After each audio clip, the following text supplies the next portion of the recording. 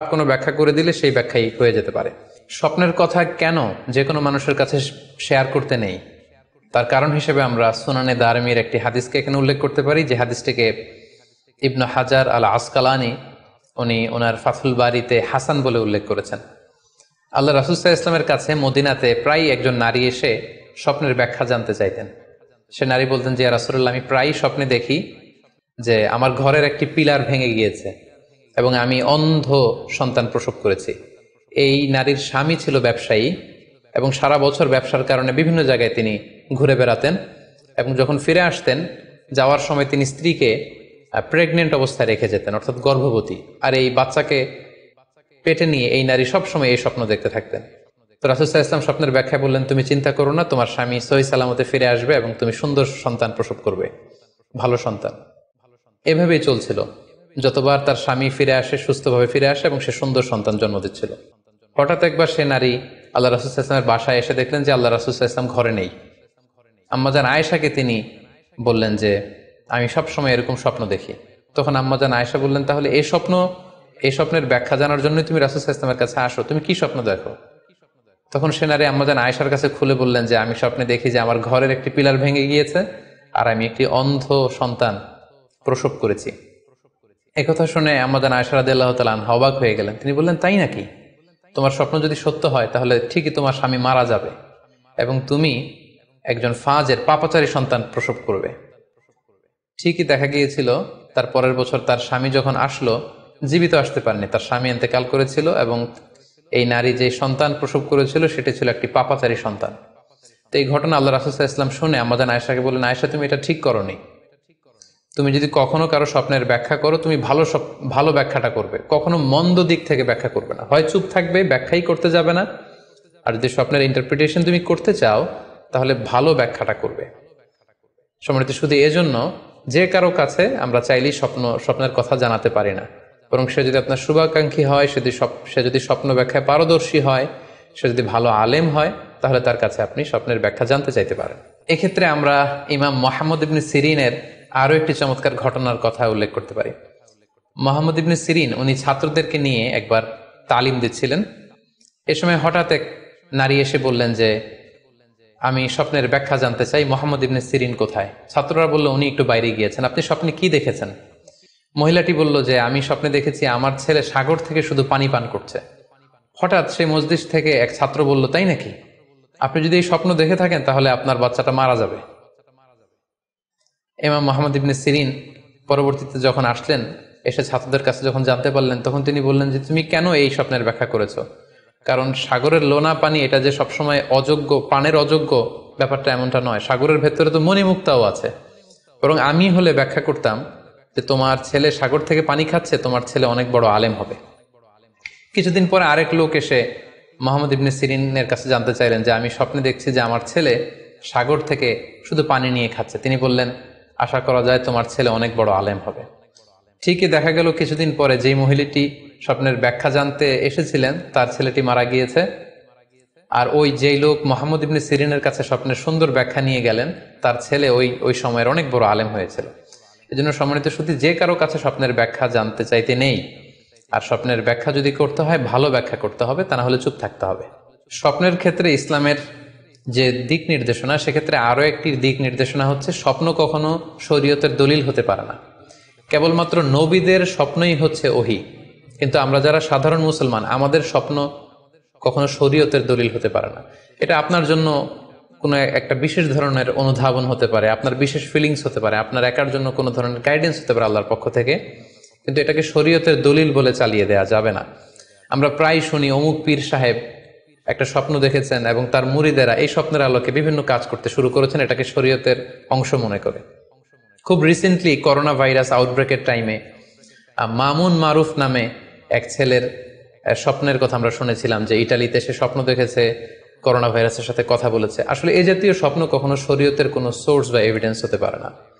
খুব রিসেন্টলি বুয়েট থেকে পাশ করা মুশতাক মোহাম্মদ আরমান নামে একজন লোকের কথা আমরা শুনেছি, যে তিনি দাবি করেছেন তিনি ইমাম মাহাদি, এবং তিনি দাবি করেছেন যে স্বপ্নে তাকে আল্লাহ তাআলা ইমাম মাহাদি বলে পরিচয় করিয়ে দিয়েছে, ফলে লোকজন এসে তার হাতে বায়াত হচ্ছে। অথবা অনেকে দাবি করে থাকেন যে স্বপ্নে তিনি ফকিরি পেয়েছেন, স্বপ্নে এটা হয়েছে সেটা হয়েছে।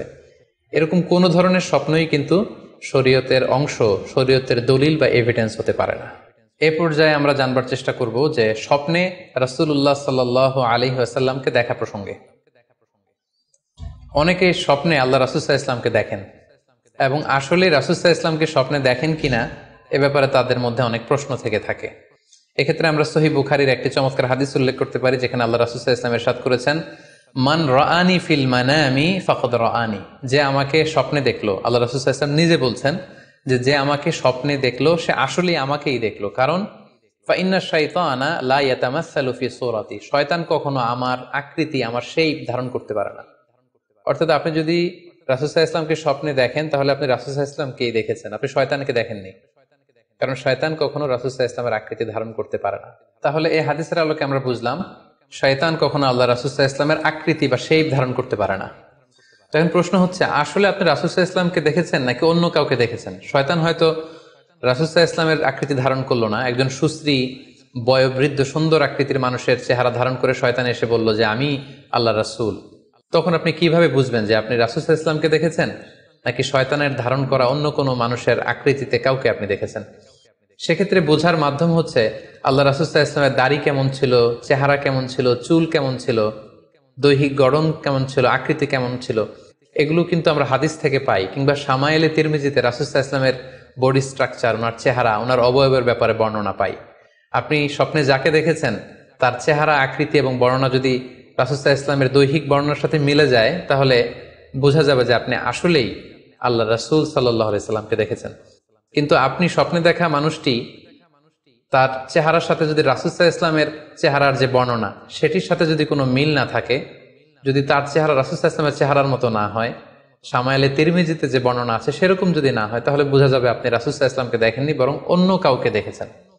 এক্ষেত্রে আমরা মুহাম্মদ ইবনে সিরিনের ঘটনা উল্লেখ করতে পারি।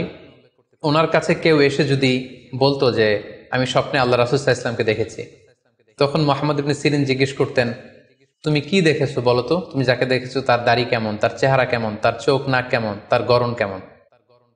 তখন ওই ব্যক্তি যখন বর্ণনা দিত আর সেই বর্ণনা যখন আল্লাহ রাসূল সাল্লাল্লাহু আলাইহি ওয়াসাল্লামের আকৃতির সাথে মিলে যেত, তখন মুহাম্মদ ইবনে সিরিন বলতেন, তুমি ঠিকই স্বপ্নে আল্লাহ রাসূল সাল্লাল্লাহু আলাইহি ওয়াসাল্লামকে দেখেছো।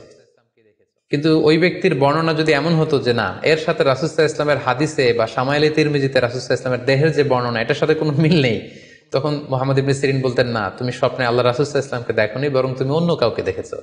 এ পর্যায়ে আমরা জানবার চেষ্টা করব যে যুগে যুগে কারা স্বপ্ন ব্যাখ্যায় খুব পারদর্শী ছিলেন। নবীদের মধ্যে সাইয়েদনা ইউসুফ আলাইহিস সালাম, তিনি সবচেয়ে ভালো স্বপ্নের ব্যাখ্যা করতে পারতেন। সাহাবাদের মধ্যে সাইয়েদনা আবু বকর রাদিয়াল্লাহু তাআলা আনহু চমৎকার স্বপ্নের ব্যাখ্যা করতে পারতেন, এবং তাবিঈদের মধ্যে মুহাম্মদ ইবনে সিরিন চমৎকার স্বপ্নের ব্যাখ্যা করতে পারতেন।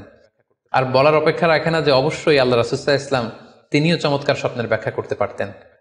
সহিহ মুসলিমে, সুনানে আবু দাউদে একটি হাদিস এসছে যে আল্লাহ রাসূল সাল্লাল্লাহু আলাইহি ওয়াসাল্লাম ফজরের সালাতের পরে তাসবিহ শেষে সাহাবাদের কাছে জানতে চাইতেন যে গতকাল রাতে কে কি স্বপ্ন দেখেছো আমার কাছে বলো, আমি সেই স্বপ্নের ইন্টারপ্রিটেশন তোমাদেরকে জানাবো। কানা নবী সাল্লাল্লাহু আলাইহি ওয়াসাল্লাম ইযা সাল্লা সুবহা আকবালা আলাইহিম বিওয়াজহিহি ফাকালা হাল রাআ আহাদুম মিনকুম আল বারিহাতা রুইয়া। সহিহ মুসলিমের বর্ণনা, ফজরের নামাজের পর তিনি প্রত্যেকদিন জিজ্ঞেস করতেন, গতকাল রাতে কেউ কি কোনো ভালো স্বপ্ন দেখেছো? কেউ কি কোনো স্বপ্ন দেখেছো? আমার কাছে উল্লেখ করো, আমি এটার ব্যাখ্যা করে দিব। সম্মানিত সুধী, আমরা বলছিলাম যে ইউসুফ আলাইহিস সালাম খুব ভালো স্বপ্নের ব্যাখ্যা করতে পারতেন, এবং সূরা ইউসুফের 111 নম্বর আয়াতে ব্যাপারে আল্লাহ উল্লেখ করেছেন সাইয়েদনা ইউসুফ আলাইহিস সালামের কথা, যে তিনি বলেছেন, রব্বি কদ আতাইতানি মিনাল মুলকি ওয়া আল্লামতানি মিন তা'ওয়িলিল আহাদিস। মানে হে আমার রব, আপনি আমাকে রুলিং পাওয়ার দিয়েছেন এবং আপনি আমাকে you taught me how to interpret the dreams, কিভাবে স্বপ্নের ব্যাখ্যা করতে হয় এটা আপনি আমাকে শিক্ষাদান করেছেন। এবং সূরা ইউসুফে আমরা জানি যে 3টি স্বপ্নের কথা সেখানে উল্লেখ রয়েছে। ইউসুফ আলাইহিস সালাম নিজেই একটি স্বপ্ন দেখেছিলেন ছোটবেলায়, তারপর দুজন প্রিজনার ইউসুফ আলাইহিস সালামের সাথে জেলখানায় ছিল, তাদের 2টা স্বপ্নের ব্যাখ্যা তিনি করে দিয়েছেন, এবং মিশরের তৎকালীন যে রাজা কিং, সেই কিং এর স্বপ্নের ব্যাখ্যাও সাইয়েদনা ইউসুফ আলাইহিস সালাম করে দিয়েছিলেন। সাহাবীদের মধ্যে সাইয়েদনা আবু বকর রাদিয়াল্লাহু তাআলা আনহু চমৎকার স্বপ্নের ব্যাখ্যা করতে পারতেন, এবং আল্লাহ রাসূল সাল্লাল্লাহু আলাইহি ওয়াসাল্লাম মাঝে মাঝে ইচ্ছা করে আবু বকর রাদিয়াল্লাহু তাআলা আনহুর কাছে স্বপ্নের ব্যাখ্যা জানতে চাইতেন, এবং আবু বকর রাদিয়াল্লাহু তাআলা আনহু নিজেও মাঝে মাঝে ইচ্ছা করে রাসূল সাল্লাল্লাহু আলাইহি ওয়াসাল্লামের কাছে বলতেন যে ইয়া রাসূলুল্লাহ এই স্বপ্নের ব্যাখ্যাটা আমি করি। আল্লাহ রাসূল সাল্লাল্লাহু আলাইহি ওয়াসাল্লাম তখন আবু বকর রাদিয়াল্লাহু তাআলা আনহুকে স্বপ্নের ব্যাখ্যা করার অনুমতি প্রদান করতেন। এক্ষেত্রে আমরা আল খাসাইসুল কুবরা জালালউদ্দিন সুয়ুতির লেখা সেখানকার একটি বর্ণনার কথা উল্লেখ করতে পারি, যেখানে আল্লাহ রাসূল সাল্লাল্লাহু আলাইহি সাল্লাম আবু বকর রাদিয়াল্লাহু তাআলা আনহুর কাছে একটি স্বপ্নের উল্লেখ করলেন। বললেন, আবু বকর, আমি গত রাতে স্বপ্নে দেখেছি যে তুমি আর আমি দুজন মিলে দৌড় প্রতিযোগিতা করছি এবং দেখলাম যে আমি তোমার 2.5 গজ সামনে, তুমি আমার 2.5 গজ পেছনে, অর্থাৎ আমি এই দৌড় প্রতিযোগিতায় বিজয় লাভ করেছি এবং তুমি আমার 2.5 হাত পেছনে। এর ব্যাখ্যা কি হতে পারে? তখন সাইয়েদনা আবু বকর রাদিয়াল্লাহু তাআলা আনহু বললেন, ইয়া রাসূলুল্লাহ, আমার মনে হচ্ছে যে আপনি আমার আগে পৃথিবী থেকে বিদায় নেবেন এবং আপনার ইন্তেকালের 2.5 বছর পরে আমি পৃথিবী থেকে বিদায় নিব। অর্থাৎ আপনি আমার 2.5 বছর আগে পৃথিবী ছাড়বেন আর আমি আপনার 2.5 বছর পরে পৃথিবী ছাড়ব। এবং আমরা যদি বাস্তবতা এবং ইতিহাস খেয়াল করি তাহলে আমরা সেটাই দেখব যে আল্লাহ রাসূল সাল্লাল্লাহু আলাইহি সাল্লামের ইন্তেকালের 2.5 বছর পরে সাইয়েদনা আবু বকর রাদিয়াল্লাহু তাআলা আনহু তিনি ইন্তেকাল করেছিলেন। সাইয়েদনা আবু বকর রাদিয়াল্লাহু তাআলা আনহুর স্বপ্ন ব্যাখ্যার পারদর্শিতা নিয়ে আমরা এক্ষেত্রে মুস্তাদরিকে হাকিমের একটি হাদিস উল্লেখ করতে চাই, যেখানে এই হাদিসটি মুস্তাদরিকে হাকিমেও এসেছে, সুনানে আবু দাউদেও এসেছে এবং হাদিসটি সহিহ। আম্মা জান আয়েশা রাদিয়াল্লাহু তাআলা আনহা উনি একটি স্বপ্ন দেখলেন যে আকাশ থেকে 3টি চাঁদ ওনার ঘরে খসে পড়েছে এবং এই স্বপ্ন দেখে তিনি ওনার পিতা আবু বকর রাদিয়াল্লাহু তাআলা আনহুকে জিজ্ঞেস করলেন যে আমি স্বপ্নে দেখেছি যে আকাশের 3টি চাঁদ এসে আমার ঘরে পড়েছে, এর ব্যাখ্যা কি হতে পারে? তখন আবু বকর রাদিয়াল্লাহু তাআলা আনহু ওনার কন্যা আম্মা জান আয়েশা রাদিয়াল্লাহু তাআলা আনহাকে বললেন যে এই স্বপ্নের ব্যাখ্যা হচ্ছে এই পৃথিবীর 3 জন মানুষের কবর তোমার ঘরে অবস্থিত হবে। সুবহানাল্লাহি বিহামদি। এবং আমরা জানি যে আল্লাহ রাসূল সাল্লাল্লাহু আলাইহি ওয়াসাল্লাম যখন ইন্তেকাল করলেন তখন আল্লাহ রাসূল সাল্লাল্লাহু আলাইহি ওয়াসাল্লামকে কবর দেওয়া হয়েছিল আম্মা জান আয়েশা রাদিয়াল্লাহু তাআলা আনহার ঘরে। এবং তখন আবু বকর রাদিয়াল্লাহু তাআলা আনহু বলেছিলেন যে আয়েশা, তোমার কি মনে আছে তুমি যে একটা স্বপ্নের ব্যাখ্যা আমার কাছে জানতে চেয়েছিলে যে 3টি আকাশের চাঁদ তোমার ঘরে খসে পড়েছে, এই দেখো আল্লাহ রাসূল সাল্লাল্লাহু আলাইহি ওয়াসাল্লামের কবর তোমার ঘরে হয়েছে, তুমি জেনে রেখো যে 3টা চাঁদের শ্রেষ্ঠ চাঁদ হচ্ছে এটি। এবং আমরা এও জানি যে আবু বকর রাদিয়াল্লাহু তাআলা আনহু ইন্তেকালের পরে আম্মা জান আয়েশার ঘরেই কবর হয়েছে এবং ওমরে ফারুকের কবরও আম্মা জান আয়েশা রাদিয়াল্লাহু তাআলা আনহুর ঘরেই অবস্থিত। তাহলে এই হাদিসগুলোর আলোকে আমরা বুঝতে পারি যে সাহাবাদের মধ্যে আবু বকর রাদিয়াল্লাহু তাআলা আনহু ছিলেন স্বপ্ন ব্যাখ্যায় সবচেয়ে পারদর্শী। তাবিঈদের মধ্যে স্বপ্ন ব্যাখ্যায় সবচেয়ে পারদর্শী ছিলেন মুহাম্মদ ইবনে সিরিন। আমরা ওনার নাম প্রায় শুনে থাকি। তিনি স্বপ্ন ব্যাখ্যার ক্ষেত্রে খুব এক্সপার্ট ছিলেন। তিনি উসমান রাদিয়াল্লাহু তাআলা আনহু যখন ইসলামের খলিফা তখন বসরা নগরীতে মুহাম্মদ ইবনে সিরিন জন্মগ্রহণ করেন এবং অনেক সাহাবা থেকে তিনি অনেক হাদিস বর্ণনা করেছেন এবং তিনি ইমাম আবু হানিফা আলাইহি রাহমার সমসাময়িক ছিলেন। ইমাম আবু হানিফা একবার স্বপ্নে দেখলেন যে তিনি আল্লাহ রাসূল সাল্লাল্লাহু আলাইহি ওয়াসাল্লামের কবর খুঁড়ছেন অথবা কবরের লাশ বের করছেন কিংবা কাফন বের করছেন। এই স্বপ্ন দেখে ইমামুল আযম আবু হানিফা রাহিমাহুল্লাহ উনি বিচলিত হয়ে গেলেন যে এই আমি কি স্বপ্ন দেখলাম যে আমি রাসূল সাল্লাল্লাহু আলাইহি ওয়াসাল্লামের কবর খুঁড়ছি, সেখান থেকে কাফন বের করছি। কেউই এই স্বপ্নের ব্যাখ্যা করতে পারলেন না। তখন ইমাম মুহাম্মদ ইবনে সিরিনের কাছে যখন জানতে চাওয়া হলো তখন মুহাম্মদ ইবনে সিরিন বললেন যে হাযা রাজুলুন ইউহয়ি সুন্নাত রাসূলিল্লাহ, অর্থাৎ যে ব্যক্তি এই স্বপ্ন দেখেছে তার মাধ্যমে আল্লাহ রাসূল সাল্লাল্লাহু আলাইহি ওয়াসাল্লামের হাদিসের বা সুন্নাহর পুনর্জীবন হবে। তিনি রাসূল সাল্লাল্লাহু আলাইহি ওয়াসাল্লামের সুন্নাহগুলোকে পুনরুজ্জীবন দান করবেন, পুনরুজ্জীবিত করবেন। এবং বাস্তবে আমরা এটাই দেখেছি যে ইমাম আবু হানিফার চিন্তা, ওনার থট, ওনার মাযহাব গোটা বিশ্বে সমৃদ্ধি লাভ করেছে, মানুষ এটাকে গ্রহণ করেছে। ওনার বুদ্ধিবৃত্তিক যে চিন্তা, ওনার ফিকহি ইস্তেমবাদগুলো গোটা বিশ্বে আল্লাহ রাসূল সাল্লাল্লাহু আলাইহি ওয়াসাল্লামের হাদিসগুলোকে আরো প্রাণবন্তভাবে মুসলিম উম্মাহর কাছে রিপ্রেজেন্ট করেছে। আমরা আপাত দৃষ্টিতে মনে হচ্ছিল যে এটা একটা খারাপ স্বপ্ন, যে ইমাম আবু হানিফা তিনি রাসূল সাল্লাল্লাহু আলাইহি ওয়াসাল্লামের কবর খুঁড়ছেন, লাশ বের করছেন বা কাফন বের করছেন। কিন্তু মুহাম্মদ ইবনে সিরিন চমৎকার ব্যাখ্যা করেছেন যে হাযা রাজুলুন ইউহয়ি সুন্নাত রাসূলিল্লাহ, এই লোক তো এমন লোক হবে যে রাসূল সাল্লাল্লাহু আলাইহি ওয়াসাল্লামের সুন্নাহকে পুনরুজ্জীবন দান করবে। এই পর্যায়ে আমরা জানবার চেষ্টা করব যে কোরআন সুন্নাহর আলোকে বিভিন্ন সিম্বল বা প্রতীক বা চিহ্নের দিকে খেয়াল রেখে স্বপ্নের ব্যাখ্যা করা। আমরা বলেছিলাম যে কিছু কিছু স্বপ্ন আছে খুব সফিস্টিকেটেড, সিম্বলিক বা আইকনিক, যেখানে কোনো ইঙ্গিত দেয়া হচ্ছে, ইঙ্গিত বহ, এবং যেটার ইন্টারপ্রিটেশন না করলে এটা দিয়ে আসলে কি বোঝানো হচ্ছে এটা বোঝা যায় না। সেক্ষেত্রে কোরআন সুন্নাহর আলোকে, স্কলারদের অভিজ্ঞতার আলোকে কিছু আইকন বা সিম্বল, এগুলোর মিনিং কি হতে পারে সে ব্যাপারে আমরা জানবার চেষ্টা করব। এক্ষেত্রে আমরা বলবো যে কেউ যদি স্বপ্নে রশি দেখে স্বপ্নে যদি সে রশি দেখে তাহলে এটা গুড সাইন। এটা কেমন যেন আল্লাহর সাথে একটা প্রতিশ্রুতির সাথে সম্পৃক্ত, কারণ আল্লাহ তাআলা কোরআনে ইরশাদ করেছেন ওয়াতাসিমু বিহাবলিল্লাহি জামিআ। আরবিতে রশি আরবি হচ্ছে হাবল, মানে ওয়াতাসিমু বিহাবলিল্লাহি জামিআ, তোমরা আল্লাহর রজ্জু বা রশিকে আঁকড়ে ধরো। তাহলে রশি দেখা মানে এখানে আমরা আল্লাহর ওয়াদাগুলো যেন পূরণ করি, আল্লাহর আনুগত্য যেন আমরা প্রপারলি করতে পারি, এটা ইঙ্গিত করছে। এরপর স্বপ্নে যদি আমরা কাক দেখি, এটা সাধারণত একটা নেগেটিভ সাইন বহন করে, কারণ কাককে আল্লাহ রাসূল সাল্লাল্লাহু আলাইহি ওয়াসাল্লাম ফাসিক বা ফুয়াইসিক বলেছেন। তো আমরা যদি স্বপ্নে কাক দেখি, এটাকে আমরা পজিটিভ কোনো সাইন মনে না করে নেগেটিভ সাইন মনে করতে পারি। তৃতীয়ত, আমরা যদি স্বপ্নে লম্বা কাপড় দেখি, এটা গুড সাইন। কারো গায়ে যদি লম্বা জামা থাকে তাহলে এটা গুড সাইন, আর খাটো জামা থাকলে সাধারণত এটা নেগেটিভ সাইন। এক্ষেত্রে আমরা সহিহ বুখারীর একটা হাদিস উল্লেখ করতে পারি। আল্লাহর হাবিব সাল্লাল্লাহু আলাইহি ওয়াসাল্লাম বলেছেন যে আমার সামনে অনেক মানুষকে পেশ করা হলো, তাদের কারো জামা নাভি পর্যন্ত, কারো জামা হাঁটু পর্যন্ত, কারো জামা পা পর্যন্ত। আর সেক্ষেত্রে ওমরে ফারুককে দেখলাম যে এত লম্বা জামা পরে সে হেঁটে যাচ্ছে, সে তার জামা টেনে টেনে নিয়ে যাচ্ছে। তো সাহাবারা বললেন মা আউয়ালতাহু ইয়া রাসূলুল্লাহ, হে আল্লাহর রাসূল, আপনার এই স্বপ্ন থেকে আপনি কি বোঝাতে চাইলেন? আল্লাহ রাসূল সাল্লাল্লাহু আলাইহি ওয়াসাল্লাম বললেন আউয়ালতুহু আদ-দীন, এটা দ্বারা আমি দ্বীনদারি বোঝাতে চাইলাম। অর্থাৎ যার জামা লম্বা তার মানে তার তাকওয়া বেশি বা তার দ্বীনদারি বেশি। আর স্বপ্নে যদি কারো জামা খুব ছোট খাটো বা জামাহীন অবস্থায় কাউকে দেখা হয়, এটা সাধারণত তার দ্বীনদারি কমে যাচ্ছে বা তার তাকওয়া is decreasing day after day, এটার একটা সাইন বহন করে। পাশাপাশি দুধ, স্বপ্নে যদি কেউ দেখে সে দুধ খাচ্ছে, এটা একটা ভালো সাইন। স্বপ্নে দুধ খেতে যদি দেখা হয় তাহলে তার জ্ঞান বৃদ্ধি পাবে বলে এটা একটা সাইন বা আলামত বহন করে।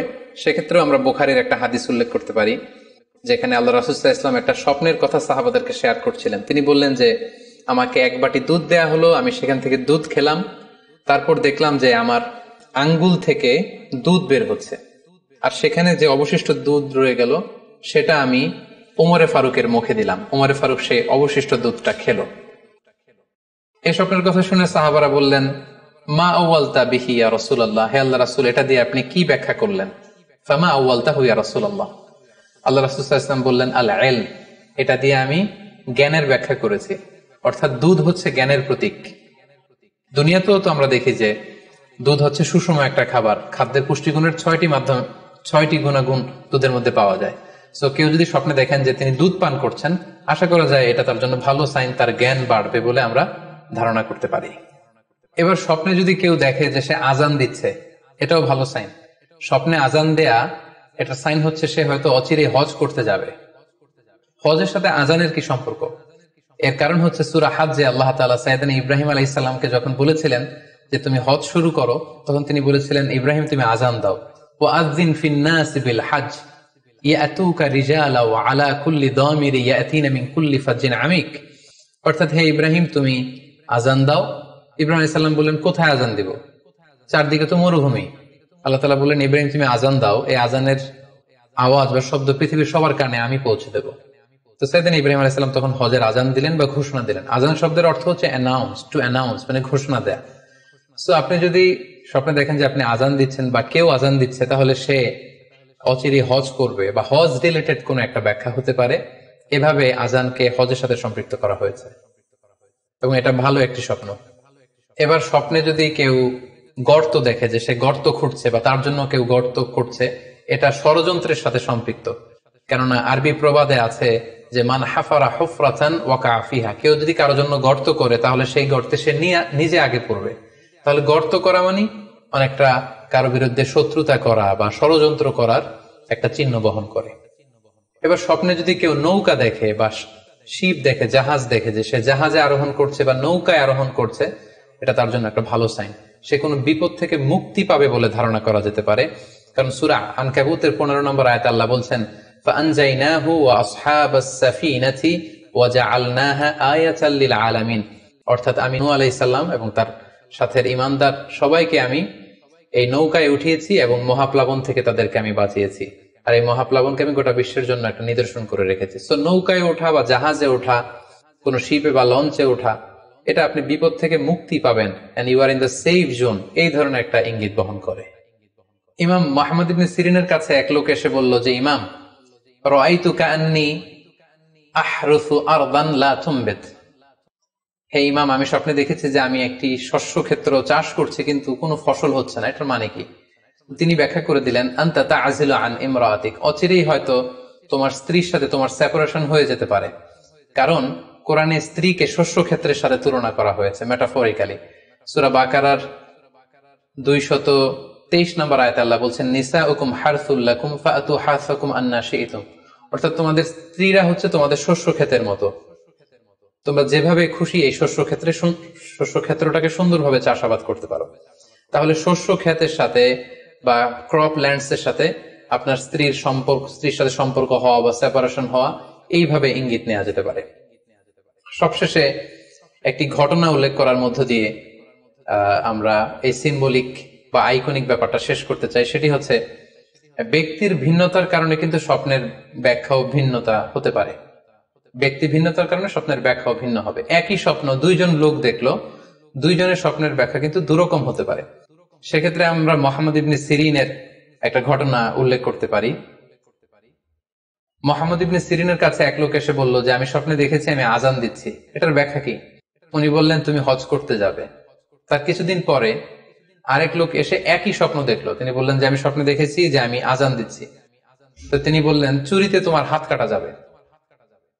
তো ওনার ছাত্ররা দুইজন লোকের কাছে দুই ধরনের উত্তর দেওয়ার কারণে অবাক হয়ে জিজ্ঞেস করলেন যে, হে ইমাম, একই স্বপ্ন দুইজন দেখলো কিন্তু আপনি এক একজনকে এক এক উত্তর কেন দিলেন? তো তিনি বললেন যে, এই দুইজনকে আমি চিনি এবং তাদের ব্যক্তিগত জীবন সম্পর্কে আমি জানি। তো তাদের জীবন আচরণ, তাদের ব্যক্তিত্বের কারণে আমি দুই ধরনের ব্যাখ্যা করেছি। প্রথম জনের ব্যাখ্যা করেছি আমি সূরা হজের আলোকে, কারণ সূরা হজে আল্লাহ ইব্রাহিম আলাইহিস সালামকে বলেছেন, ওয়াজ্জিন ফিন্নাসি বিল হজ, তুমি মানুষের মাঝে হজের জন্য আজান দাও, ঘোষণা দাও। সো সেই লোকটি আজান দিয়েছে, তার মানে আশা করা যায় সে হজে যাবে। আর দ্বিতীয় লোকটির স্বপ্নের ব্যাখ্যা আমি করেছি সূরা ইউসুফের আলোকে। সূরা ইউসুফে একটি আয়াত আছে, সুম্মা আযানা মুআযযিনুন আইয়াতুহাল আইর ইন্নাকুম লাসারিকুন। অর্থাৎ মিশরের কিং এর একটি পানপাত্র চুরি হয়ে গিয়েছিল। ইউসুফ আলাইহিস সালাম ইচ্ছা করে সেটা তার ভাই ইয়ামিনের খাদ্যের প্যাকেটের ভেতরে ঢুকিয়ে দিয়েছিলেন। আর তখন সেখানকার স্টাফরা বা সৈনিকেরা আজান দিয়েছিল, মানে ঘোষণা দিয়ে বলেছিল, হে ক্যারাভান, হে কাফেলার লোকেরা, তোমরা চুরি করেছো। তো তিনি মুহাম্মদ ইবনে সিরিন বললেন যে, দ্বিতীয় লোকটার ব্যাপারে আমি জানি, সে আসলে অসাধু একজন লোক এবং তার ক্ষেত্রে সে স্বপ্নে যেহেতু আজান দিতে দেখেছে, সে কখনো হজে যাবে না, বরং সূরা ইউসুফের আলোকে চুরিতে তার হাত কাটা যাবে। তো এভাবে আমরা কোরআন সুন্নাহর আলোকে বা স্কলারদের যে অভিব্যক্তি, সেগুলোর আলোকে স্বপ্নের মধ্যে থেকে যেগুলো সিম্বলিক, আইকনিক, যেগুলো ইঙ্গিতবহ, এগুলোর ব্যাখ্যা আমরা এভাবে করতে পারি। সম্মানিত শুধু এই ছিল স্বপ্ন নিয়ে আমাদের আজকের আলোচনা। আমরা এই আলোচনা থেকে বুঝতে পারলাম যে স্বপ্ন তিন ধরনের হতে পারে। কোনোটা আল্লাহ দেখান দিক নির্দেশনার জন্য বা সুসংবাদ স্বরূপ, কোনোটা শয়তানের পক্ষ থেকে ভয় দেখানোর জন্য, আর কোনোটা হচ্ছে আমাদের চিন্তা ভাবনার প্রতিচ্ছবি। আর স্বপ্ন যতটা সম্ভব অন্যের কাছে না শেয়ার করতে পারলেই ভালো। বিশেষ করে যদি আপনি ভয়ঙ্কর দুঃস্বপ্ন দেখে থাকেন, সেক্ষেত্রে এমন লোকের কাছে আপনি শেয়ার করুন যে আপনাকে পছন্দ করে, যার কোরআন সুন্নাহর জ্ঞান আছে, যার মধ্যে এলেম আছে, আমল আছে।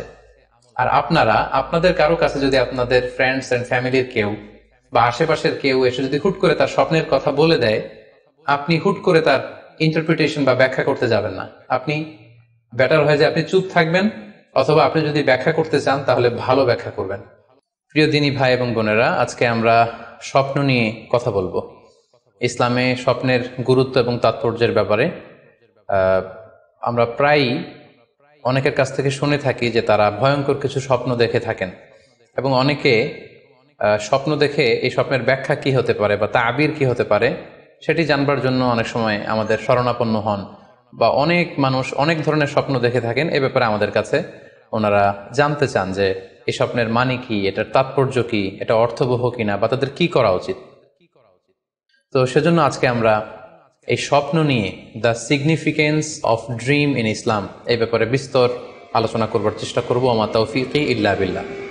আজকে বেসিকলি স্বপ্নের ব্যাপারে আমরা 10টি পয়েন্টে কথা উপস্থাপন করবার চেষ্টা করব। সেগুলো হচ্ছে, প্রথমে আমরা জানবো স্বপ্নের গুরুত্ব ও তাৎপর্যের ব্যাপারে, তারপর জানবো স্বপ্নের প্রকারভেদ, ভালো স্বপ্ন দেখলে করণীয়, খারাপ স্বপ্ন দেখলে করণীয়, তারপর কোন ধরনের স্বপ্নের ব্যাখ্যা প্রয়োজন এবং কোন স্বপ্নের ব্যাখ্যা প্রয়োজন নেই, সত্য স্বপ্নের আলামত অথবা কিভাবে বুঝবো যে আমার স্বপ্নটা অর্থবহ কিনা।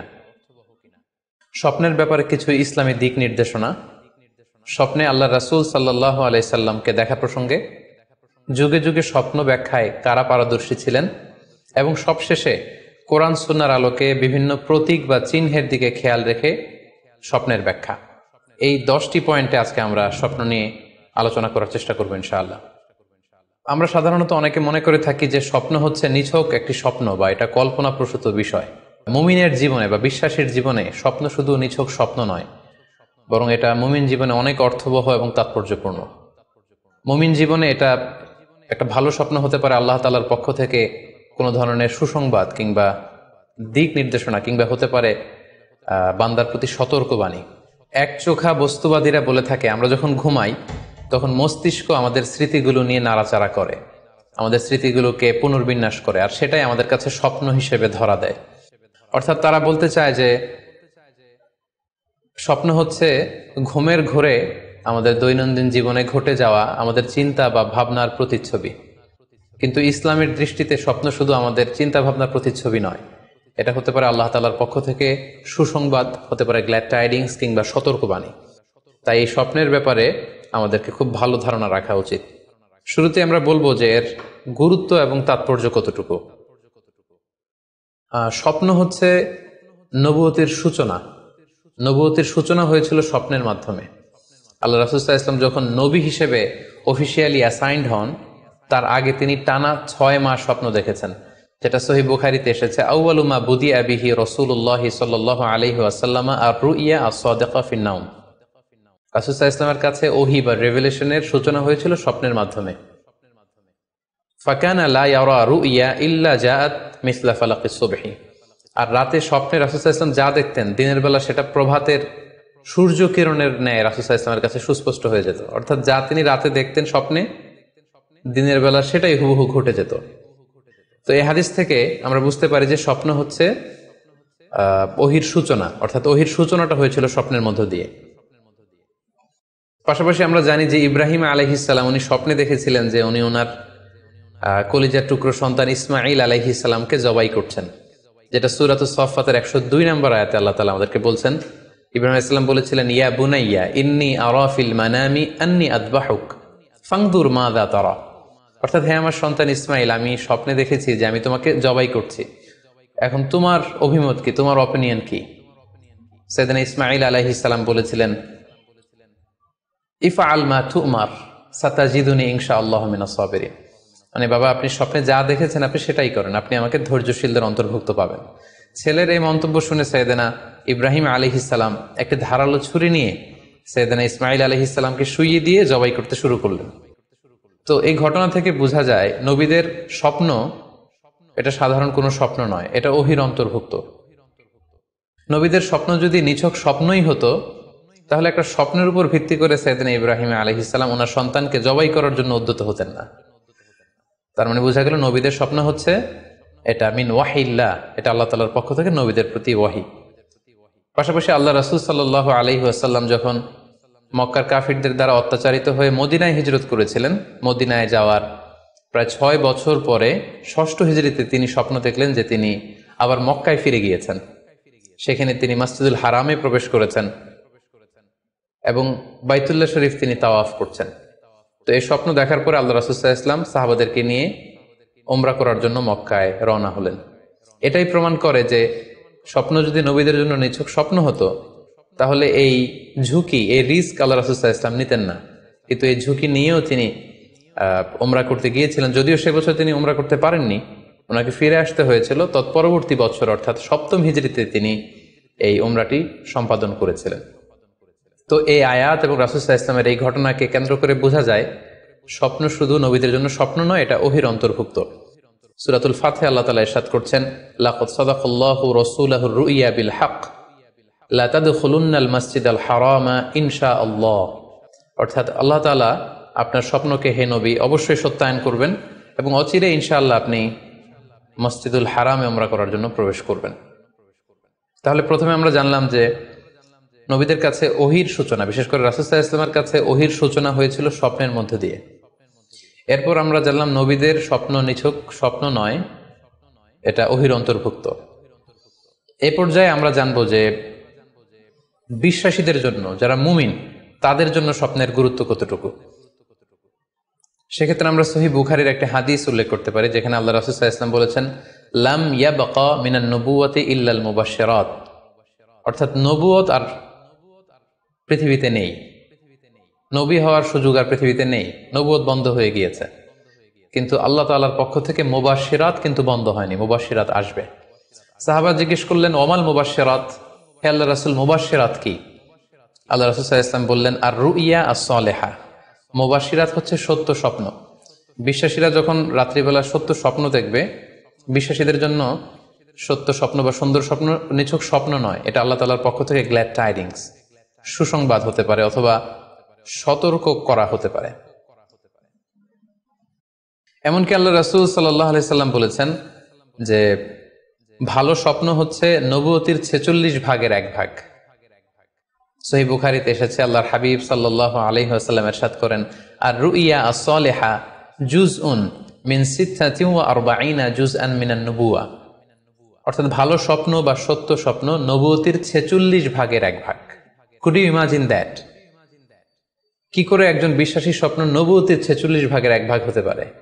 তার মানে মুমিনের স্বপ্ন, একজন বিশ্বাসীর স্বপ্নকে আল্লাহ তাআলা অনেক বেশি গুরুত্ব দিয়েছেন। এটা শুধু স্বপ্ন নয়, এটা হতে পারে আল্লাহ তাআলার পক্ষ থেকে একটা গাইডেন্স, হতে পারে কোনো গ্ল্যাড টাইডিংস, সুসংবাদ, হতে পারে কোনো সতর্কতা বাণী। এজন্য এই স্বপ্নকে, বিশ্বাসীদের স্বপ্নকে আল্লাহ রাসূল সাল্লাল্লাহু আলাইহি ওয়াসাল্লাম নবুয়তির 46 ভাগের 1 ভাগ বলে উল্লেখ করেছেন। কেন তিনি বিশ্বাসীদের স্বপ্নকে নবুয়তির 46 ভাগের 1 ভাগ বলে উল্লেখ করলেন? এর কারণ হচ্ছে, আমরা জানি যে আল্লাহ রাসূল সাল্লাল্লাহু আলাইহি সাল্লাম তিনি নবী হয়েছিলেন কত বছর বয়সে? জি, 40 বছর বয়সে। এবং তিনি পৃথিবী থেকে ইন্তেকাল করেছিলেন 63 বছর বয়সে, অর্থাৎ ওনার নবুয়তির পুরো ডিউরেশনটা ছিল 23 বছর। তাহলে নবুয়তির সময়সীমা ডিউরেশন ছিল 23 বছর। আর নবুয়তি প্রাপ্তির আগে তিনি টানা 6 মাস শুধু স্বপ্ন দেখতেন। তাহলে এই 6 মাসকে যদি আমরা 23 বছর দিয়ে 23 বছরের উপর ভাগ করি, তাহলে এটা 46 ভাগের 1 ভাগ হয়। এবং সে কারণে আল্লাহ রাসূল সাল্লাল্লাহু আলাইহি সাল্লাম সত্য স্বপ্নকে নবুয়তির 46 ভাগের 1 ভাগ বলে ঘোষণা করেছেন। এই পর্যায়ে আমরা জানবো স্বপ্নের প্রকার ভেদের ব্যাপারে। খুব সোজা সাপটা যদি বলতে হয়, তাহলে বলতে হবে যে স্বপ্ন হচ্ছে 3 প্রকার। একটা হচ্ছে আল্লাহ তাআলার পক্ষ থেকে, যেটা আল্লাহ দেখান। আরেকটি হচ্ছে শয়তানের পক্ষ থেকে, যেটি শয়তান মানুষকে দেখায়। আরেকটি হচ্ছে নিজের পক্ষ থেকে, অর্থাৎ সারাদিন আপনি যেটা নিয়ে কনসার্ন, সারাদিন আপনি আপনার চিন্তা ভাবনার মধ্যে যেই জিনিসটাকে স্থান দেন, সেটাই আপনি রাত্রিবেলা দেখেন। অর্থাৎ দিনের বেলা হয়তো কেউ খেলাধুলা নিয়ে খুব ব্যস্ত, সে খুব ফুটবল পছন্দ করে, সারাদিন ফুটবল খেলে। দেখা যাবে যে রাতের বেলাও সে স্বপ্নে দেখছে যে সে ফুটবল খেলছে, অথবা স্টেডিয়ামে যে সে ফুটবল খেলা দেখছে। দিনের বেলা হয়তো সে বাজারে যে ব্যবসা বাণিজ্য করে, রাতেও হয়তো দেখা যাচ্ছে সে যে জিনিসপত্র কিনছে, দরদাম করছে, সেটা তার পক্ষ থেকে। তাহলে বেসিকলি স্বপ্ন হচ্ছে 3 ধরনের, একটা আল্লাহর পক্ষ থেকে, একটা শয়তানের পক্ষ থেকে, আরেকটা হচ্ছে নিজের পক্ষ থেকে, যেটা আমরা সহিহ মুসলিমের একটি বর্ণনা থেকে জানতে পারি, যেখানে আল্লাহ রাসূল সাল্লাল্লাহু আলাইহি ওয়াসাল্লাম ইরশাদ করছেন, আর রুইয়া সালাসা, স্বপ্ন হচ্ছে 3 ধরনের। ফারুইয়া আস-সালিহা বুশরা মিনাল্লাহ, যেটা ভালো স্বপ্ন সেটা হয় আল্লাহর পক্ষ থেকে। ওয়া রুইয়া তাহজিনুন মিনাশ শাইতান, আরেকটা স্বপ্ন থাকে যেটা শয়তানের পক্ষ থেকে, সেটা ভয় দেখানো হয়। ভয়ঙ্কর যদি কোনো দুঃস্বপ্ন দেখে থাকেন, তাহলে এটা আল্লাহর পক্ষ থেকে নয়, এই স্বপ্নটা শয়তানের পক্ষ থেকে। আরেকটি হচ্ছে রুইয়া মিম্মা ইউহাদ্দিসুল মারউ নাফসাহু, আরেকটি স্বপ্ন ব্যক্তি সে নিজের সাথে নিজে স্বপ্নে হয়তো কথা বলে বা এমন কিছু দেখে যেটা সুসংবাদও নয়, যেটা ভয়ঙ্করও কিছু নয়, বরং সারাদিন সে যে বিষয়টি নিয়ে চিন্তা ভাবনা করতো, রাতে সেটার একটা প্রতিচ্ছবি, সেটাই সে দেখতে পাচ্ছে। এটা হচ্ছে নিজের পক্ষ থেকে স্বপ্ন। তাহলে খুব সহজে আমরা এভাবে বলতে পারি যে স্বপ্ন 3 প্রকার, একটা হচ্ছে রাহমানি, আর একটা হচ্ছে শাইতানি, আর একটা হচ্ছে নাফসানি। আই রিপিট, আমি আবার বলছি, স্বপ্নের প্রথম প্রকার হচ্ছে রাহমানি, দ্বিতীয় প্রকার হচ্ছে শাইতানি, তৃতীয় প্রকার হচ্ছে নাফসানি। যেটা রাহমানি সেটা রহমানের পক্ষ থেকে, আল্লাহ দেখান। আর যেটা শয়তানি সেটা শয়তানের পক্ষ থেকে, শয়তান ভীতিকর পরিবেশ তৈরি করার জন্য বা ভয় দেখানোর জন্য যেটা দেখায়। আরেকটা হচ্ছে নাফসানি, যেটাকে বলা হয় আদগাস ও আহলাম, যেটার কোনো মিনিং হয় না, অর্থাৎ নিজের পক্ষ থেকে নিজের চিন্তা ভাবনার প্রতিচ্ছবি। তাহলে শুরুতে আমরা জানবার চেষ্টা করব যে রাহমানি, যেটাকে আরবিতে বলা হচ্ছে রুইয়া, বা রুইয়া সাদেকা বা সালেহা সেটা কি, এবং সেটা যদি আমরা দেখি সেক্ষেত্রে আমাদের করণীয় কি। এক্ষেত্রে আমরা সহিহ বুখারীর একটি হাদিসকে উল্লেখ করতে পারি, যেখানে আল্লাহ রাসূল সাল্লাল্লাহু আলাইহি ওয়াসাল্লাম ইরশাদ করেছেন, ইযা রাআ আহাদুকুম রুইয়া ইউহিব্বুহা, তোমাদের কেউ যদি কোনো স্বপ্ন দেখে যে স্বপ্নটা সে পছন্দ করে, মানে স্বপ্নটা দেখে he feels good or she feels good, তার ভালো লাগছে, তাহলে বুঝতে হবে ফা ইন্নামা হিয়া মিনাল্লাহ, এই স্বপ্নটা আল্লাহর পক্ষ থেকে, এটা সাধারণ স্বপ্ন নয়, এটা খুবই অর্থবহ স্বপ্ন। তখন সে কি করবে? ফালিয়াহমাদিল্লাহ আলাইহা, সে তখন এই সুন্দর স্বপ্ন দেখার কারণে আল্লাহ শুকরিয়া করবে। ওয়াল ইউহাদ্দিস বিহা, এবং চাইলে সে এই স্বপ্নের কথা মানুষের কাছে বর্ণনা করতে পারে বা শেয়ার করতে পারে। তাহলে সহিহ বুখারীর এই হাদিসের ভাষ্য অনুযায়ী আমরা যেটা বুঝলাম, আমরা যদি ভালো কোনো স্বপ্ন দেখি তাহলে 3টি কাজ করা যেতে পারে। প্রথমত আল্লাহর প্রশংসা করা, যেহেতু আমি ভালো একটি স্বপ্ন দেখেছি, আল্লাহর শুকরিয়া বা প্রশংসা আমরা করতে পারি। দ্বিতীয়ত চাইলে সুসংবাদ হিসেবে এই স্বপ্নটা আমি কারোর সাথে শেয়ার করতে পারি। আর 3 নাম্বার হচ্ছে এমন ব্যক্তিকে আমি শেয়ার করব যে আমাকে ভালোবাসে বা যে আমার শুভাকাঙ্ক্ষী, তা না হলে আমি হিংসার শিকার হতে পারি।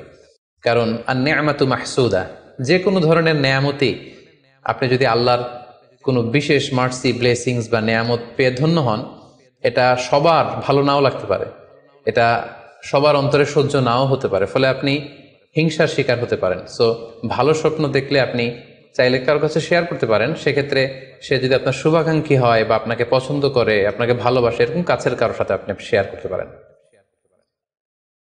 আমরা সবাই নিঃসন্দেহে এরকম ভালো ভালো স্বপ্ন দেখতে চাই, আমরা কেউই ভয়ঙ্কর কোনো স্বপ্ন দেখতে চাই না। আমরা নিঃসন্দেহে এমন স্বপ্ন দেখতে চাই রাতের বেলায় যেই স্বপ্নে আল্লাহ তাআলার পক্ষ থেকে আমাদের জন্য দিক নির্দেশনা থাকবে, অথবা কোনো সুসংবাদ থাকবে, কিংবা থাকবে আগাম কোনো সতর্কতা বাণী। এ জাতীয় ভালো স্বপ্ন যদি আমরা দেখতে চাই তাহলে আমাদের কি করা উচিত? সেক্ষেত্রে সর্বপ্রথম আমাদের যেটা করতে হবে, আমাদেরকে সত্যবাদী হতে হবে। সাধারণত সত্যবাদীদের স্বপ্ন সত্য হয়ে থাকে। যেখানেই সত্য সেখানেই যেন আমার অবস্থান হয়, আমি যেন সবসময় সত্যের পক্ষে থাকি।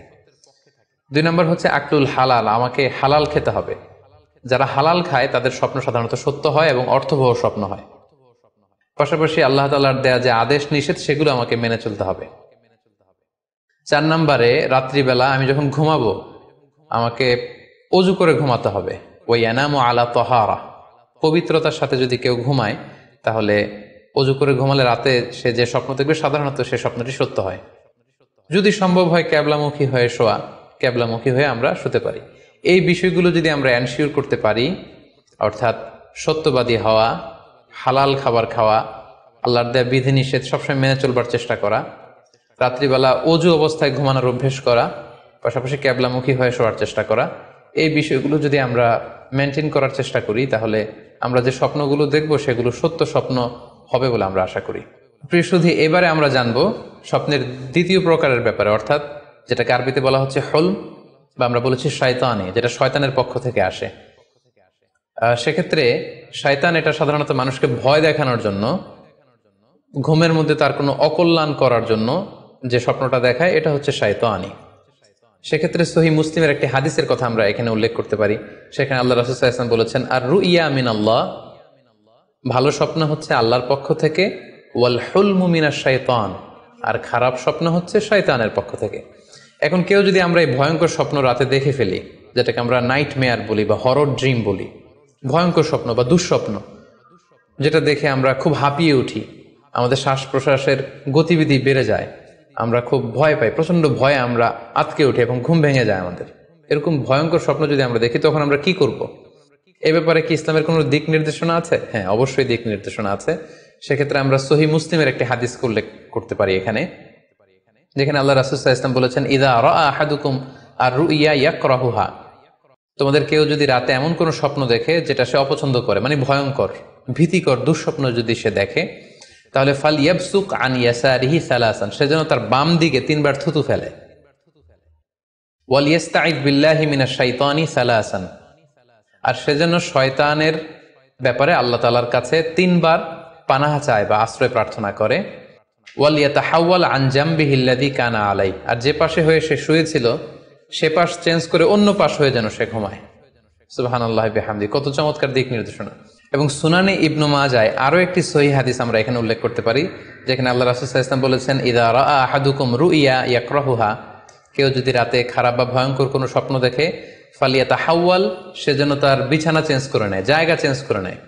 অর্থাৎ সে যে বিছানায় শুয়েছিল সেখানে না, সে অন্য কোথাও শোবে, অথবা যেই টার্নে শুয়েছিল অন্য টার্নে চলে যাবে, ডানে হলে বায়ে, বায়ে হলে ডানে। ওয়ালিয়াতফুল আন ইয়াসারিহি সালাসান, এবং তার বাম দিকে যেন সে 3 বার থুতু ফেলে। ওয়ালিয়াসআলিল্লাহ মিন খায়রিহা ওয়ালিয়াতাআওয়াজ মিন শাররিহা, এবং সে যেন এই স্বপ্নের ভালো দিকটা আল্লাহ তাআলার কাছে কামনা করে, এবং এই স্বপ্নের মন্দ বা অকল্যাণকর দিক থেকে যেন সে আল্লাহ তাআলার কাছে পানাহা চায়। সম্মানিত সুধীমণ্ডলী, এই হাদিস দুটির আলোকে আমরা বুঝতে পারি যে কেউ যদি হরর ড্রিম বা নাইটমেয়ার, যেটাকে আমরা দুঃস্বপ্ন বা ভয়ঙ্কর স্বপ্ন বলছি, এই ধরনের স্বপ্ন অনেকেই দেখে থাকে এবং আমাদের কাছে প্রায় বলে যে সে দুঃস্বপ্ন দেখে রাতের বেলা, ভয়ে সে ভড়কে যায়, আতকে ওঠে, ঘুম ভেঙে যায়। এ জাতীয় দুঃস্বপ্ন যদি আপনারা কেউ দেখেন, সেক্ষেত্রে এই হাদিসের আলোকে আমরা বলতে পারি যে আপনি 6টি কাজ করবেন। 1 নম্বর হচ্ছে আপনি বাম দিকে 3 বার থুতু ফেলবেন। 2 নম্বর হচ্ছে 3 বার আপনি তাআউজ পড়বেন, অর্থাৎ আপনি পড়তে পারেন আউযু বিল্লাহি মিনাশ শাইতানির রাজিম, অর্থাৎ হে আল্লাহ, আমি বিতাড়িত শয়তানের ব্যাপারে আপনার কাছে পানাহা চাচ্ছি। অথবা আপনি পড়তে পারেন আউযু বিল্লাহি মিন শাররিহা, হে আল্লাহ, আমি এই শয়তানের অকল্যাণকর বা যে এভিল সাইড আছে, খারাপ দিক আছে, এই ব্যাপারে আমি আপনার কাছে পানাহা চাচ্ছি। 3 বার আপনি এটা পড়বেন। 3 নম্বরে আপনি যদি আপনার ঘুমকে আবারও কন্টিনিউ করতে চান, তাহলে বা দিকে থেকে যদি স্বপ্ন দেখেন, তাহলে আপনি ডান দিকে টার্ন করবেন। আপনি ডান কাতে ঘুমাচ্ছিলেন এরকম যদি হয়, তাহলে বাম দিকে আপনি সরে যাবেন, অথবা যেখানে শুয়েছিলেন ওই জায়গাটা চেঞ্জ করে অন্য কোথাও শোবেন। 4 নম্বর হচ্ছে আপনি যদি ঘুম আর কন্টিনিউ করতে না চান, তাহলে আপনি অজু করে ফেলবেন। তাৎক্ষণিক আপনি আপনার ঘুম যদি আপনি কন্টিনিউ করতে না চান, অজু করে ফেলবেন এবং 2 রাকাত সালাত আদায় করবেন। 5 নাম্বার হচ্ছে এই স্বপ্ন আপনি কারোর সাথে শেয়ার করবেন না। এ ব্যাপারে আমরা সামনে বিস্তারিত বলছি। ভয়ঙ্কর স্বপ্ন দেখলে সাধারণত কারোর সাথে শেয়ার করবেন না। যদি শেয়ার করতে হয়, তাহলে প্রলিফিক স্কলার, ভালো আলেম, যার এলেম আছে, যার আমল আছে, এরকম লোক, কিংবা আপনার ওয়েল উইশার যারা আছে, আপনার শুভাকাঙ্ক্ষী, এরকম কারোর সাথে শেয়ার করতে পারেন। 6 নাম্বার, যদি সুযোগ হয় আপনি কিছু চ্যারিটি করে দিতে পারেন, দান করে দিতে পারেন, কারণ সাদাকাতু তারুদ্দুল বালা, দান করলে, চ্যারিটি করলে এটা মানুষের বিপদ বা বালা মুসিবতকে দূর করে দেয়। এ পর্যায়ে আমরা শুনবো স্বপ্নের 3 নম্বর প্রকারের ব্যাপারে, অর্থাৎ যেটাকে আমরা বলেছিলাম আদগাস ও আহলাম বা নাফসানি। এটা আল্লাহ তাআলাও দেখান না, যেটা শয়তানও ভয় দেখানোর জন্য দেখায় না, বরং এটা আমার চিন্তা ভাবনার প্রতিচ্ছবি।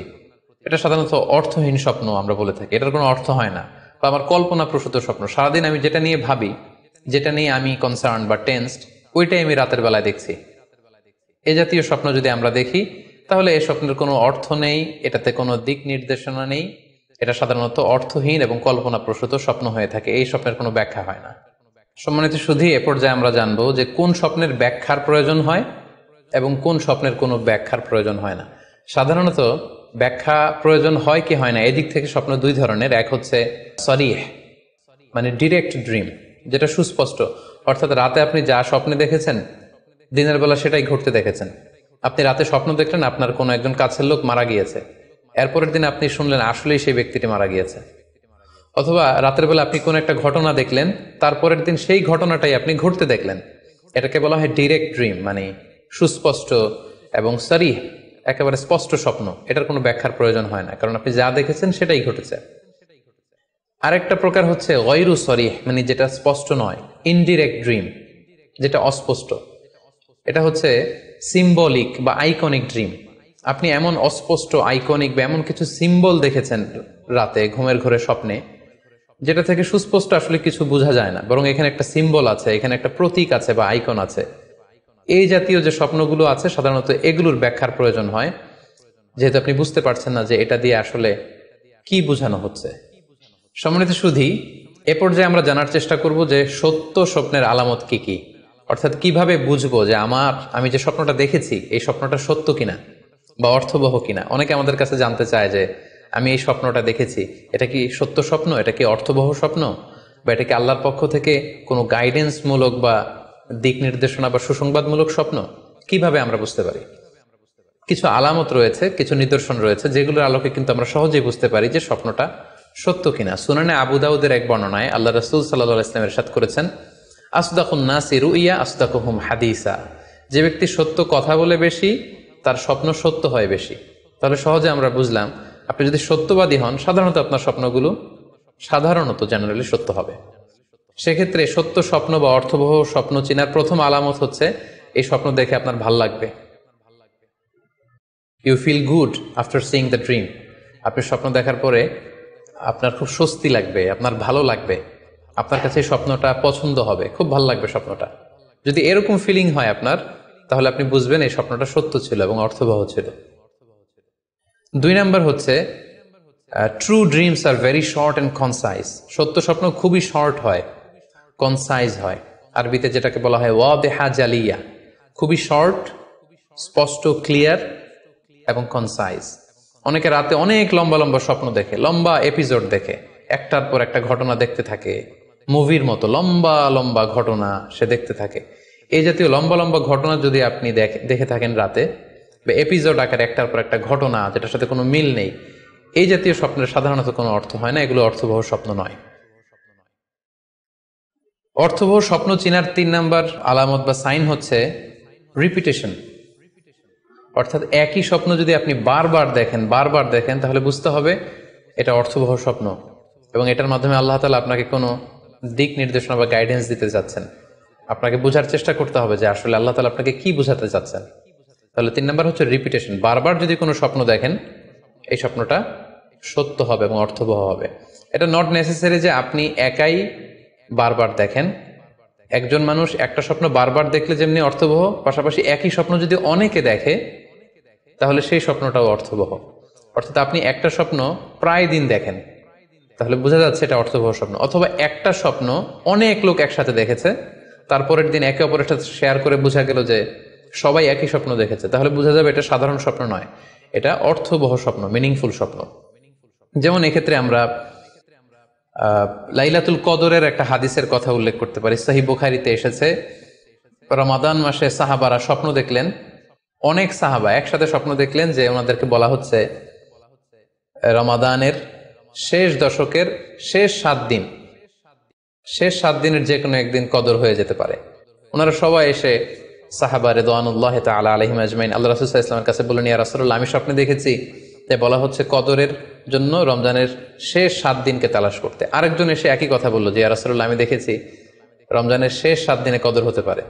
তো এরকম অনেক সাহাবা যখন আল্লাহ রাসূল সাল্লাল্লাহু আলাইহি ওয়াসাল্লামের কাছে এসে এই ঘটনা বলল, তখন আল্লাহ রাসূল সাল্লাল্লাহু আলাইহি ওয়াসাল্লাম বললেন, আরা রুইয়াকুম কদ তাওয়াতাআত ফিস সাবঈল আওয়াখির, যে আমি দেখতে পেলাম যে তোমাদের স্বপ্নটা রমজানের শেষ 7 দিনের ব্যাপারে ঐকমত্য হয়েছে, একই ধরনের স্বপ্ন তোমরা সবাই দেখেছো, তাই তোমরা রমজানের শেষ দশকের শেষের 7 দিনে কদর তালাশ করো। রমজানের শেষ দশকের শেষ 7 দিনে কদর হয়ে যাওয়ার সম্ভাবনা বেশি। সেই বুখারীর এই হাদিসের আলোকে কিন্তু আমরা বুঝতে পারলাম যে একটি স্বপ্ন, একই ধরনের ঘটনা যদি অনেকে দেখে তাহলে এটা অর্থবহ। পাশাপাশি এক্ষেত্রে আমরা আজানের হাদিসটি উল্লেখ করতে পারি। আমরা এখন নামাজের আগে যে আজান দেয়া হয়, শুরুর দিকে কিন্তু সাহাবাদের আজানের পদ্ধতি জানা ছিল না। তখন সাহাবারা আল্লাহ রাসূল সাল্লাল্লাহু আলাইহি ওয়াসাল্লামের সাথে কনসাল্ট করছিলেন যে কিভাবে আজান দেয়া যায়, অর্থাৎ কিভাবে ঘোষণা দেয়া যায় সালাতের জন্য। একজন সাহাবা বলল, আমরা আগুন জ্বালিয়ে দিব, আগুনের ধোঁয়া দেখে মদিনার সবাই বুঝবে যে এখন সালাতের সময়, তো সবাই চলে আসবে। আরেকজন বলল, না, প্রতিদিন আগুন জ্বালানো এটা নিরাপদ না, বরং আমরা খ্রিস্টানদের মতো বেল বাজিয়ে দিব, একজন বেল রিঙ্গার রাখবো, যে ঘন্টা বাজালে ঘন্টার আওয়াজ শুনে খ্রিস্টানদের মতো চার্চে যেমনি লোকজন আসে, বাকিরা সবাই নামাজ পড়তে চলে আসবে। তো এক একজনের এক এক পরামর্শ শুনে আল্লাহ রাসূল সাল্লাল্লাহু আলাইহি ওয়াসাল্লাম কোনো সিদ্ধান্তে আসতে পারলেন না। তারপরের দিন একজন সাহাবা চমৎকার একটি স্বপ্ন দেখলেন। তিনি স্বপ্নে দেখলেন, ওনার নাম হচ্ছে আব্দুল্লাহ ইবনে যায়েদ ইবনে আব্দে রব্বি। উনি স্বপ্নে দেখলেন যে একজন লোক, খুব সম্ভবত ফেরেশতা হবেন, তার গায়ে 2টা সবুজ রঙের জামা এবং তার হাতে বেল, ঘন্টা। তখন তিনি ওনাকে জিজ্ঞেস করলেন, আপনি কি ঘন্টা বিক্রি করেন? তখন স্বপ্নে সেই লোকটি বলল, ঘন্টা দিয়ে তুমি কি করবে? তো সাহাবী বললেন যে ঘন্টা দিয়ে আমরা নামাজের জন্য আহ্বান করব। তো স্বপ্নে সেই সবুজ কাপড় পরিহিত লোক বলল যে ঘন্টার চাইতেও যদি চমৎকার একটা আইডিয়া তোমার সাথে শেয়ার করি, সেটাকে তুমি শুনবে? সাহাবী বললেন, হ্যাঁ শুনবো। তখন তিনি বললেন, ঘন্টা না বাজিয়ে তোমরা উঁচু একটা জায়গায় দাঁড়িয়ে আল্লাহু আকবার, আল্লাহু আকবার, আল্লাহু আকবার, আল্লাহু আকবার, আশহাদু আল্লা ইলাহা ইল্লাল্লাহ, আশহাদু আন্না মুহাম্মাদুর রাসূলুল্লাহ, এই বাক্যগুলো তোমরা বলবে। এই বাক্যগুলোর মধ্য দিয়ে আল্লাহর বরত্বের ঘোষণা হবে, রাসূল সাল্লাল্লাহু আলাইহি ওয়াসাল্লামের রিসালাতের ঘোষণা হবে, মানুষকে চমৎকার বাক্যে নামাজের দিকে ডাকাও হবে, ফলে লোকজন নামাজেও চলে আসবে। এই চমৎকার কথা শুনে সাহাবা তো অবাক হয়ে গেলেন, ওনার ঘুম ভেঙে গেল। উনি সকালবেলা আল্লাহ রাসূল সাল্লাল্লাহু আলাইহি ওয়াসাল্লামের কাছে এসে পুরো ঘটনা শোনালেন যে একজন লোককে আমি দেখলাম হাতে ঘন্টা, আমি বললাম ঘন্টা কিনবো সালাতের আহ্বানের জন্য, তিনি আমাকে এই কয়েকটা বাক্য শিখিয়ে বললেন ঘন্টা না বাজিয়ে এই বাক্যগুলো দিয়ে আহ্বান করলে কেমন হয়। আল্লাহ রাসূল সাল্লাল্লাহু আলাইহি ওয়াসাল্লাম এই স্বপ্নের কথা শুনে তিনি অভিভূত হলেন। তিনি বললেন, তুমি ঠিকই দেখেছো, তুমি সঠিক স্বপ্ন দেখেছো। যেহেতু বেলালের কণ্ঠ খুব দরাজ, বেলালকে ডাকো, আমাদের ঘন্টাও বাজানোর দরকার নেই, আগুন জ্বালানোর দরকার নেই, বেলালকে বাক্যগুলো মুখস্থ করিয়ে দাও। বেলাল মসজিদে নববীর পাশে দাঁড়িয়ে আওয়াজ করে এই আজান দিবে, এই ঘোষণা দিবে। এই আজান শুরু হলো। বেলাল রাদিয়াল্লাহু তাআলা আনহু একটা উঁচু জায়গায় দাঁড়িয়ে আল্লাহু আকবার বলে তিনি আজান দিতে শুরু করলেন। এই বাক্যগুলো শুনে সাইয়েদনা ওমরে ফারুক দৌড়াতে দৌড়াতে আল্লাহ রাসূল সাল্লাল্লাহু আলাইহি ওয়াসাল্লামের কাছে আসলেন। এসে বললেন, ইয়া রাসূলুল্লাহ, বেলাল এই বাক্যগুলো কোত্থেকে শিখেছে? গত রাতে তো আমি দেখেছি যে আমাকে একজন লোক বলেছে যে তোমরা এই বাক্যগুলোকে ব্যবহার করে লোকজনকে সালাতের জন্য আহ্বান করো। আল্লাহ রাসূল সাল্লাল্লাহু আলাইহি ওয়াসাল্লাম শুনে অবাক হলেন। অর্থাৎ ওই সাহাবী ঠিক যেমন স্বপ্ন দেখেছেন, ইসলামের দ্বিতীয় খলিফা সাইয়েদনা ওমরে ফারুক রাদিয়াল্লাহু তাআলা আনহু উনিও একই স্বপ্ন দেখেছেন। তার মানে একই স্বপ্ন যদি একাধিক লোকজন দেখে থাকে সেটা যেমনি অর্থবহ, আবার আপনি একাও যদি একটি স্বপ্ন বারবার দেখেন সেটাও অর্থবহ। আমরা আজান যে কিভাবে ইন্ট্রোডিউস হলো মুসলিম কমিউনিটির মধ্যে, এই হাদিসের আলোকে বুঝতে পারি যে কোনো স্বপ্ন আপনি বারবার দেখলে বা অনেকে একই স্বপ্ন দেখলে সে স্বপ্নটা অর্থবহ হবে। অর্থবহ স্বপ্ন দেখার 4 নম্বর সাইন হচ্ছে শেষ রাতের স্বপ্ন সাধারণত অর্থবহ হয়। অর্থাৎ লাস্ট 1/3 অফ দ্য নাইট, রাতের শেষাংশে যদি আপনি ফজরের আগ দিয়ে যে স্বপ্নটা মানুষ দেখে, সাধারণত এই স্বপ্নটা অর্থবহ হয়, এটা সত্য স্বপ্ন হয়। কারণ এই টাইমে আল্লাহ তাআলা প্রথম আকাশে নেমে আসেন বা মনোনিবেশ করেন এবং ডাকতে থাকেন, কার রিজিকের দরকার আমি রিজিক দেব, কার অর্থের দরকার আমি অর্থ এর ব্যবস্থা করে দেব, কার কি দরকার আমার কাছে চাও, অসুস্থরা আমি তাদেরকে সুস্থ করে দেব। সো ওই টাইমে আল্লাহ তাআলার বিশেষ একটা রহমত পৃথিবীতে নেমে আসে, ফলে শেষ রাতের স্বপ্ন সাধারণত অর্থবহ স্বপ্ন হয়। পাশাপাশি হাদিসে এসেছে যে কিয়ামতের আগ দিয়ে মুমিনরা যে স্বপ্নগুলো দেখবে এই স্বপ্নগুলো সাধারণত অর্থবহ হবে। অর্থাৎ কিয়ামতের একেবারে আগ মুহূর্তে যখন মুসলমানরা খুব স্ট্রাগল করবে, মুসলমানরা যখন খুব বিপদে থাকবে, তখন মুসলমানদের যে স্বপ্নগুলো তারা রাতের বেলা দেখবে এগুলো মিথ্যা হবে না, বেশিরভাগ স্বপ্নই সত্য হবে, অর্থবহ হবে। যেটা আমরা সহিহ বুখারীর একটা হাদিস থেকে জানতে পারি, যেখানে আল্লাহ রাসূল সাল্লাল্লাহু আলাইহি ওয়াসাল্লাম ইরশাদ করেছেন, ইযা ইকতারাবা যামানু লাম তাকাদ রুইয়াল মুমিনি তাকযিব। অর্থাৎ কিয়ামতের সময় যত ঘনিয়ে আসবে, কাছাকাছি আসবে, মুমিন বা বিশ্বাসীদের স্বপ্ন ঠিক তত সঠিক হতে থাকবে। মুমিনদের তখনকার স্বপ্ন বেশিরভাগই সত্য হবে, সেটা মিথ্যা হবে না। তাহলে এই হাদিস থেকে আমরা জানলাম কিয়ামতের আগ দিয়ে মুমিনরা যে স্বপ্নগুলো দেখবে এগুলো সত্য হবে, অর্থবহ হবে। এ পর্যায়ে আমরা জানবার চেষ্টা করব যে স্বপ্নের ব্যাপারে কিছু ইসলামের দিক নির্দেশনা রয়েছে। আমরা যদি এই দিক নির্দেশনাগুলো, গাইডেন্সগুলো মেনে চলি, তাহলে স্বপ্ন নিয়ে আমাদের খুব একটা কনফিউশনে থাকতে হবে না। সেক্ষেত্রে প্রথম গাইডলাইন হচ্ছে অপ্রয়োজনে স্বপ্ন অন্যের সাথে শেয়ার না করা। Do not mention the dream for interpretation except a prolific scholar or any well উইশার to you. কেউ যদি খুব বড় আলেম হয়ে থাকেন, শায়েখ হয়ে থাকেন, তার এলম আছে, আমল আছে, এরকম কারো কাছে শেয়ার করতে পারেন। অথবা আপনার শুভাকাঙ্ক্ষী আপনাকে ভালো অ্যাডভাইস করতে পারে, আপনাকে পছন্দ করে, এরকম লোক ছাড়া কারো কাছে স্বপ্ন শেয়ার করা যাবে না। সুনানে তিরমিজিতে স্বপ্ন অন্যের সাথে শেয়ার না করার ব্যাপারে একটি হাদিস এসছে, যেখানে আল্লাহ রাসূল সাল্লাল্লাহু আলাইহি সাল্লাম বলেছেন, লা ইয়াকুসুহা ইল্লা আলা ওয়াদ্দিন। অর্থাৎ যে তোমাকে পছন্দ করে এমন কারো কাছে ছাড়া স্বপ্ন শেয়ার করবে না। অথবা আউজি রাইন, এমন লোক যে ডিসিশন দিতে পারে, he can advice you, he can provide you the right decision, এরকম লোক যদি আপনার কাছের শুভাকাঙ্ক্ষীদের মধ্যে থেকে কেউ থেকে থাকে, আপনি তার সাথে শেয়ার করতে পারেন। ওয়ালা ইউহাদ্দিসু বিহা ইল্লা লাবিবান আও হাবিবান, সে আপনার হাবিব, সে আপনার বন্ধু, সব কাছের লোক, বজম ফ্রেন্ড, আপনার শুভ কামনা করে সব সময়, এই জাতীয় লোকের কাছে আপনি স্বপ্ন শেয়ার করতে পারেন। অন্য এক বর্ণনায় এসেছে, ওয়ালা ইয়াকুসুর রুইয়া ইল্লা আলা আলিমিন আও নাসিহ, স্বপ্ন শেয়ার করতে হলে ভালো আলেমের কাছে শেয়ার করো, অথবা নাসিহ, যে তোমাকে ভালো অ্যাডভাইস করতে পারবে, উপদেশ দিতে পারবে, এরকম কারো কাছে শেয়ার করো, অন্য কারো কাছে নয়। সুনানে তিরমিজিতে এ ব্যাপারে একটি বাব রচনা করা হয়েছে, যে বাবু লা তাকুসুর রুইয়া ইল্লা আলা আলিম আও নাসিহ, আলেম বা শুভাকাঙ্ক্ষী নসিহতকারী ছাড়া কারো কাছে স্বপ্ন শেয়ার করা যাবে না। এর কারণ হচ্ছে, আমরা আগেই বলেছি যে আপনি স্বপ্নে যদি ভালো কিছু দেখে থাকেন, এটা এমন কারো কাছে যদি শেয়ার করেন যে আপনাকে পছন্দ করে না, তাহলে আপনি হিংসার শিকার হতে পারেন। সেক্ষেত্রে আমরা সূরা ইউসুফের 5 নম্বর আয়াতের কথা খেয়াল করতে পারি, যেখানে ইউসুফ আলাইহিস সালাম বলেছিলেন যে ইয ক্বালা ইউসুফু লি আবিহি ইয়া আবাতি ইন্নী রাআইতু আহাদা আশারা কাওকাবান ওয়াশ শামসা ওয়াল কমারা রাআইতুহুম লি সাজিদিন ক্বালা ইয়া বুনাইয়া লা তাকসুস রুইয়াকা আলা ইখওয়াতিকা ফায়াকিদু লাকা কাইদা। ছোট্ট ইউসুফ আলাইহিস সালাম তিনি স্বপ্নে দেখলেন যে চন্দ্র, সূর্য এবং আকাশের 11টা তারা সবকিছু ওনার সম্মানে সিজদায় লুটিয়ে পড়েছে। তো ইয়াকুব আলাইহিস সালাম ওনার ছেলেকে বললেন যে বাবা ইউসুফ, খবরদার, সাবধান, এই স্বপ্নের কথা তুমি তোমার ভাইদেরকে বলতে যেও না। যদি তুমি তোমার ভাইদের সাথে এই চমৎকার স্বপ্নের কথা শেয়ার করো, তাহলে ফায়াকিদু লাকা কাইদা, তারা তোমাকে নিয়ে হিংসা করবে, ষড়যন্ত্র করবে। তাহলে আমরা বুঝলাম যে যার তার কাছে চাইলে আমরা স্বপ্ন শেয়ার করতে পারবো না, বরং এক্ষেত্রে বুঝে শুনে সাবধানে শেয়ার করতে হবে। এক্ষেত্রে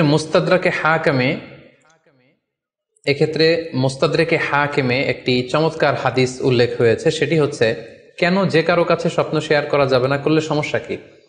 সেক্ষেত্রে বলা হয়েছে যে ফাইন্না রুইয়া তাকাউ আলা মা তুআব্বার, অর্থাৎ স্বপ্নের ব্যাখ্যা তেমনই হয়ে থাকে যেমন এটার ব্যাখ্যা করা হয়।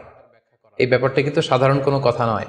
আপনি একজনের কাছে যার কোনো জ্ঞান নেই স্বপ্নের ব্যাপারে, হুট করে তার কাছে স্বপ্নের ব্যাখ্যা জানতে চাইলেন, আর তিনিও হুট করে এমন একটা ব্যাখ্যা করে দিল, ফলে দেখা যাবে উনি যেটা ব্যাখ্যা করেছেন সেটাই ঘটবে আপনার জীবনে। সো স্বপ্নের কথা যে কারো কাছে বলতে নেই। ফাইন্না রুইয়া তাকাউ আলা মা তুআব্বার, কেননা স্বপ্নের ব্যাখ্যা তেমন হয়ে থাকে যেমন এটার ব্যাখ্যা করা হয়।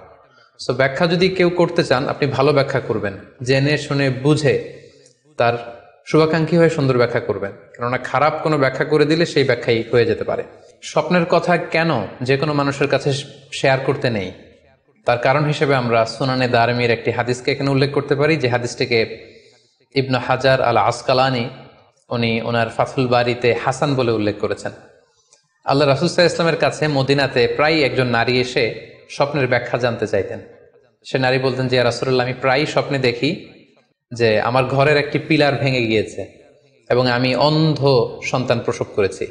এই নারীর স্বামী ছিল ব্যবসায়ী এবং সারা বছর ব্যবসার কারণে বিভিন্ন জায়গায় তিনি ঘুরে বেড়াতেন, এবং যখন ফিরে আসতেন যাওয়ার সময় তিনি স্ত্রীকে প্রেগনেন্ট অবস্থায় রেখে যেতেন, অর্থাৎ গর্ভবতী, আর এই বাচ্চাকে পেটে নিয়ে এই নারী সবসময় এই স্বপ্ন দেখতে থাকতেন।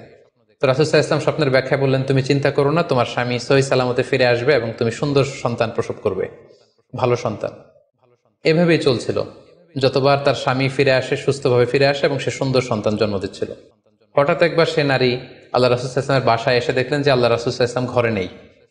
আম্মাজান আয়েশাকে তিনি বললেন যে আমি সবসময় এরকম স্বপ্ন দেখি। তখন আম্মাজান আয়েশা বললেন, তাহলে এই স্বপ্নের ব্যাখ্যা জানার জন্য তুমি রাসূল সাল্লাল্লাহু আলাইহি ওয়াসাল্লামের কাছে আসো, তুমি কি স্বপ্ন দেখো? তখন সে নারী আম্মাজান আয়েশার কাছে খুলে বললেন যে আমি স্বপ্নে দেখি যে আমার ঘরের একটি পিলার ভেঙে গিয়েছে আর আমি একটি অন্ধ সন্তান প্রসব করেছি।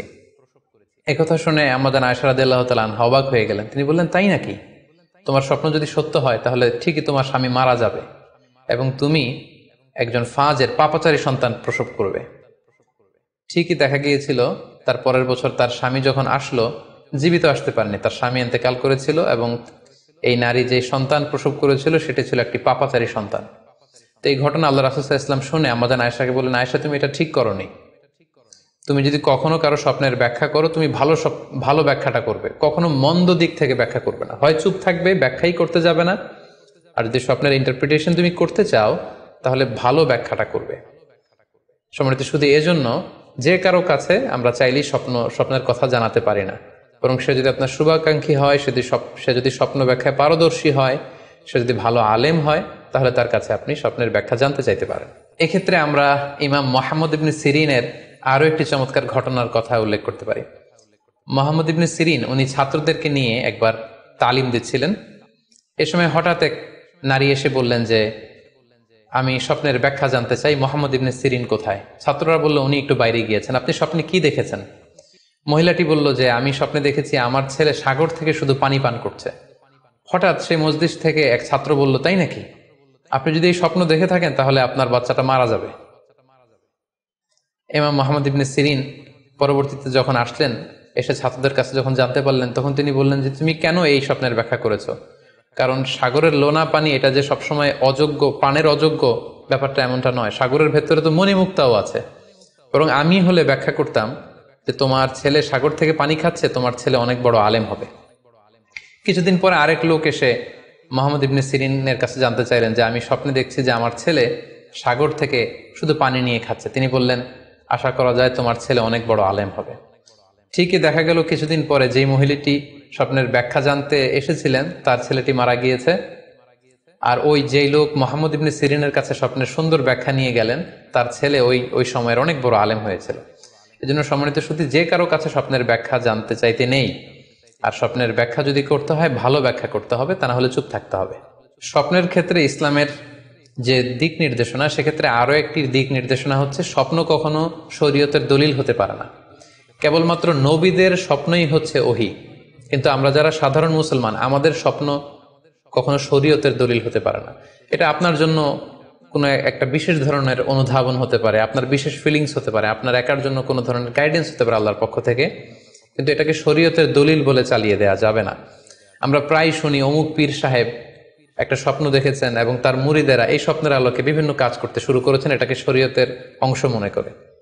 খুব রিসেন্টলি করোনা ভাইরাস আউটব্রেকের টাইমে মামুন মারুফ নামে এক ছেলের স্বপ্নের কথা আমরা শুনেছিলাম যে ইটালিতে সে স্বপ্ন দেখেছে করোনা ভাইরাসের সাথে কথা বলেছে। আসলে এই জাতীয় স্বপ্ন কখনো শরীয়তের কোনো সোর্স বা এভিডেন্স হতে পারে না। খুব রিসেন্টলি বুয়েট থেকে পাশ করা মুশতাক মোহাম্মদ আরমান নামে একজন লোকের কথা আমরা শুনেছি যে তিনি দাবি করেছেন তিনি ইমাম মাহাদি, এবং তিনি দাবি করেছেন যে স্বপ্নে তাকে আল্লাহ তাআলা ইমাম মাহাদি বলে পরিচয় করিয়ে দিয়েছে, ফলে লোকজন এসে তার হাতে বায়াত হচ্ছে। অথবা অনেকে দাবি করে থাকেন যে স্বপ্নে তিনি ফকিরি পেয়েছেন, স্বপ্নে এটা হয়েছে সেটা হয়েছে। এরকম কোনো ধরনের স্বপ্নই কিন্তু শরীয়তের অংশ, শরীয়তের দলিল বা এভিডেন্স হতে পারে না। এ পর্যায়ে আমরা জানবার চেষ্টা করব যে স্বপ্নে রাসূলুল্লাহ সাল্লাল্লাহু আলাইহি ওয়াসাল্লামকে দেখা প্রসঙ্গে অনেকে স্বপ্নে আল্লাহ রাসূল সাল্লাল্লাহু আলাইহি ওয়াসাল্লামকে দেখেন, এবং আসলে রাসূল সাল্লাল্লাহু আলাইহি ওয়াসাল্লামকে স্বপ্নে দেখেন কিনা এ ব্যাপারে তাদের মধ্যে অনেক প্রশ্ন থেকে থাকে। এক্ষেত্রে আমরা সহিহ বুখারীর একটি চমৎকার হাদিস উল্লেখ করতে পারি, যেখানে আল্লাহ রাসূল সাল্লাল্লাহু আলাইহি ওয়াসাল্লাম ইরশাদ করেছেন, মান রাআনি ফিল মানামি ফাকাদ রাআনি, যে আমাকে স্বপ্নে দেখলো। আল্লাহ রাসূল সাল্লাল্লাহু আলাইহি ওয়াসাল্লাম নিজে বলছেন যে আমাকে স্বপ্নে দেখলো সে আসলেই আমাকেই দেখলো, কারণ ফা ইন্না শাইতানা লা ইয়াতামাসসালু ফি সূরাতি, শয়তান কখনো আমার আকৃতি, আমার শেপ ধারণ করতে পারে না। অর্থাৎ আপনি যদি রাসূল সাল্লাল্লাহু আলাইহি ওয়াসাল্লামকে স্বপ্নে দেখেন তাহলে আপনি রাসূল সাল্লাল্লাহু আলাইহি ওয়াসাল্লামকেই দেখেছেন, আপনি শয়তানকে দেখেননি। কারণ শয়তান কখনো রাসূল সাল্লাল্লাহু আলাইহি ওয়াসাল্লামের আকৃতি ধারণ করতে পারে না। তাহলে এই হাদিসের আলোকে আমরা বুঝলাম শয়তান কখনো আল্লাহ রাসূল সাল্লাল্লাহু আলাইহি ওয়াসাল্লামের আকৃতি বা শেপ ধারণ করতে পারে না। তখন প্রশ্ন হচ্ছে, আসলে আপনি রাসূল সাল্লাল্লাহু আলাইহি ওয়াসাল্লামকে দেখেছেন নাকি অন্য কাউকে দেখেছেন? শয়তান হয়তো রাসূল সাল্লাল্লাহু আলাইহি ওয়াসাল্লামের আকৃতি ধারণ করলো না, একজন সুশ্রী বয়োবৃদ্ধ সুন্দর আকৃতির মানুষের চেহারা ধারণ করে শয়তান এসে বলল যে আমি আল্লাহ রাসূল। তখন আপনি কিভাবে বুঝবেন যে আপনি রাসূল সাল্লাল্লাহু আলাইহি ওয়াসাল্লামকে দেখেছেন নাকি শয়তানের ধারণ করা অন্য কোনো মানুষের আকৃতিতে কাউকে আপনি দেখেছেন? সেক্ষেত্রে বোঝার মাধ্যম হচ্ছে আল্লাহ রাসূল সাল্লাল্লাহু আলাইহি ওয়াসাল্লামের দাড়ি কেমন ছিল, চেহারা কেমন ছিল, চুল কেমন ছিল, দৈহিক গড়ন কেমন ছিল, আকৃতি কেমন ছিল, এগুলো কিন্তু আমরা হাদিস থেকে পাই, কিংবা শামায়েলে তিরমিজিতে রাসূল সাল্লাল্লাহু আলাইহি ওয়াসাল্লামের বডি স্ট্রাকচার, ওনার চেহারা, ওনার অবয়বের ব্যাপারে বর্ণনা পাই। আপনি স্বপ্নে যাকে দেখেছেন তার চেহারা, আকৃতি এবং বর্ণনা যদি রাসূল সাল্লাল্লাহু আলাইহি ওয়াসাল্লামের দৈহিক বর্ণনার সাথে মিলে যায় তাহলে বোঝা যাবে যে আপনি আসলেই আল্লাহ রাসূল সাল্লাল্লাহু আলাইহি ওয়াসাল্লামকে দেখেছেন। কিন্তু আপনি স্বপ্নে দেখা মানুষটি তার চেহারার সাথে যদি রাসূল সাল্লাল্লাহু আলাইহি ওয়াসাল্লামের চেহারার যে বর্ণনা সেটির সাথে যদি কোনো মিল না থাকে, যদি তার চেহারা রাসূল সাল্লাল্লাহু আলাইহি ওয়াসাল্লামের চেহারার মতো না হয়, শামায়েলে তিরমিজিতে যে বর্ণনা আছে সেরকম যদি না হয়, তাহলে বোঝা যাবে আপনি রাসূল সাল্লাল্লাহু আলাইহি ওয়াসাল্লামকে দেখেননি, বরং অন্য কাউকে দেখেছেন। এক্ষেত্রে আমরা মুহাম্মদ ইবনে সিরিনের ঘটনা উল্লেখ করতে পারি। ওনার কাছে কেউ এসে যদি বলতো যে আমি স্বপ্নে আল্লাহ রাসূল সাল্লাল্লাহু আলাইহি ওয়াসাল্লামকে দেখেছি, তখন মুহাম্মদ ইবনে সিরিন জিজ্ঞেস করতেন, তুমি কি দেখেছো বলো তো, তুমি যাকে দেখেছো তার দাড়ি কেমন, তার চেহারা কেমন, তার চোখ নাক কেমন, তার গড়ন কেমন?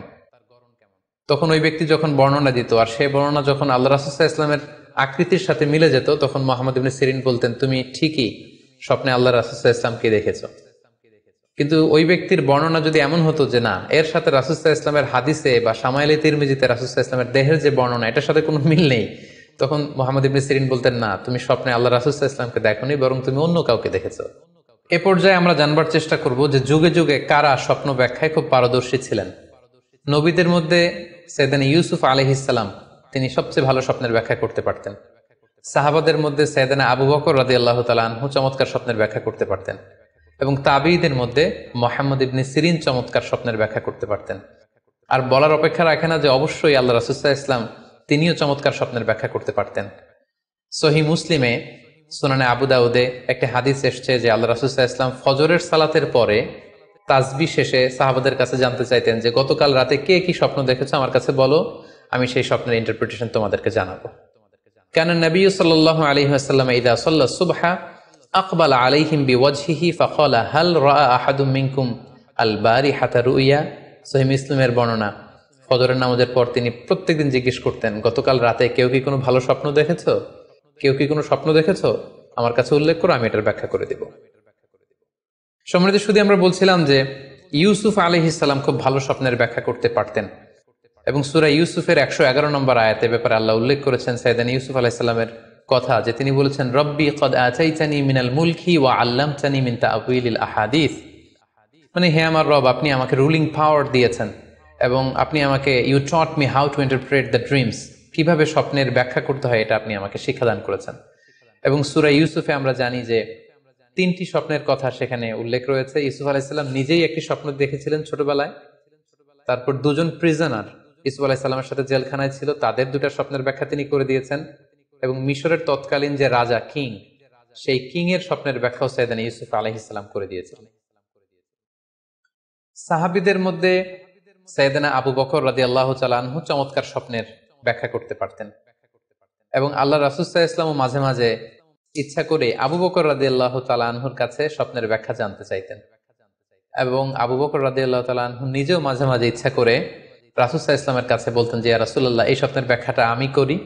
আল্লাহ রাসূল সাল্লাল্লাহু আলাইহি ওয়াসাল্লাম তখন আবু বকর রাদিয়াল্লাহু তাআলা আনহুকে স্বপ্নের ব্যাখ্যা করার অনুমতি প্রদান করতেন।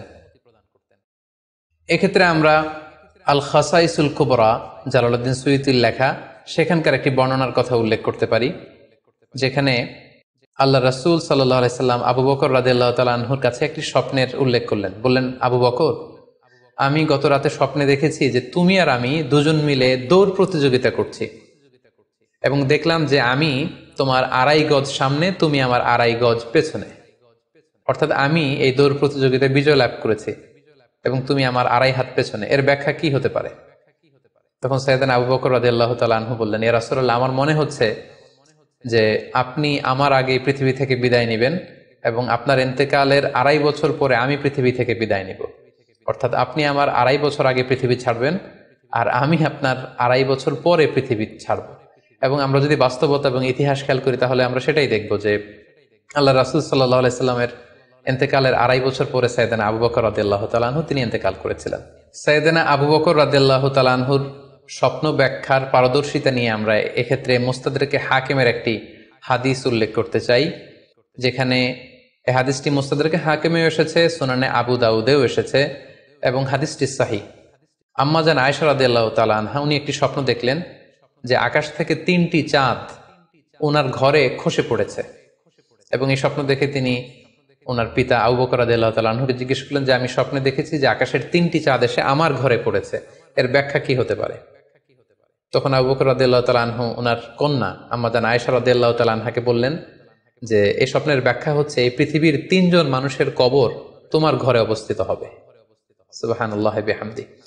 এবং আমরা জানি যে আল্লাহ রাসূল সাল্লাল্লাহু আলাইহি ওয়াসাল্লাম যখন ইন্তেকাল করলেন তখন আল্লাহ রাসূল সাল্লাল্লাহু আলাইহি ওয়াসাল্লামকে কবর দেওয়া হয়েছিল আম্মা জান আয়েশা রাদিয়াল্লাহু তাআলা আনহার ঘরে, এবং তখন আবু বকর রাদিয়াল্লাহু তাআলা আনহু বলেছিলেন যে আয়েশা, তোমার কি মনে আছে তুমি যে একটা স্বপ্নের ব্যাখ্যা আমার কাছে জানতে চেয়েছিলে যে 3টি আকাশের চাঁদ তোমার ঘরে খসে পড়েছে, এই দেখো আল্লাহ রাসূল সাল্লাল্লাহু আলাইহি ওয়াসাল্লামের কবর তোমার ঘরে হয়েছে, তুমি জেনে রেখো যে 3টা চাঁদের শ্রেষ্ঠ চাঁদ হচ্ছে এটি। এবং আমরা এও জানি যে আবু বকর রাদিয়াল্লাহু তাআলা আনহু ইন্তেকালের পরে আম্মা জান আয়েশার ঘরেই কবর হয়েছে, এবং ওমরে ফারুকের কবরও আম্মা জান আয়েশা রাদিয়াল্লাহু তাআলা আনহুর ঘরেই অবস্থিত। তাহলে এই হাদিসগুলোর আলোকে আমরা বুঝতে পারি যে সাহাবাদের মধ্যে আবু বকর রাদিয়াল্লাহু তাআলা আনহু ছিলেন স্বপ্ন ব্যাখ্যায় সবচেয়ে পারদর্শী। তাবিঈদের মধ্যে স্বপ্ন ব্যাখ্যায় সবচেয়ে পারদর্শী ছিলেন মুহাম্মদ ইবনে সিরিন। আমরা ওনার নাম প্রায় শুনে থাকি, তিনি স্বপ্ন ব্যাখ্যার ক্ষেত্রে খুব এক্সপার্ট ছিলেন। তিনি উসমান রাদিয়াল্লাহু তাআলা আনহু যখন ইসলামের খলিফা তখন বসরা নগরীতে মুহাম্মদ ইবনে সিরিন জন্মগ্রহণ করেন, এবং অনেক সাহাবা থেকে তিনি অনেক হাদিস বর্ণনা করেছেন, এবং তিনি ইমাম আবু হানিফা আলাইহি রাহমার সমসাময়িক ছিলেন। ইমাম আবু হানিফা একবার স্বপ্নে দেখলেন যে তিনি আল্লাহ রাসূল সাল্লাল্লাহু আলাইহি ওয়াসাল্লামের কবর খুঁড়ছেন, অথবা কবরের লাশ বের করছেন, কিংবা কাফন বের করছেন। এই স্বপ্ন দেখে ইমামুল আযম আবু হানিফা রাহিমাহুল্লাহ উনি বিচলিত হয়ে গেলেন যে এই আমি কি স্বপ্ন দেখলাম, যে আমি রাসূল সাল্লাল্লাহু আলাইহি ওয়াসাল্লামের কবর খুঁড়ছি, সেখান থেকে কাফন বের করছি। কেউই এই স্বপ্নের ব্যাখ্যা করতে পারলেন না। তখন ইমাম মুহাম্মদ ইবনে সিরিনের কাছে যখন জানতে চাওয়া হলো, তখন মুহাম্মদ ইবনে সিরিন বললেন যে হাযা রাজুলুন ইউহয়ি সুন্নাত রাসূলিল্লাহ, অর্থাৎ যে ব্যক্তি এই স্বপ্ন দেখেছে তার মাধ্যমে আল্লাহ রাসূল সাল্লাল্লাহু আলাইহি ওয়াসাল্লামের হাদিসের বা সুন্নাহর পুনর্জীবন হবে। তিনি রাসূল সাল্লাল্লাহু আলাইহি ওয়াসাল্লামের সুন্নাহগুলোকে পুনরুজ্জীবন দান করবেন, পুনরুজ্জীবিত করবেন। এবং বাস্তবে আমরা এটাই দেখেছি যে ইমাম আবু হানিফার চিন্তা, ওনার থট, ওনার মাযহাব গোটা বিশ্বে সমৃদ্ধি লাভ করেছে, মানুষ এটাকে গ্রহণ করেছে। ওনার বুদ্ধিবৃত্তিক যে চিন্তা, ওনার ফিকহি ইস্তেমবাদগুলো গোটা বিশ্বে আল্লাহ রাসূল সাল্লাল্লাহু আলাইহি ওয়াসাল্লামের হাদিসগুলোকে আরো প্রাণবন্তভাবে মুসলিম উম্মার কাছে রিপ্রেজেন্ট করেছে। আমরা আপাত দৃষ্টিতে মনে হচ্ছিল যে এটা একটা খারাপ স্বপ্ন, যে ইমাম আবু হানিফা তিনি রাসূল সাল্লাল্লাহু আলাইহি ওয়াসাল্লামের কবর খুঁড়ছেন, লাশ বের করছেন বা কাফন বের করছেন। কিন্তু মুহাম্মদ ইবনে সিরিন চমৎকার ব্যাখ্যা করেছেন যে হাযা রাজুলুন ইউহয়ি সুন্নাত রাসূলিল্লাহ, এই লোক তো এমন লোক হবে যে রাসূল সাল্লাল্লাহু আলাইহি ওয়াসাল্লামের সুন্নাহকে পুনরুজ্জীবন দান করবে। এই পর্যায়ে আমরা জানবার চেষ্টা করব যে কোরআন সুন্নাহর আলোকে বিভিন্ন সিম্বল বা প্রতীক বা চিহ্নের দিকে খেয়াল রেখে স্বপ্নের ব্যাখ্যা করা। আমরা বলেছিলাম যে কিছু কিছু স্বপ্ন আছে খুব সফিস্টিকেটেড, সিম্বলিক বা আইকনিক, যেখানে কোনো ইঙ্গিত দেয়া হচ্ছে, ইঙ্গিত বহ, এবং যেটার ইন্টারপ্রিটেশন না করলে এটা দিয়ে আসলে কি বোঝানো হচ্ছে এটা বোঝা যায় না। সেক্ষেত্রে কোরআন সুন্নাহর আলোকে, স্কলারদের অভিজ্ঞতার আলোকে কিছু আইকন বা সিম্বল, এগুলোর মিনিং কি হতে পারে সে ব্যাপারে আমরা জানবার চেষ্টা করব। এক্ষেত্রে আমরা বলবো যে কেউ যদি স্বপ্নে রশি দেখে, স্বপ্নে যদি সে রশি দেখে, তাহলে এটা গুড সাইন। এটা কেমন যেন আল্লাহর সাথে একটা প্রতিশ্রুতির সাথে সম্পৃক্ত, কারণ আল্লাহ তাআলা কোরআনে ইরশাদ করেছেন ওয়াতাসিমু বিহাবলিল্লাহি জামিআ। আরবিতে রশি আরবি হচ্ছে হাবল, মানে ওয়াতাসিমু বিহাবলিল্লাহি জামিআ, তোমরা আল্লাহর রজ্জু বা রশিকে আঁকড়ে ধরো।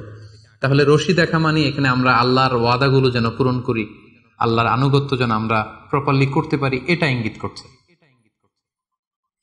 এরপর স্বপ্নে যদি আমরা কাক দেখি, এটা সাধারণত একটা নেগেটিভ সাইন বহন করে, কারণ কাককে আল্লাহ রাসূল সাল্লাল্লাহু আলাইহি ওয়াসাল্লাম ফাসিক বা ফুয়াইসিক বলেছেন। তো আমরা যদি স্বপ্নে কাক দেখি, এটাকে আমরা পজিটিভ কোনো সাইন মনে না করে নেগেটিভ সাইন মনে করতে পারি। তৃতীয়ত, আমরা যদি স্বপ্নে লম্বা কাপড় দেখি, এটা গুড সাইন। কারো গায়ে যদি লম্বা জামা থাকে তাহলে এটা গুড সাইন, আর খাটো জামা থাকলে সাধারণত এটা নেগেটিভ সাইন। এক্ষেত্রে আমরা সহিহ বুখারীর একটা হাদিস উল্লেখ করতে পারি।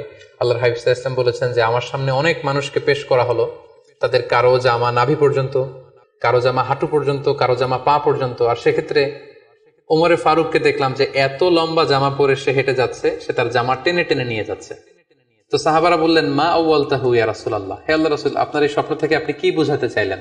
আল্লাহ রাসূল সাল্লাল্লাহু আলাইহি ওয়াসাল্লাম বললেন আউয়ালতুহু আদ-দীন, এটা দ্বারা আমি দিনদারি বোঝাতে চাইলাম। অর্থাৎ যার জামা লম্বা তার মানে তার তাকওয়া বেশি বা তার দিনদারি বেশি। আর স্বপ্নে যদি কারো জামা খুব ছোট খাটো বা জামাহীন অবস্থায় কাউকে দেখা হয়, এটা সাধারণত তার দিনদারি কমে যাচ্ছে বা তার তাকওয়া is decreasing day after day, এটার একটা সাইন বহন করে। পাশাপাশি দুধ, স্বপ্নে যদি কেউ দেখে সে দুধ খাচ্ছে, এটা একটা ভালো সাইন। স্বপ্নে দুধ খেতে যদি দেখা হয় তাহলে তার জ্ঞান বৃদ্ধি পাবে বলে এটা একটা সাইন বা আলামত বহন করে। সেক্ষেত্রেও আমরা বুখারীর একটা হাদিস উল্লেখ করতে পারি, যেখানে আল্লাহ রাসূল সাল্লাল্লাহু আলাইহি ওয়াসাল্লাম একটা স্বপ্নের কথা সাহাবাদেরকে শেয়ার করছিলেন। তিনি বললেন যে আমাকে এক বাটি দুধ দেয়া হলো, আমি সেখান থেকে দুধ খেলাম, তারপর দেখলাম যে আমার আঙ্গুল থেকে দুধ বের হচ্ছে, আর সেখানে যে অবশিষ্ট দুধ রয়ে গেল সেটা আমি ওমরে ফারুকের মুখে দিলাম। ওমরে ফারুক সেই অবশিষ্ট দুধটা খেলো। এই স্বপ্নের কথা শুনে সাহাবারা বললেন মা আউয়ালতা বিহি ইয়া রাসূলুল্লাহ, হে আল্লাহর রাসূল, এটা দিয়ে আপনি কি ব্যাখ্যা করলেন? ফামা আউয়ালতাহু ইয়া রাসূলুল্লাহ, আল্লাহ রাসূল সাল্লাল্লাহু আলাইহি ওয়াসাল্লাম বললেন আল ইলম, এটা দিয়ে আমি জ্ঞানের ব্যাখ্যা করেছি। অর্থাৎ দুধ হচ্ছে জ্ঞানের প্রতীক। দুনিয়াতেও তো আমরা দেখি যে দুধ হচ্ছে সুষম একটা খাবার, খাদ্যের পুষ্টিগুণের 6টি গুণাগুণ দুধের মধ্যে পাওয়া যায়। সো কেউ যদি স্বপ্নে দেখেন যে তিনি দুধ পান করছেন, আশা করা যায় এটা তার জন্য ভালো সাইন, তার জ্ঞান বাড়বে বলে আমরা ধারণা করতে পারি। এবার স্বপ্নে যদি কেউ দেখে যে সে আজান দিচ্ছে, এটাও ভালো সাইন। স্বপ্নে আজান দেয়া, এটা সাইন হচ্ছে সে হয়তো অচিরে হজ করতে যাবে। হজের সাথে আজানের কি সম্পর্ক? এর কারণ হচ্ছে সূরা হজ্জে আল্লাহ তাআলা সাইয়েদনা ইব্রাহিম আলাইহিস সালামকে যখন বলেছিলেন যে তুমি হজ শুরু করো, তখন তিনি বলেছিলেন, ইব্রাহিম তুমি আযান দাও, ওয়াআযযিন ফিন নাসি বিল হজ্জ ইয়াতুকা রিজালা ওয়া আলা কুল্লি দামিরি ইয়াতিনা মিন কুল্লি ফাজ্জিন আমিক। অর্থাৎ হে ইব্রাহিম তুমি আযান দাও। ইব্রাহিম আলাইহিস সালাম বললেন কোথায় আযান দিব, চারদিকে তো মরুভূমি। আল্লাহ তাআলা বললেন ইব্রাহিম তুমি আযান দাও, এই আযানের আওয়াজ বা শব্দ পৃথিবীর সবার কানে আমি পৌঁছে দেব। তো সাইয়েদনা ইব্রাহিম আলাইহিস সালাম তখন হজের আযান দিলেন বা ঘোষণা দিলেন। আযান শব্দের অর্থ হচ্ছে অ্যানাউন্স, টু অ্যানাউন্স, মানে ঘোষণা দেয়া। সো আপনি যদি স্বপ্নে দেখেন যে আপনি আযান দিচ্ছেন বা কেউ আযান দিচ্ছে, তাহলে সে অচিরে হজ করবে বা হজ রিলেটেড কোন একটা ব্যাখ্যা হতে পারে। এভাবে আযানকে হজের সাথে সম্পৃক্ত করা হয়েছে এবং এটা ভালো একটি স্বপ্ন। এবার স্বপ্নে যদি কেউ গর্ত দেখে, যে সে গর্ত খুঁড়ছে বা তার জন্য কেউ গর্ত করছে, এটা ষড়যন্ত্রের সাথে সম্পৃক্ত। কেননা আরবি প্রবাদে আছে যে মান হাফারা হুফরাতান ওয়াকা ফিহা, কেউ যদি কারো জন্য গর্ত করে তাহলে সেই গর্তে সে নিজে আগে পড়বে। তাহলে গর্ত করা মানে অনেকটা কারো বিরুদ্ধে শত্রুতা করা বা ষড়যন্ত্র করার একটা চিহ্ন বহন করে। এবার স্বপ্নে যদি কেউ নৌকা দেখে বা শিপ দেখে, জাহাজ দেখে, যে সে জাহাজে আরোহণ করছে বা নৌকায় আরোহণ করছে, এটা তার জন্য একটা ভালো সাইন। সে কোনো বিপদ থেকে মুক্তি পাবে বলে ধারণা করা যেতে পারে। কারণ সূরা আনকাবুতের 15 নম্বর আয়াতে আল্লাহ বলছেন ফাআনজাইনাহু ওয়া আসহাবাস সাফিনাতি ওয়া জাআলনাহা আয়াতাল লিল আলামিন। অর্থাৎ আমি নূহ আলাইহিস সালাম এবং তার সাথের ঈমানদার সবাইকে আমি এই নৌকায় উঠিয়েছি এবং মহাপ্লাবন থেকে তাদেরকে আমি বাঁচিয়েছি। আর এই মহাপ্লাবনকে আমি গোটা বিশ্বের জন্য একটা নিদর্শন করে রেখেছি। সো নৌকায় ওঠা বা জাহাজে ওঠা, কোন শিপে বা লঞ্চে ওঠা, এটা আপনি বিপদ থেকে মুক্তি পাবেন, and you R in the safe zone, এই ধরনের একটা ইঙ্গিত বহন করে। ইমাম মুহাম্মদ ইবনে সিরিনের কাছে এক লোক এসে বলল যে ইমাম, রাআইতু কাআন্নী আহরুসু আরদান লা তুমবিত। হে ইমাম, আমি স্বপ্নে দেখেছি যে আমি একটি শস্য ক্ষেত্র চাষ করছি কিন্তু কোনো ফসল হচ্ছে না, এটার মানে কি? তিনি ব্যাখ্যা করে দিলেন আনতা তা'জিলু আন ইমরাতিক, অচিরেই হয়তো তোমার স্ত্রীর সাথে তোমার সেপারেশন হয়ে যেতে পারে। কারণ কোরআনে স্ত্রীকে শস্য ক্ষেত্রের সাথে তুলনা করা হয়েছে মেটাফরিক্যালি। সূরা বাকারার 223 নম্বর আয়াতে আল্লাহ বলছেন নিসাউকুম হারসুল লাকুম ফাআতু হারসাকুম আন্না শি'তুম। অর্থাৎ তোমাদের স্ত্রীরা হচ্ছে তোমাদের শস্য ক্ষেতের মতো, তোমরা যেভাবে খুশি এই শস্য ক্ষেত্রটাকে সুন্দরভাবে চাষাবাদ করতে পারো। তাহলে শস্য ক্ষেতের সাথে বা ক্রপ ল্যান্ডস এর সাথে আপনার স্ত্রীর সাথে সম্পর্ক হওয়া বা সেপারেশন হওয়া, এইভাবে ইঙ্গিত নেওয়া যেতে পারে। সবশেষে একটি ঘটনা উল্লেখ করার মধ্য দিয়ে আমরা এই সিম্বলিক বা আইকনিক ব্যাপারটা শেষ করতে চাই। সেটি হচ্ছে ব্যক্তির ভিন্নতার কারণে কিন্তু স্বপ্নের ব্যাখ্যাও ভিন্নতা হতে পারে। ব্যক্তি ভিন্নতার কারণে স্বপ্নের ব্যাখ্যাও ভিন্ন হবে। একই স্বপ্ন দুইজন লোক দেখলো, দুইজনের স্বপ্নের ব্যাখ্যা কিন্তু দুরকম হতে পারে। সেক্ষেত্রে আমরা মুহাম্মদ ইবনে সিরিনের একটা ঘটনা উল্লেখ করতে পারি। মুহাম্মদ ইবনে সিরিনের কাছে এক লোক এসে বলল যে আমি স্বপ্নে দেখেছি আমি আজান দিচ্ছি, এটার ব্যাখ্যা কি? উনি বললেন তুমি হজ করতে যাবে। তার কিছুদিন পরে আরেক লোক এসে একই স্বপ্ন দেখলো, তিনি বললেন যে আমি স্বপ্নে দেখেছি যে আমি আজান দিচ্ছি। তো তিনি বললেন চুরিতে তোমার হাত কাটা যাবে। তো ওনার ছাত্ররা দুইজন লোকের কাছে দুই ধরনের উত্তর দেওয়ার কারণে অবাক হয়ে জিজ্ঞেস করলেন যে হে ইমাম, একই স্বপ্ন দুইজন দেখলো কিন্তু আপনি এক একজনকে এক এক উত্তর কেন দিলেন? তো তিনি বললেন যে এই দুইজনকে আমি চিনি এবং তাদের ব্যক্তিগত জীবন সম্পর্কে আমি জানি। তো তাদের জীবন আচরণ, তাদের ব্যক্তিত্বের কারণে আমি দুই ধরনের ব্যাখ্যা করেছি। প্রথম জনের ব্যাখ্যা করেছি আমি সূরা হজের আলোকে, কারণ সূরা হজে আল্লাহ ইব্রাহিম আলাইহিস সালামকে বলেছেন ওয়াযিন ফিন নাসি বিল হজ, তুমি মানুষের মাঝে হজের জন্য আজান দাও, ঘোষণা দাও। সো সেই লোকটি আজান দিয়েছে, তার মানে আশা করা যায় সে হজে যাবে। আর দ্বিতীয় লোকটির স্বপ্নের ব্যাখ্যা আমি করেছি সূরা ইউসুফের আলোকে। সূরা ইউসুফে একটি আয়াত আছে সুম্মা আযানা মুআযযিনুন আইয়াতুহাল আইর ইন্নাকুম লাসারিকুন, অর্থাৎ মিশরের কিং এর একটি পানপাত্র চুরি হয়ে গিয়েছিল। ইউসুফ আলাইহিস সালাম ইচ্ছা করে সেটা তার ভাই ইয়ামিনের খাদ্যের প্যাকেটের ভেতরে ঢুকিয়ে দিয়েছিলেন। আর তখন সেখানকার স্টাফরা বা সৈনিকেরা আজান দিয়েছিল, মানে ঘোষণা দিয়ে বলেছিল হে ক্যারাভান, হে কাফেলার লোকেরা, তোমরা চুরি করেছো। তো তিনি মুহাম্মদ ইবনে সিরিন বললেন যে দ্বিতীয় লোকটার ব্যাপারে আমি জানি, সে আসলে অসাধু একজন লোক এবং তার ক্ষেত্রে সে স্বপ্নে যেহেতু আজান দিতে দেখেছে, সে কখনো হজে যাবে না, বরং সূরা ইউসুফের আলোকে চুরিতে তার হাত কাটা যাবে। তো এভাবে আমরা কোরআন সুন্নাহর আলোকে বা স্কলারদের যে অভিব্যক্তি সেগুলোর আলোকে স্বপ্নের মধ্যে থেকে যেগুলো সিম্বলিক, আইকনিক, যেগুলো ইঙ্গিতবহ, এগুলোর ব্যাখ্যা আমরা এভাবে করতে পারি। সম্মানিত শুধু এই ছিল স্বপ্ন নিয়ে আমাদের আজকের আলোচনা, আমরা এই আলোচনা থেকে বুঝতে পারলাম যে স্বপ্ন তিন ধরনের হতে পারে।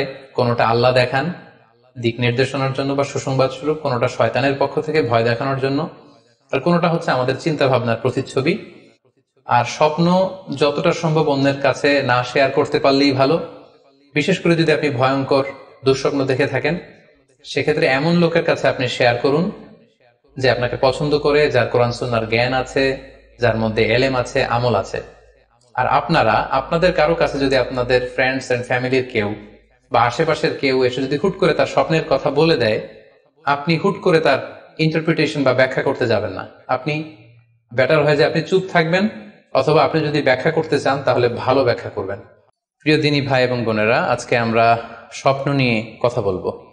ইসলামে স্বপ্নের গুরুত্ব এবং তাৎপর্যের ব্যাপারে আমরা প্রায়ই অনেকের কাছ থেকে শুনে থাকি যে তারা ভয়ঙ্কর কিছু স্বপ্ন দেখে থাকেন, এবং অনেকে স্বপ্ন দেখে এই স্বপ্নের ব্যাখ্যা কি হতে পারে বা তাবির কি হতে পারে সেটি জানবার জন্য অনেক সময় আমাদের শরণাপন্ন হন, বা অনেক মানুষ অনেক ধরনের স্বপ্ন দেখে থাকেন। এ ব্যাপারে আমাদের কাছে ওনারা জানতে চান যে এই স্বপ্নের মানে কি, এটার তাৎপর্য কি, এটা অর্থবহ কিনা, বা তাদের কি করা উচিত। তো সেজন্য আজকে আমরা এই স্বপ্ন নিয়ে the significance of dream in ইসলাম এই ব্যাপারে বিস্তর আলোচনা করবার চেষ্টা করবো। আমা তৌফিকি ইল্লা বিল্লাহ। আজকে বেসিকলি স্বপ্নের ব্যাপারে আমরা 10টি পয়েন্টে কথা উপস্থাপন করবার চেষ্টা করব। সেগুলো হচ্ছে, প্রথমে আমরা জানবো স্বপ্নের গুরুত্ব ও তাৎপর্যের ব্যাপারে, তারপর জানবো স্বপ্নের প্রকারভেদ, ভালো স্বপ্ন দেখলে করণীয়, খারাপ স্বপ্ন দেখলে করণীয়, তারপর কোন ধরনের স্বপ্নের ব্যাখ্যা প্রয়োজন এবং কোন স্বপ্নের ব্যাখ্যা প্রয়োজন নেই, সত্য স্বপ্নের আলামত অথবা কিভাবে বুঝবো যে আমার স্বপ্নটা অর্থবহ কিনা, স্বপ্নের ব্যাপারে কিছু ইসলামী দিক নির্দেশনা, স্বপ্নে আল্লাহ রাসূল সাল্লাল্লাহু আলাইহি সাল্লামকে দেখা প্রসঙ্গে, যুগে যুগে স্বপ্ন ব্যাখ্যায় কারা পারদর্শী ছিলেন, এবং সবশেষে কোরআন সুন্নাহর আলোকে বিভিন্ন প্রতীক বা চিহ্নের দিকে খেয়াল রেখে স্বপ্নের ব্যাখ্যা। এই 10টি পয়েন্টে আজকে আমরা স্বপ্ন নিয়ে আলোচনা করার চেষ্টা করবো ইনশাআল্লাহ। আমরা সাধারণত অনেকে মনে করে থাকি যে স্বপ্ন হচ্ছে নিছক একটি স্বপ্ন বা এটা কল্পনাপ্রসূত বিষয়। মুমিনের জীবনে বা বিশ্বাসীর জীবনে স্বপ্ন শুধু নিছক স্বপ্ন নয়, বরং এটা মুমিন জীবনে অনেক অর্থবহ এবং তাৎপর্যপূর্ণ। মুমিন জীবনে এটা একটা ভালো স্বপ্ন হতে পারে আল্লাহ তাআলার পক্ষ থেকে কোনো ধরনের সুসংবাদ কিংবা দিক নির্দেশনা, কিংবা হতে পারে বান্দার প্রতি সতর্কবাণী। একচোখা বস্তুবাদীরা বলে থাকে আমরা যখন ঘুমাই তখন মস্তিষ্ক আমাদের স্মৃতিগুলো নিয়ে নাড়াচাড়া করে, আমাদের স্মৃতিগুলোকে পুনর্বিন্যাস করে, আর সেটাই আমাদের কাছে স্বপ্ন হিসেবে ধরা দেয়। অর্থাৎ তারা বলতে চায় যে স্বপ্ন হচ্ছে ঘুমের ঘোরে আমাদের দৈনন্দিন জীবনে ঘটে যাওয়া আমাদের চিন্তা বা ভাবনার প্রতিচ্ছবি। কিন্তু ইসলামের দৃষ্টিতে স্বপ্ন শুধু আমাদের চিন্তা ভাবনার প্রতিচ্ছবি নয়, এটা হতে পারে আল্লাহ তাআলার পক্ষ থেকে সুসংবাদ, হতে পারে গ্ল্যাড টাইডিংস কিংবা সতর্কবাণী। তাই এই স্বপ্নের ব্যাপারে আমাদেরকে খুব ভালো ধারণা রাখা উচিত। শুরুতে আমরা বলবো যে এর গুরুত্ব এবং তাৎপর্য কতটুকু। স্বপ্ন হচ্ছে নবুয়তের সূচনা। নবুয়তের সূচনা হয়েছিল স্বপ্নের মাধ্যমে।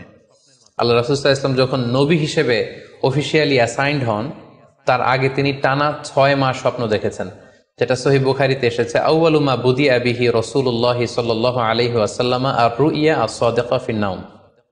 রাসূল সাল্লাল্লাহু আলাইহি ওয়াসাল্লামের কাছে ওহী বা রেভেলেশনের সূচনা হয়েছিল স্বপ্নের মাধ্যমে। ফাকানা লা ইয়ারা রুইয়া ইল্লা জাআত মিসলা ফালাকিস সুবহি।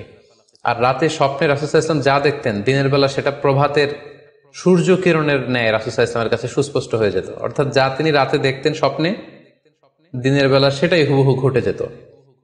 তো এই হাদিস থেকে আমরা বুঝতে পারি যে স্বপ্ন হচ্ছে ওহীর সূচনা, অর্থাৎ ওহীর সূচনাটা হয়েছিল স্বপ্নের মধ্য দিয়ে। পাশাপাশি আমরা জানি যে ইব্রাহিম আলাইহিস সালাম উনি স্বপ্নে দেখেছিলেন যে উনি ওনার কলিজার টুকরো সন্তান ইসমাঈল আলাইহিস সালামকে জবাই করছেন, যেটা সূরাতুস সাফফাতের 102 নম্বর আয়াতে আল্লাহ তাআলা আমাদেরকে বলছেন।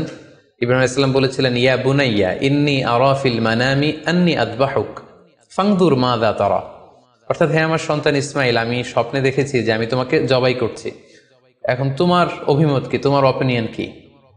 সাইয়েদনা ইসমাঈল আলাইহিস সালাম বলেছিলেন, ইফআল মা তুমার সাতাজিদুনি ইনশাআল্লাহু মিনাস সাবিরিন। মানে বাবা, আপনি স্বপ্নে যা দেখেছেন আপনি সেটাই করেন, আপনি আমাকে ধৈর্যশীলদের অন্তর্ভুক্ত পাবেন। ছেলের এই মন্তব্য শুনে সাইয়েদনা ইব্রাহিম আলাইহিস সালাম একটি ধারালো ছুরি নিয়ে সাইয়েদনা ইসমাইল আলাইহিস সালামকে শুইয়ে দিয়ে জবাই করতে শুরু করলেন। তো এই ঘটনা থেকে বোঝা যায় নবীদের স্বপ্ন এটা সাধারণ কোনো স্বপ্ন নয়, এটা ওহীর অন্তর্ভুক্ত। নবীদের স্বপ্ন যদি নিছক স্বপ্নই হতো তাহলে একটা স্বপ্নের উপর ভিত্তি করে সাইয়েদনা ইব্রাহিম আলাইহিস সালাম ওনার সন্তানকে জবাই করার জন্য উদ্যত হতেন না। তার মানে বোঝা গেল নবীদের স্বপ্ন হচ্ছে এটা মিন ওয়াহিল্লাহ, এটা আল্লাহ তাআলার পক্ষ থেকে নবীদের প্রতি ওয়াহি। পাশাপাশি আল্লাহ রাসূল সাল্লাল্লাহু আলাইহি ওয়াসাল্লাম যখন মক্কার কাফিরদের দ্বারা অত্যাচারিত হয়ে মদিনায় হিজরত করেছিলেন, মদিনায় যাওয়ার প্রায় 6 বছর পরে 6ষ্ঠ হিজরিতে তিনি স্বপ্ন দেখলেন যে তিনি আবার মক্কায় ফিরে গিয়েছেন। সেখানে তিনি মসজিদুল হারামে প্রবেশ করেছেন এবং বাইতুল্লাহ শরীফ তিনি তাওয়াফ করছেন। তো এই স্বপ্ন দেখার পরে আল্লাহ রাসূল সাল্লাল্লাহু আলাইহি ওয়াসাল্লাম সাহাবাদেরকে নিয়ে উমরা করার জন্য মক্কায় রওনা হলেন। এটাই প্রমাণ করে যে স্বপ্ন যদি নবীদের জন্য নিছক স্বপ্ন হতো তাহলে এই ঝুঁকি, এই রিস্ক আল্লাহ রাসূল সাল্লাল্লাহু আলাইহি ওয়াসাল্লাম নিতেন না। কিন্তু এই ঝুঁকি নিয়েও তিনি উমরা করতে গিয়েছিলেন, যদিও সে বছর তিনি উমরা করতে পারেননি, ওনাকে ফিরে আসতে হয়েছিল। তৎপরবর্তী বছর অর্থাৎ 7ম হিজরিতে তিনি এই উমরাটি সম্পাদন করেছিলেন। তো এই আয়াত এবং রাসূল সাল্লাল্লাহু আলাইহি ওয়াসাল্লামের এই ঘটনাকে কেন্দ্র করে বোঝা যায় স্বপ্ন শুধু নবীদের জন্য স্বপ্ন নয়, এটা ওহীর অন্তর্ভুক্ত। সূরাতুল ফাতহে আল্লাহ তাআলা ইরশাদ করছেন, লাকাদ সাদাকাল্লাহু রাসূলাহুর রুইয়া বিল হক লা তাদখুলুন্নাল মাসজিদাল হারামা ইনশাআল্লাহ। অর্থাৎ আল্লাহ তাআলা আপনার স্বপ্নকে হে নবী অবশ্যই সত্যায়ন করবেন এবং অচিরে ইনশাআল্লাহ আপনি মসজিদুল হারামে উমরা করার জন্য প্রবেশ করবেন। তাহলে প্রথমে আমরা জানলাম যে নবীদের কাছে ওহীর সূচনা, বিশেষ করে রাসূল সাল্লাল্লাহু আলাইহি ওয়াসাল্লামের কাছে ওহীর সূচনা হয়েছিল স্বপ্নের মধ্যে দিয়ে। এরপর আমরা জানলাম নবীদের স্বপ্ন নিছক স্বপ্ন নয়, এটা ওহীর অন্তর্ভুক্ত। এই পর্যায়ে আমরা জানবো যে বিশ্বাসীদের জন্য, যারা মুমিন, তাদের জন্য স্বপ্নের গুরুত্ব কতটুকু। সেক্ষেত্রে আমরা সহিহ বুখারীর একটা হাদিস উল্লেখ করতে পারি, যেখানে আল্লাহ রাসূল সাল্লাল্লাহু আলাইহি ওয়াসাল্লাম বলেছেন, লাম ইয়াবকা মিনান নবুওয়াতি ইল্লাল মুবাশশিরাত। অর্থাৎ নবুয়ত আর পৃথিবীতে নেই, নবী হওয়ার সুযোগ আর পৃথিবীতে নেই, নবুয়ত বন্ধ হয়ে গিয়েছে। কিন্তু আল্লাহ তাআলার পক্ষ থেকে মুবাশশিরাত কিন্তু বন্ধ হয়নি, মুবাশশিরাত আসবে। সাহাবা জিজ্ঞেস করলেন, ওমাল মুবাশশিরাত, হে আল্লাহ রাসূল মুবাশশিরাত কি? আল্লাহ রাসূল সাল্লাল্লাহু আলাইহি ওয়াসাল্লাম বললেন, আর রুইয়া আস-সালেহা। মুবাশশিরাত হচ্ছে সত্য স্বপ্ন। বিশ্বাসীরা যখন রাত্রিবেলা সত্য স্বপ্ন দেখবে, বিশ্বাসীদের জন্য সত্য স্বপ্ন বা সুন্দর স্বপ্ন নিছক স্বপ্ন নয়, এটা আল্লাহ তাআলার পক্ষ থেকে গ্ল্যাড টাইডিংস, সুসংবাদ হতে পারে অথবা সতর্ক করা হতে পারে। এমনকি আল্লাহ রাসূল সাল্লাল্লাহু আলাইহি সাল্লাম বলেছেন যে ভালো স্বপ্ন হচ্ছে নবুয়তির 46 ভাগের 1 ভাগ। সহিহ বুখারীতে এসেছে, আল্লাহর হাবিব সাল্লাল্লাহু আলাইহি ওয়াসাল্লাম ইরশাদ করেন, আর রুইয়া আস-সালিহা জুজউন মিন 46 জুজআন মিনান নুবুওয়া। অর্থাৎ ভালো স্বপ্ন বা সত্য স্বপ্ন নবুয়তির 46 ভাগের 1 ভাগ। Could you imagine that? কি করে একজন বিশ্বাসীর স্বপ্ন নবুয়তির 46 ভাগের 1 ভাগ হতে পারে? তার মানে মুমিনের স্বপ্ন, একজন বিশ্বাসীর স্বপ্নকে আল্লাহ তাআলা অনেক বেশি গুরুত্ব দিয়েছেন। এটা শুধু স্বপ্ন নয়, এটা হতে পারে আল্লাহ তাআলার পক্ষ থেকে একটা গাইডেন্স, হতে পারে কোনো গ্ল্যাড টাইডিংস, সুসংবাদ, হতে পারে কোনো সতর্কতা বাণী।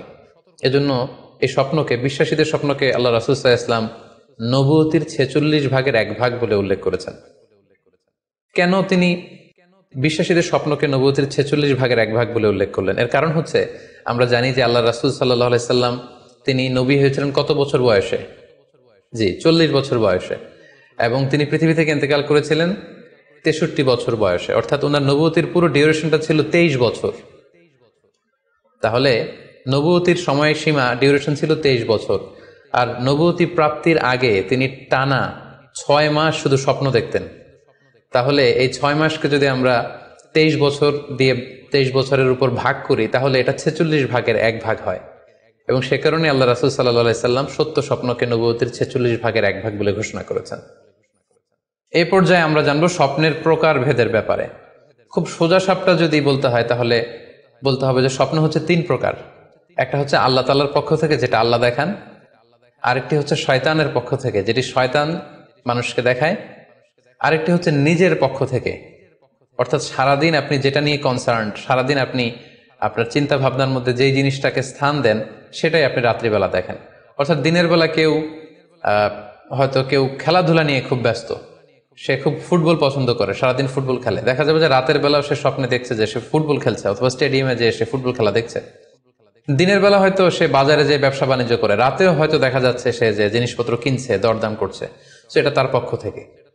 তাহলে বেসিকলি স্বপ্ন হচ্ছে তিন ধরনের, একটা আল্লাহর পক্ষ থেকে, একটা শয়তানের পক্ষ থেকে, আরেকটা হচ্ছে নিজের পক্ষ থেকে, যেটা আমরা সহি মুসলিমের একটি বর্ণনা থেকে জানতে পারি, যেখানে আল্লাহ রাসূল সাল্লাল্লাহু আলাইহি ওয়াসাল্লাম ইরশাদ করছেন, আর রুইয়া সালাসা, স্বপ্ন হচ্ছে তিন ধরনের। ফারুইয়া আস-সালিহা বুশরা মিনাল্লাহ, যেটা ভালো স্বপ্ন সেটা হয় আল্লাহর পক্ষ থেকে। ওয়া রুইয়া তাহজিনুন মিনাশ শাইতান, আরেকটা স্বপ্ন থাকে যেটা শয়তানের পক্ষ থেকে, সেটা ভয় দেখানো হয়। ভয়ঙ্কর যদি কোনো দুঃস্বপ্ন দেখে থাকেন তাহলে এটা আল্লাহর পক্ষ থেকে নয়, এই স্বপ্নটা শয়তানের পক্ষ থেকে। আরেকটি হচ্ছে রুইয়া মিম্মা ইউহাদ্দিসুল মারউ নাফসাহু, আরেকটি স্বপ্ন ব্যক্তি সে নিজের সাথে নিজে স্বপ্নে হয়তো কথা বলে বা এমন কিছু দেখে যেটা সুসংবাদও নয়, যেটা ভয়ঙ্করও কিছু নয়, বরং সারাদিন সে যে বিষয়টি নিয়ে চিন্তা ভাবনা করতো, রাতে সেটার একটা প্রতিচ্ছবি, সেটাই সে দেখতে পাচ্ছে। এটা হচ্ছে নিজের পক্ষ থেকে স্বপ্ন। তাহলে খুব সহজে আমরা এভাবে বলতে পারি যে স্বপ্ন তিন প্রকার, একটা হচ্ছে রাহমানি, আর একটা হচ্ছে শাইতানি, আর একটা হচ্ছে নাফসানি। রিপিট, আমি আবার বলছি, স্বপ্নের প্রথম প্রকার হচ্ছে রাহমানি, দ্বিতীয় প্রকার হচ্ছে শাইতানি, তৃতীয় প্রকার হচ্ছে নাফসানি। যেটা রাহমানি সেটা রহমানের পক্ষ থেকে, আল্লাহ দেখান, আর যেটা শয়তানি সেটা শয়তানের পক্ষ থেকে, শয়তান ভীতিকর পরিবেশ তৈরি করার জন্য বা ভয় দেখানোর জন্য যেটা দেখায়। আরেকটা হচ্ছে নাফসানি, যেটাকে বলা হয় আদগাস ও আহলাম, যেটার কোনো মিনিং হয় না, অর্থাৎ নিজের পক্ষ থেকে নিজের চিন্তা ভাবনার প্রতিচ্ছবি। তাহলে শুরুতে আমরা জানবার চেষ্টা করব যে রহমানি, যেটাকে আরবিতে বলা হচ্ছে রুইয়া বা রুইয়া সাদেকা বা সালেহা, সেটা কি, এবং সেটা যদি আমরা দেখি সেক্ষেত্রে আমাদের করণীয় কি। এক্ষেত্রে আমরা সহিহ বুখারীর একটি হাদিসকে উল্লেখ করতে পারি, যেখানে আল্লাহ রাসূল সাল্লাল্লাহু আলাইহি ওয়াসাল্লাম ইরশাদ করেছেন, ইযা রাআ আহাদুকুম রুইয়া ইউহিব্বুহা, তোমাদের কেউ যদি কোনো স্বপ্ন দেখে যে স্বপ্নটা সে পছন্দ করে, মানে স্বপ্নটা দেখে he feels good or she feels good, তার ভালো লাগছে, তাহলে বুঝতে হবে ফা ইন্নামা হিয়া মিনাল্লাহ, এই স্বপ্নটা আল্লাহর পক্ষ থেকে, এটা সাধারণ স্বপ্ন নয়, এটা খুবই অর্থবহ স্বপ্ন। তখন সে কি করবে? ফালিয়াহমাদিল্লাহ আলাইহা, সে তখন এই সুন্দর স্বপ্ন দেখার কারণে আল্লাহ শুকরিয়া করবে। ওয়াল ইউহাদ্দিস বিহা, এবং চাইলে সে এই স্বপ্নের কথা মানুষের কাছে বর্ণনা করতে পারে বা শেয়ার করতে পারে। তাহলে সহিহ বুখারীর এই হাদিসের ভাষ্য অনুযায়ী আমরা যেটা বুঝলাম, আমরা যদি ভালো কোনো স্বপ্ন দেখি তাহলে তিনটি কাজ করা যেতে পারে। প্রথমত আল্লাহর প্রশংসা করা, যেহেতু আমি ভালো একটি স্বপ্ন দেখেছি, আল্লাহ শুকরিয়া বা প্রশংসা আমরা করতে পারি। দ্বিতীয়ত চাইলে সুসংবাদ হিসেবে এই স্বপ্নটা আমি কারোর সাথে শেয়ার করতে পারি। আর তিন নাম্বার হচ্ছে এমন ব্যক্তিকে আমি শেয়ার করব যে আমাকে ভালোবাসে বা যে আমার শুভাকাঙ্ক্ষী, তা না হলে আমি হিংসার শিকার হতে পারি। কারণ আর নেয়ামাতু মাহসুদা, যে কোনো ধরনের নেয়ামতি, আপনি যদি আল্লাহর কোনো বিশেষ মার্সি, ব্লেসিংস বা নেয়ামত পেয়ে ধন্য হন, এটা সবার ভালো নাও লাগতে পারে, এটা সবার অন্তরে সহ্য নাও হতে পারে, ফলে আপনি হিংসার শিকার হতে পারেন। সো ভালো স্বপ্ন দেখলে আপনি চাইলে কারোর কাছে শেয়ার করতে পারেন, সেক্ষেত্রে সে যদি আপনার শুভাকাঙ্ক্ষী হয় বা আপনাকে পছন্দ করে, আপনাকে ভালোবাসে, এরকম কাছের কারোর সাথে আপনি শেয়ার করতে পারেন। আমরা সবাই নিঃসন্দেহে এরকম ভালো ভালো স্বপ্ন দেখতে চাই, আমরা কেউই ভয়ঙ্কর কোনো স্বপ্ন দেখতে চাই না। আমরা নিঃসন্দেহে এমন স্বপ্ন দেখতে চাই রাতের বেলায় যে স্বপ্নে আল্লাহ তাআলার পক্ষ থেকে আমাদের জন্য দিক নির্দেশনা থাকবে, অথবা কোনো সুসংবাদ থাকবে, কিংবা থাকবে আগাম কোনো সতর্কতা বাণী। এ জাতীয় ভালো স্বপ্ন যদি আমরা দেখতে চাই তাহলে আমাদের কি করা উচিত?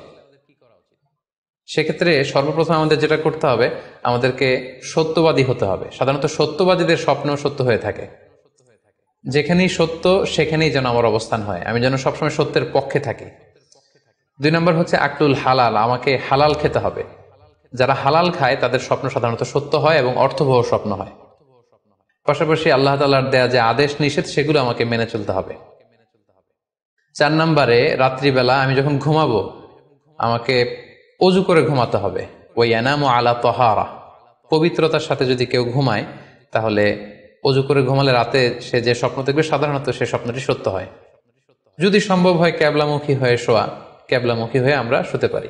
এই বিষয়গুলো যদি আমরা এনশিওর করতে পারি, অর্থাৎ সত্যবাদী হওয়া, হালাল খাবার খাওয়া, আল্লাহর দেয়া বিধিনিষেধ সবসময় মেনে চলবার চেষ্টা করা, রাত্রিবেলা অজু অবস্থায় ঘুমানোর অভ্যেস করা, পাশাপাশি ক্যাবলামুখী হয়ে শোয়ার চেষ্টা করা, এই বিষয়গুলো যদি আমরা মেনটেন করার চেষ্টা করি, তাহলে আমরা যে স্বপ্নগুলো দেখব সেগুলো সত্য স্বপ্ন হবে বলে আমরা আশা করি। প্রিয় সুধী, এবারে আমরা জানবো স্বপ্নের দ্বিতীয় প্রকারের ব্যাপারে, অর্থাৎ যেটাকে আরবিতে বলা হচ্ছে হলম, বা আমরা বলেছি শয়তানি, যেটা শয়তানের পক্ষ থেকে আসে। সেক্ষেত্রে শয়তান এটা সাধারণত মানুষকে ভয় দেখানোর জন্য, ঘুমের মধ্যে তার কোনো অকল্যাণ করার জন্য যে স্বপ্নটা দেখায়, এটা হচ্ছে শয়তানি। সেক্ষেত্রে সহিহ মুসলিমের একটি হাদিসের কথা আমরা এখানে উল্লেখ করতে পারি। সেখানে আল্লাহ রাসূল সাল্লাল্লাহু আলাইহি ওয়াসাল্লাম বলেছেন, আর রুইয়া মিন আল্লাহ, ভালো স্বপ্ন হচ্ছে আল্লাহর পক্ষ থেকে, ওয়াল হুলমু মিনাশ শাইতান, আর খারাপ স্বপ্ন হচ্ছে শয়তানের পক্ষ থেকে। এখন কেউ যদি আমরা এই ভয়ঙ্কর স্বপ্ন রাতে দেখে ফেলি, যেটাকে আমরা নাইট মেয়ার বলি বা হরর ড্রিম বলি, ভয়ঙ্কর স্বপ্ন বা দুঃস্বপ্ন, যেটা দেখে আমরা খুব হাঁপিয়ে উঠি, আমাদের শ্বাস প্রশ্বাসের গতিবিধি বেড়ে যায়, আমরা খুব ভয় পাই, প্রচন্ড ভয়ে আমরা আটকে উঠি এবং ঘুম ভেঙে যায় আমাদের, এরকম ভয়ঙ্কর স্বপ্ন যদি আমরা দেখি, তখন আমরা কি করব? এ ব্যাপারে কি ইসলামের কোনো দিক নির্দেশনা আছে? হ্যাঁ, অবশ্যই দিক নির্দেশনা আছে। সেক্ষেত্রে আমরা সহিহ মুসলিমের একটি হাদিস উল্লেখ করতে পারি এখানে, যেখানে আল্লাহ রাসূল সাল্লাল্লাহু আলাইহি ওয়াসাল্লাম বলেছেন, ইযা রাআ আহাদুকুম আর-রুইয়া ইয়াকরাহুহা, তোমাদের কেউ যদি রাতে এমন কোনো স্বপ্ন দেখে যেটা সে অপছন্দ করে, মানে ভয়ঙ্কর ভীতিকর দুঃস্বপ্ন যদি সে দেখে, তাহলে ফাল ইয়াবসুক আন ইয়াসারিহি সালাসান, সে যেন তার বাম দিকে 3 বার থুতু ফেলে। ওয়াল ইস্তাইয বিল্লাহি মিনাশ শাইতানি সালাসান, আর সে যেন শয়তানের ব্যাপারে আল্লাহ তাআলার কাছে 3 বার পানাহ চায় বা আশ্রয় প্রার্থনা করে। ওয়াল ইয়াতাহাওয়াল আন জামবিহি আল্লাযী কানা আলাই, আর যে পাশে হয়ে সে শুয়েছিল সে পাশ চেঞ্জ করে অন্য পাশ হয়ে যেন সে ঘুমায়। সুবহানাল্লাহি বিহামদি, কত চমৎকার দিক নির্দেশনা। এবং সুনানে ইবনু মাজায় আরো একটি সহিহ হাদিস আমরা এখানে উল্লেখ করতে পারি, যেখানে আল্লাহ রাসূল সাল্লাল্লাহু আলাইহি ওয়াসাল্লাম বলেছেন, ইযা রাআ আহাদুকুম রুইয়া ইয়াকরাহুহা, কেউ যদি রাতে খারাপ বা ভয়ঙ্কর কোনো স্বপ্ন দেখে, ফালিয়াতাহাওয়াল, সে যেন তার বিছানা চেঞ্জ করে নেয়, জায়গা চেঞ্জ করে নেয়, অর্থাৎ সে যে বিছানায় শুয়েছিল সেখানে না, সে অন্য কোথাও শোবে, অথবা যেই টার্নে শুয়েছিল অন্য টার্নে চলে যাবে, ডানে হলে বায়ে, বায়ে হলে ডানে। ওয়াল ইয়াতফুল আন ইয়াসারিহি সালাসান, এবং তার বাম দিকে যেন সে 3 বার থুতু ফেলে। ওয়াল ইয়াসআলিল্লাহ মিন খায়রিহা ওয়াল ইয়াতাআওয়ায মিন শাররিহা, এবং সে যেন এই স্বপ্নের ভালো দিকটা আল্লাহ তাআলার কাছে কামনা করে, এবং এই স্বপ্নের মন্দ বা অকল্যাণকর দিক থেকে যেন সে আল্লাহ তাআলার কাছে পানাহা চায়। সম্মানিত সুধীমণ্ডলী, এই হাদিস দুটির আলোকে আমরা বুঝতে পারি যে কেউ যদি হরর ড্রিম বা নাইট মেয়ার, যেটাকে আমরা দুঃস্বপ্ন বা ভয়ঙ্কর স্বপ্ন বলছি, এই ধরনের স্বপ্ন অনেকেই দেখে থাকে এবং আমাদের কাছে প্রায় বলে যে সে দুঃস্বপ্ন দেখে রাতের বেলা, ভয়ে সে ভড়কে যায়, আটকে ওঠে, ঘুম ভেঙে যায়। এ জাতীয় দুঃস্বপ্ন যদি আপনারা কেউ দেখেন, সেক্ষেত্রে এই হাদিসের আলোকে আমরা বলতে পারি যে আপনি 6টি কাজ করবেন। 1 নম্বর হচ্ছে আপনি বাম দিকে 3 বার থুতু ফেলবেন।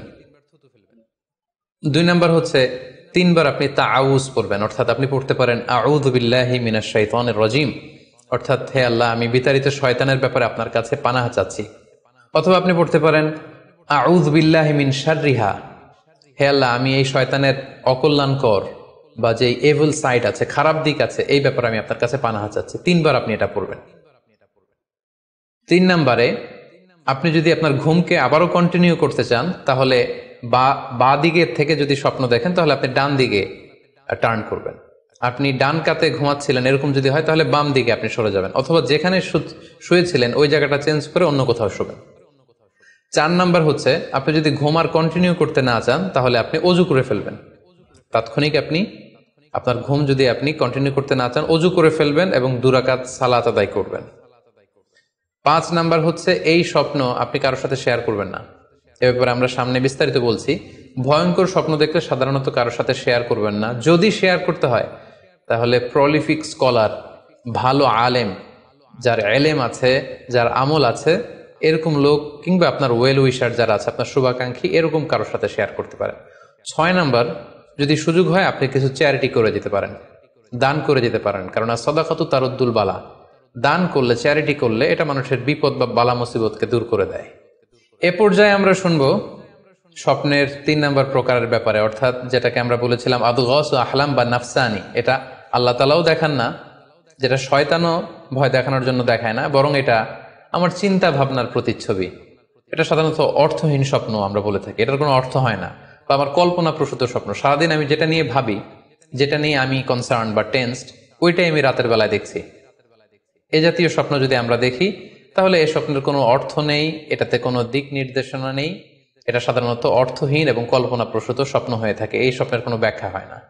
সম্মানিত শুধু এ পর্যায়ে আমরা জানবো যে কোন স্বপ্নের ব্যাখ্যার প্রয়োজন হয় এবং কোন স্বপ্নের কোনো ব্যাখ্যার প্রয়োজন হয় না। সাধারণত ব্যাখ্যা প্রয়োজন হয় কি হয় না এদিক থেকে স্বপ্ন দুই ধরনের। এক হচ্ছে সরিহ, মানে ডিরেক্ট ড্রিম, যেটা সুস্পষ্ট, অর্থাৎ রাতে আপনি যা স্বপ্নে দেখেছেন দিনের বেলা সেটাই ঘটতে দেখেছেন। আপনি রাতে স্বপ্ন দেখলেন আপনার কোনো একজন কাছের লোক মারা গিয়েছে, এরপরের দিন আপনি শুনলেন আসলেই সেই ব্যক্তিটি মারা গিয়েছে। অথবা রাতের বেলা আপনি কোনো একটা ঘটনা দেখলেন, তারপরের দিন সেই ঘটনাটাই আপনি ঘটতে দেখলেন। এটাকে বলা হয় ডিরেক্ট ড্রিম, মানে সুস্পষ্ট এবং সরিহ, একেবারে স্পষ্ট স্বপ্ন। এটার কোনো ব্যাখ্যার প্রয়োজন হয় না, কারণ আপনি যা দেখেছেন সেটাই ঘটেছে। আরেকটা প্রকার হচ্ছে গয়রু সরিহ, মানে যেটা স্পষ্ট নয়, ইনডিরেক্ট ড্রিম, যেটা অস্পষ্ট। এটা হচ্ছে সিম্বলিক বা আইকনিক ড্রিম। আপনি এমন অস্পষ্ট আইকনিক বা এমন কিছু সিম্বল দেখেছেন রাতে ঘুমের ঘোরে স্বপ্নে, যেটা থেকে সুস্পষ্ট আসলে কিছু বোঝা যায় না, বরং এখানে একটা সিম্বল আছে, এখানে একটা প্রতীক আছে বা আইকন আছে। এই জাতীয় যে স্বপ্নগুলো আছে সাধারণত এগুলোর ব্যাখ্যার প্রয়োজন হয়, যেহেতু আপনি বুঝতে পারছেন না যে এটা দিয়ে আসলে কি বোঝানো হচ্ছে। সম্মানিত সুধী, এ পর্যায়ে আমরা জানার চেষ্টা করব যে সত্য স্বপ্নের আলামত কি কি, অর্থাৎ কিভাবে বুঝবো যে আমি যে স্বপ্নটা দেখেছি এই স্বপ্নটা সত্য কিনা বা অর্থবহ কিনা। অনেকে আমাদের কাছে জানতে চায় যে আমি এই স্বপ্নটা দেখেছি, এটা কি সত্য স্বপ্ন, এটা কি অর্থবহ স্বপ্ন, বা এটা কি আল্লাহর পক্ষ থেকে কোনো গাইডেন্স মূলক বা দিক নির্দেশনা বা সুসংবাদমূলক স্বপ্ন। কিভাবে আমরা বুঝতে পারি? কিছু আলামত রয়েছে, কিছু নিদর্শন রয়েছে, যেগুলোর আলোকে কিন্তু আমরা সহজেই বুঝতে পারি যে স্বপ্নটা সত্য কিনা। সুনানে আবু দাউদের এক বর্ণনায় আল্লাহ রাসূল সাল্লাল্লাহু আলাইহি ওয়াসাল্লাম ইরশাদ করেছেন, আসদাকুন নাসি রুইয়া আসদাকুহুম হাদিসা। যে ব্যক্তি সত্য কথা বলে বেশি, তার স্বপ্ন সত্য হয় বেশি। তাহলে সহজে আমরা বুঝলাম, আপনি যদি সত্যবাদী হন সাধারণত আপনার স্বপ্নগুলো জেনারেলি সত্য হবে। সেক্ষেত্রে সত্য স্বপ্ন বা অর্থবহ স্বপ্ন চেনার প্রথম আলামত হচ্ছে এই স্বপ্ন দেখে আপনার ভাল লাগবে। You feel good after seeing the dream. আপনি স্বপ্ন দেখার পরে আপনার খুব স্বস্তি লাগবে, আপনার ভালো লাগবে, আপনার কাছে এই স্বপ্নটা পছন্দ হবে, খুব ভালো লাগবে স্বপ্নটা। যদি এরকম ফিলিং হয় আপনার, তাহলে আপনি বুঝবেন এই স্বপ্নটা সত্য ছিল এবং অর্থবহ ছিল। দুই নাম্বার হচ্ছে true dreams are very short and concise. সত্য স্বপ্ন খুবই শর্ট হয়, কনসাইজ হয়। আরবিতে যেটাকে বলা হয় ওয়াদেহা জালিয়া, খুবই শর্ট, স্পষ্ট, ক্লিয়ার এবং কনসাইজ। অনেকে রাতে অনেক লম্বা লম্বা স্বপ্ন দেখে, লম্বা এপিসোড দেখে, একটার পর একটা ঘটনা দেখতে থাকে, মুভির মতো লম্বা লম্বা ঘটনা সে দেখতে থাকে। এই জাতীয় লম্বা লম্বা ঘটনা যদি আপনি দেখে থাকেন রাতে, বা এপিসোড আকারে একটার পর একটা ঘটনা যেটার সাথে কোনো মিল নেই, এই জাতীয় স্বপ্নের সাধারণত কোনো অর্থ হয় না, এগুলো অর্থবহ স্বপ্ন নয়। অর্থবহ স্বপ্ন চিনার 3 নাম্বার আলামত বা সাইন হচ্ছে রিপিটেশন। অর্থাৎ একই স্বপ্ন যদি আপনি বারবার দেখেন তাহলে বুঝতে হবে এটা অর্থবহ স্বপ্ন, এবং এটার মাধ্যমে আল্লাহ তাআলা আপনাকে কোনো দিক নির্দেশনা বা গাইডেন্স দিতে যাচ্ছেন। আপনাকে বোঝার চেষ্টা করতে হবে যে আসলে আল্লাহ তাআলা আপনাকে কি বোঝাতে চাচ্ছেন। তাহলে 3 নাম্বার হচ্ছে রিপিটেশন। বারবার যদি কোনো স্বপ্ন দেখেন, এই স্বপ্নটা সত্য হবে এবং অর্থবহ হবে। এটা নট নেসেসারি যে আপনি একাই বারবার দেখেন। একজন মানুষ একটা স্বপ্ন বারবার দেখলে যেমনি অর্থবহ, পাশাপাশি একই স্বপ্ন যদি অনেকে দেখে তাহলে সেই স্বপ্নটাও অর্থবহ। অর্থাৎ আপনি একটা স্বপ্ন প্রায় দিন দেখেন, তাহলে বোঝা যাচ্ছে এটা অর্থবহ স্বপ্ন। অথবা একটা স্বপ্ন অনেক লোক একসাথে দেখেছে, তারপরের দিন একে অপরের সাথে শেয়ার করে বোঝা গেল যে সবাই একই স্বপ্ন দেখেছে, তাহলে বোঝা যাবে এটা সাধারণ স্বপ্ন নয়, এটা অর্থবহ স্বপ্ন, মিনিংফুল স্বপ্ন। যেমন এক্ষেত্রে আমরা লাইলাতুল কদরের একটা হাদিসের কথা উল্লেখ করতে পারি। সহিহ বুখারীতে এসেছে, রমাদান মাসে সাহাবারা স্বপ্ন দেখলেন, অনেক সাহাবা একসাথে স্বপ্ন দেখলেন যে ওনাদেরকে বলা হচ্ছে রমাদানের শেষ দশকের শেষ 7 দিনের যে কোনো একদিন কদর হয়ে যেতে পারে। ওনারা সবাই এসে সাহাবা রিদওয়ানুল্লাহ তাআলা আলাইহিম আজমাইন আল্লাহ রাসূল সাল্লাল্লাহু আলাইহি ওয়াসাল্লামের কাছে বললেন, ইয়া রাসূলুল্লাহ, আমি স্বপ্নে দেখেছি যে বলা হচ্ছে কদরের জন্য রমজানের শেষ 7 দিনকে তালাশ করতে। আরেকজন এসে একই কথা বললো যে ইয়া রাসূলুল্লাহ, আমি দেখেছি রমজানের শেষ 7 দিনে কদর হতে পারে। তো এরকম অনেক সাহাবা যখন আল্লাহ রাসূল সাল্লাল্লাহু আলাইহি ওয়াসাল্লামের কাছে এসে এই ঘটনা বলল, তখন আল্লাহ রাসূল সাল্লাল্লাহু আলাইহি ওয়াসাল্লাম বললেন, আরা রুইয়াকুম কদ তাওয়াতাআত ফিস সাবঈল আওয়াখির, যে আমি দেখতে পেলাম যে তোমাদের স্বপ্নটা রমজানের শেষ 7 দিনের ব্যাপারে ঐকমত্য হয়েছে, একই ধরনের স্বপ্ন তোমরা সবাই দেখেছো, তাই তোমরা রমজানের শেষ দশকের শেষের 7 দিনে কদর তালাশ করো। রমজানের শেষ দশকের শেষ 7 দিনে কদর হয়ে যাওয়ার সম্ভাবনা বেশি। সেই বুখারীর এই হাদিসের আলোকে কিন্তু আমরা বুঝতে পারলাম যে একটি স্বপ্ন, একই ধরনের ঘটনা যদি অনেকে দেখে তাহলে এটা অর্থবহ।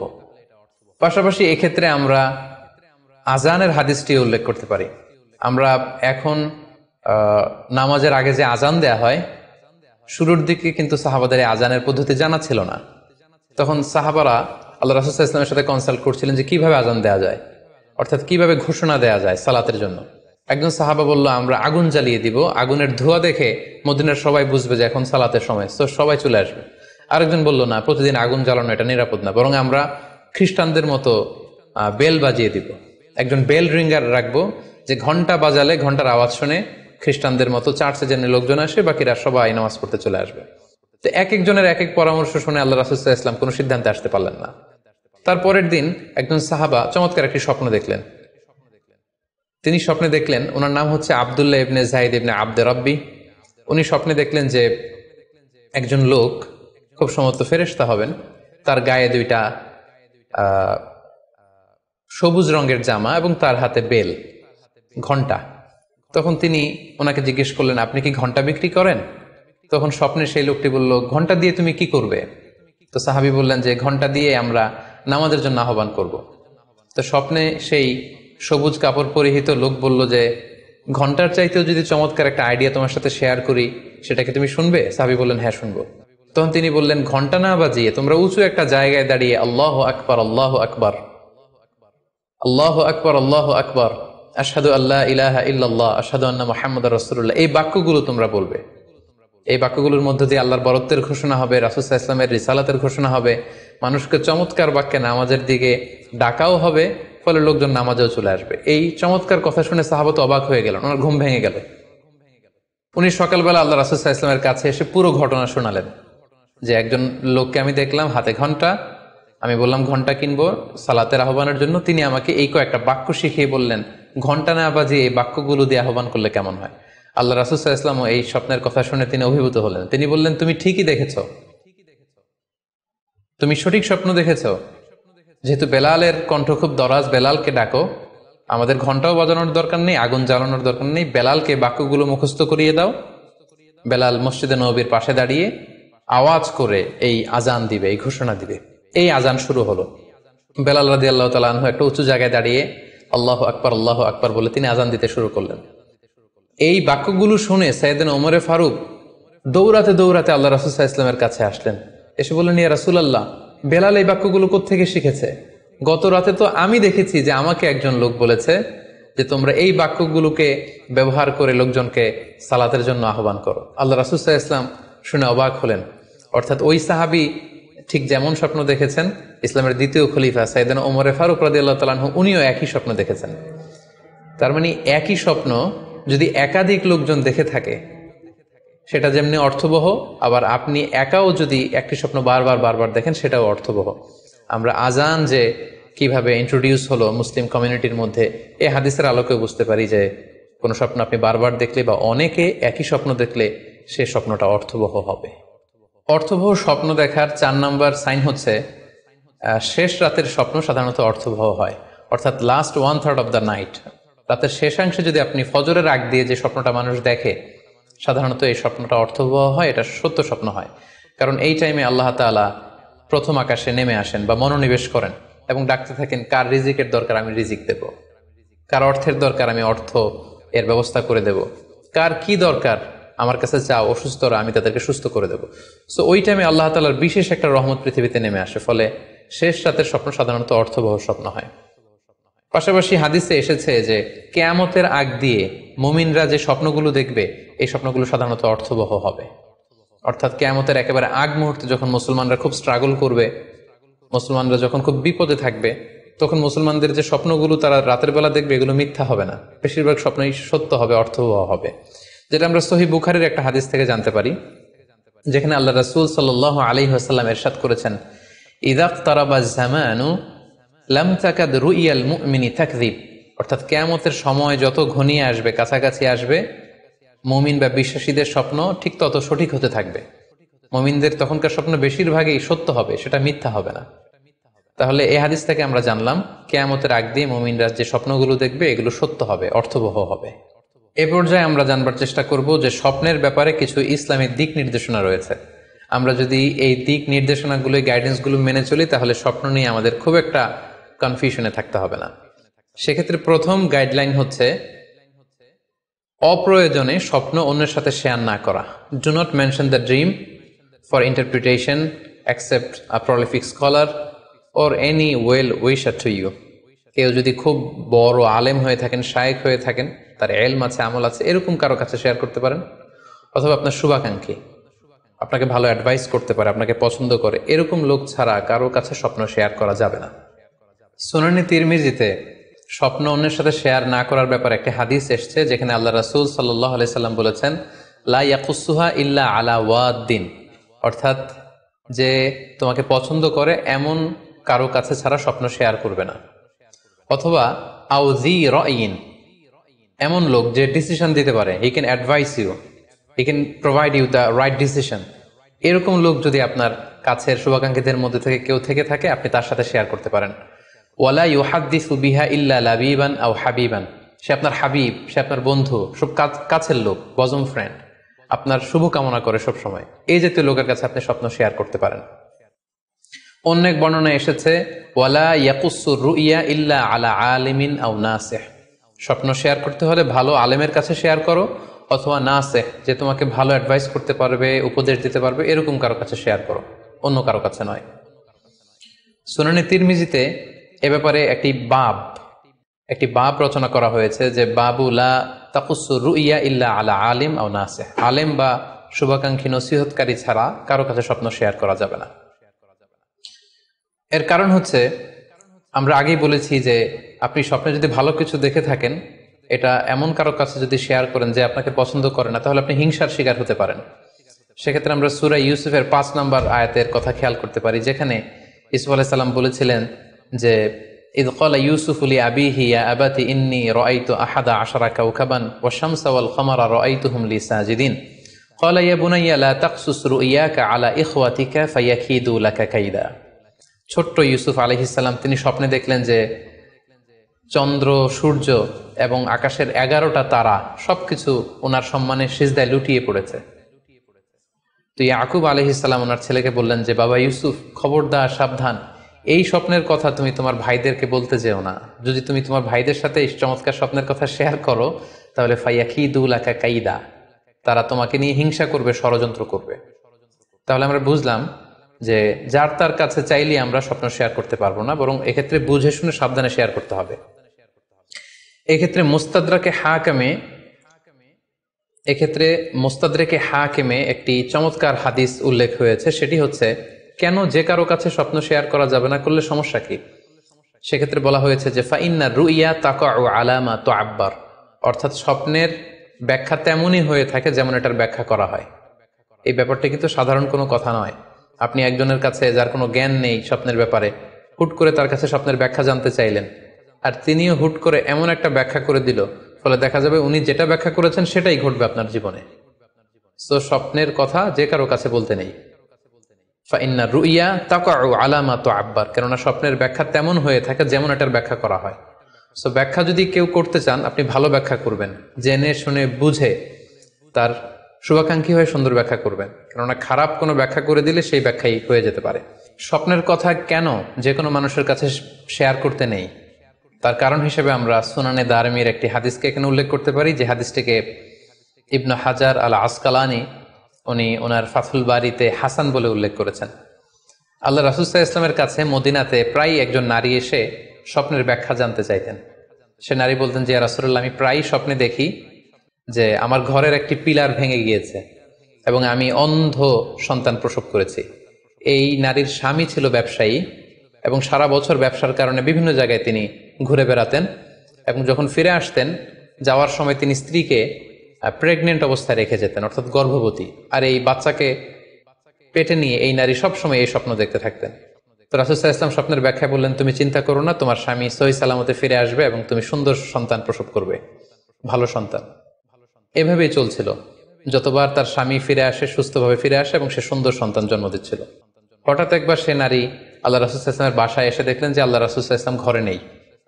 আম্মাজান আয়েশাকে তিনি বললেন যে আমি সবসময় এরকম স্বপ্ন দেখি। তখন আম্মাজান আয়েশা বললেন, তাহলে এই স্বপ্নের ব্যাখ্যা জানার জন্য তুমি রাসূল সাল্লাল্লাহু আলাইহি ওয়াসাল্লামের কাছে আসো, তুমি কি স্বপ্ন দেখো?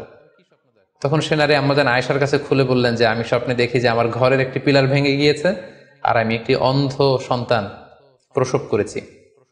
একথা শুনে আম্মাজান আয়েশা রাদিয়াল্লাহু তাআলা আনহা অবাক হয়ে গেলেন। তিনি বললেন, তাই নাকি? তোমার স্বপ্ন যদি সত্য হয় তাহলে ঠিকই তোমার স্বামী মারা যাবে এবং তুমি একজন ফাজের পাপাচারী সন্তান প্রসব করবে। ঠিকই দেখা গিয়েছিল তার পরের বছর তার স্বামী যখন আসলো, জীবিত আসতে পারেনি, তার স্বামী ইন্তেকাল করেছিল এবং এই নারী যে সন্তান প্রসব করেছিল সেটা ছিল একটি পাপাচারী সন্তান। তো এই ঘটনা আল্লাহ রাসূল সাল্লাল্লাহু আলাইহি ওয়াসাল্লাম শুনে আম্মাজান আয়েশাকে বললেন, আয়েশা তুমি এটা ঠিক করোনি। তুমি যদি কখনো কারো স্বপ্নের ব্যাখ্যা করো, তুমি ভালো ব্যাখ্যাটা করবে, কখনো মন্দ দিক থেকে ব্যাখ্যা করবে না। হয় চুপ থাকবে, ব্যাখ্যাই করতে যাবে না, আর যদি স্বপ্নের ইন্টারপ্রিটেশন তুমি করতে চাও তাহলে ভালো ব্যাখ্যাটা করবে। সম্মানিত শুধু এজন্য যে কারো কাছে আমরা চাইলেই স্বপ্নের কথা জানাতে পারি না, বরং সে যদি আপনার শুভাকাঙ্ক্ষী হয়, সে যদি স্বপ্ন ব্যাখ্যায় পারদর্শী হয়, সে যদি ভালো আলেম হয়, তাহলে তার কাছে আপনি স্বপ্নের ব্যাখ্যা জানতে চাইতে পারেন। এক্ষেত্রে আমরা ইমাম মুহাম্মদ ইবনে সিরিনের আরও একটি চমৎকার ঘটনার কথা উল্লেখ করতে পারি। মুহাম্মদ ইবনে সিরিন উনি ছাত্রদেরকে নিয়ে একবার তালিম দিচ্ছিলেন। এ সময় হঠাৎ এক নারী এসে বললেন যে আমি স্বপ্নের ব্যাখ্যা জানতে চাই, মুহাম্মদ ইবনে সিরিন কোথায়? ছাত্ররা বলল উনি একটু বাইরে গিয়েছেন। আপনি স্বপ্নে কি দেখেছেন? মহিলাটি বলল যে আমি স্বপ্নে দেখেছি আমার ছেলে সাগর থেকে শুধু পানি পান করছে। হঠাৎ সেই মসজিদ থেকে এক ছাত্র বলল, তাই নাকি? আপনি যদি এই স্বপ্ন দেখে থাকেন তাহলে আপনার বাচ্চাটা মারা যাবে। ইমাম মুহাম্মদ ইবনে সিরিন পরবর্তীতে যখন আসলেন, এসে ছাত্রদের কাছে যখন জানতে পারলেন, তখন তিনি বললেন যে তুমি কেন এই স্বপ্নের ব্যাখ্যা করেছো? কারণ সাগরের লোনা পানি এটা যে সবসময় অযোগ্য, পানের অযোগ্য, ব্যাপারটা এমনটা নয়। সাগরের ভেতরে তো মণিমুক্তাও আছে। বরং আমি হলে ব্যাখ্যা করতাম যে তোমার ছেলে সাগর থেকে পানি খাচ্ছে, তোমার ছেলে অনেক বড় আলেম হবে। কিছুদিন পরে আরেক লোক এসে মুহাম্মদ ইবনে সিরিনের কাছে জানতে চাইলেন যে আমি স্বপ্নে দেখছি যে আমার ছেলে সাগর থেকে শুধু পানি নিয়ে খাচ্ছে। তিনি বললেন, আশা করা যায় তোমার ছেলে অনেক বড় আলেম হবে। ঠিকই দেখা গেল কিছুদিন পরে যেই মহিলাটি স্বপ্নের ব্যাখ্যা জানতে এসেছিলেন তার ছেলেটি মারা গিয়েছে, আর যেই লোক মুহাম্মদ ইবনে সিরিনের কাছে স্বপ্নের সুন্দর ব্যাখ্যা নিয়ে গেলেন তার ছেলে ওই সময়ের অনেক বড় আলেম হয়েছিল।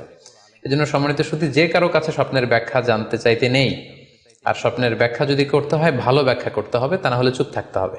স্বপ্নের ক্ষেত্রে ইসলামের যে দিক নির্দেশনা, সেক্ষেত্রে আরও একটি দিক নির্দেশনা হচ্ছে স্বপ্ন কখনো শরীয়তের দলিল হতে পারে না। কেবলমাত্র নবীদের স্বপ্নই হচ্ছে ওহী, কিন্তু আমরা যারা সাধারণ মুসলমান আমাদের স্বপ্ন কখনো শরীয়তের দলিল হতে পারে না। এটা আপনার জন্য কোনো একটা বিশেষ ধরনের অনুধাবন হতে পারে, আপনার বিশেষ ফিলিংস হতে পারে, আপনার একার জন্য কোনো ধরনের গাইডেন্স হতে পারে আল্লাহর পক্ষ থেকে, কিন্তু এটাকে শরীয়তের দলিল বলে চালিয়ে দেওয়া যাবে না।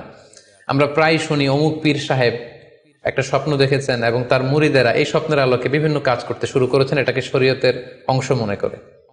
খুব রিসেন্টলি করোনা ভাইরাস আউটব্রেকের টাইমে মামুন মারুফ নামে এক ছেলের স্বপ্নের কথা আমরা শুনেছিলাম যে ইটালিতে সে স্বপ্ন দেখেছে করোনা ভাইরাসের সাথে কথা বলেছে। আসলে এই জাতীয় স্বপ্ন কখনো শরীয়তের কোনো সোর্স বা এভিডেন্স হতে পারে না।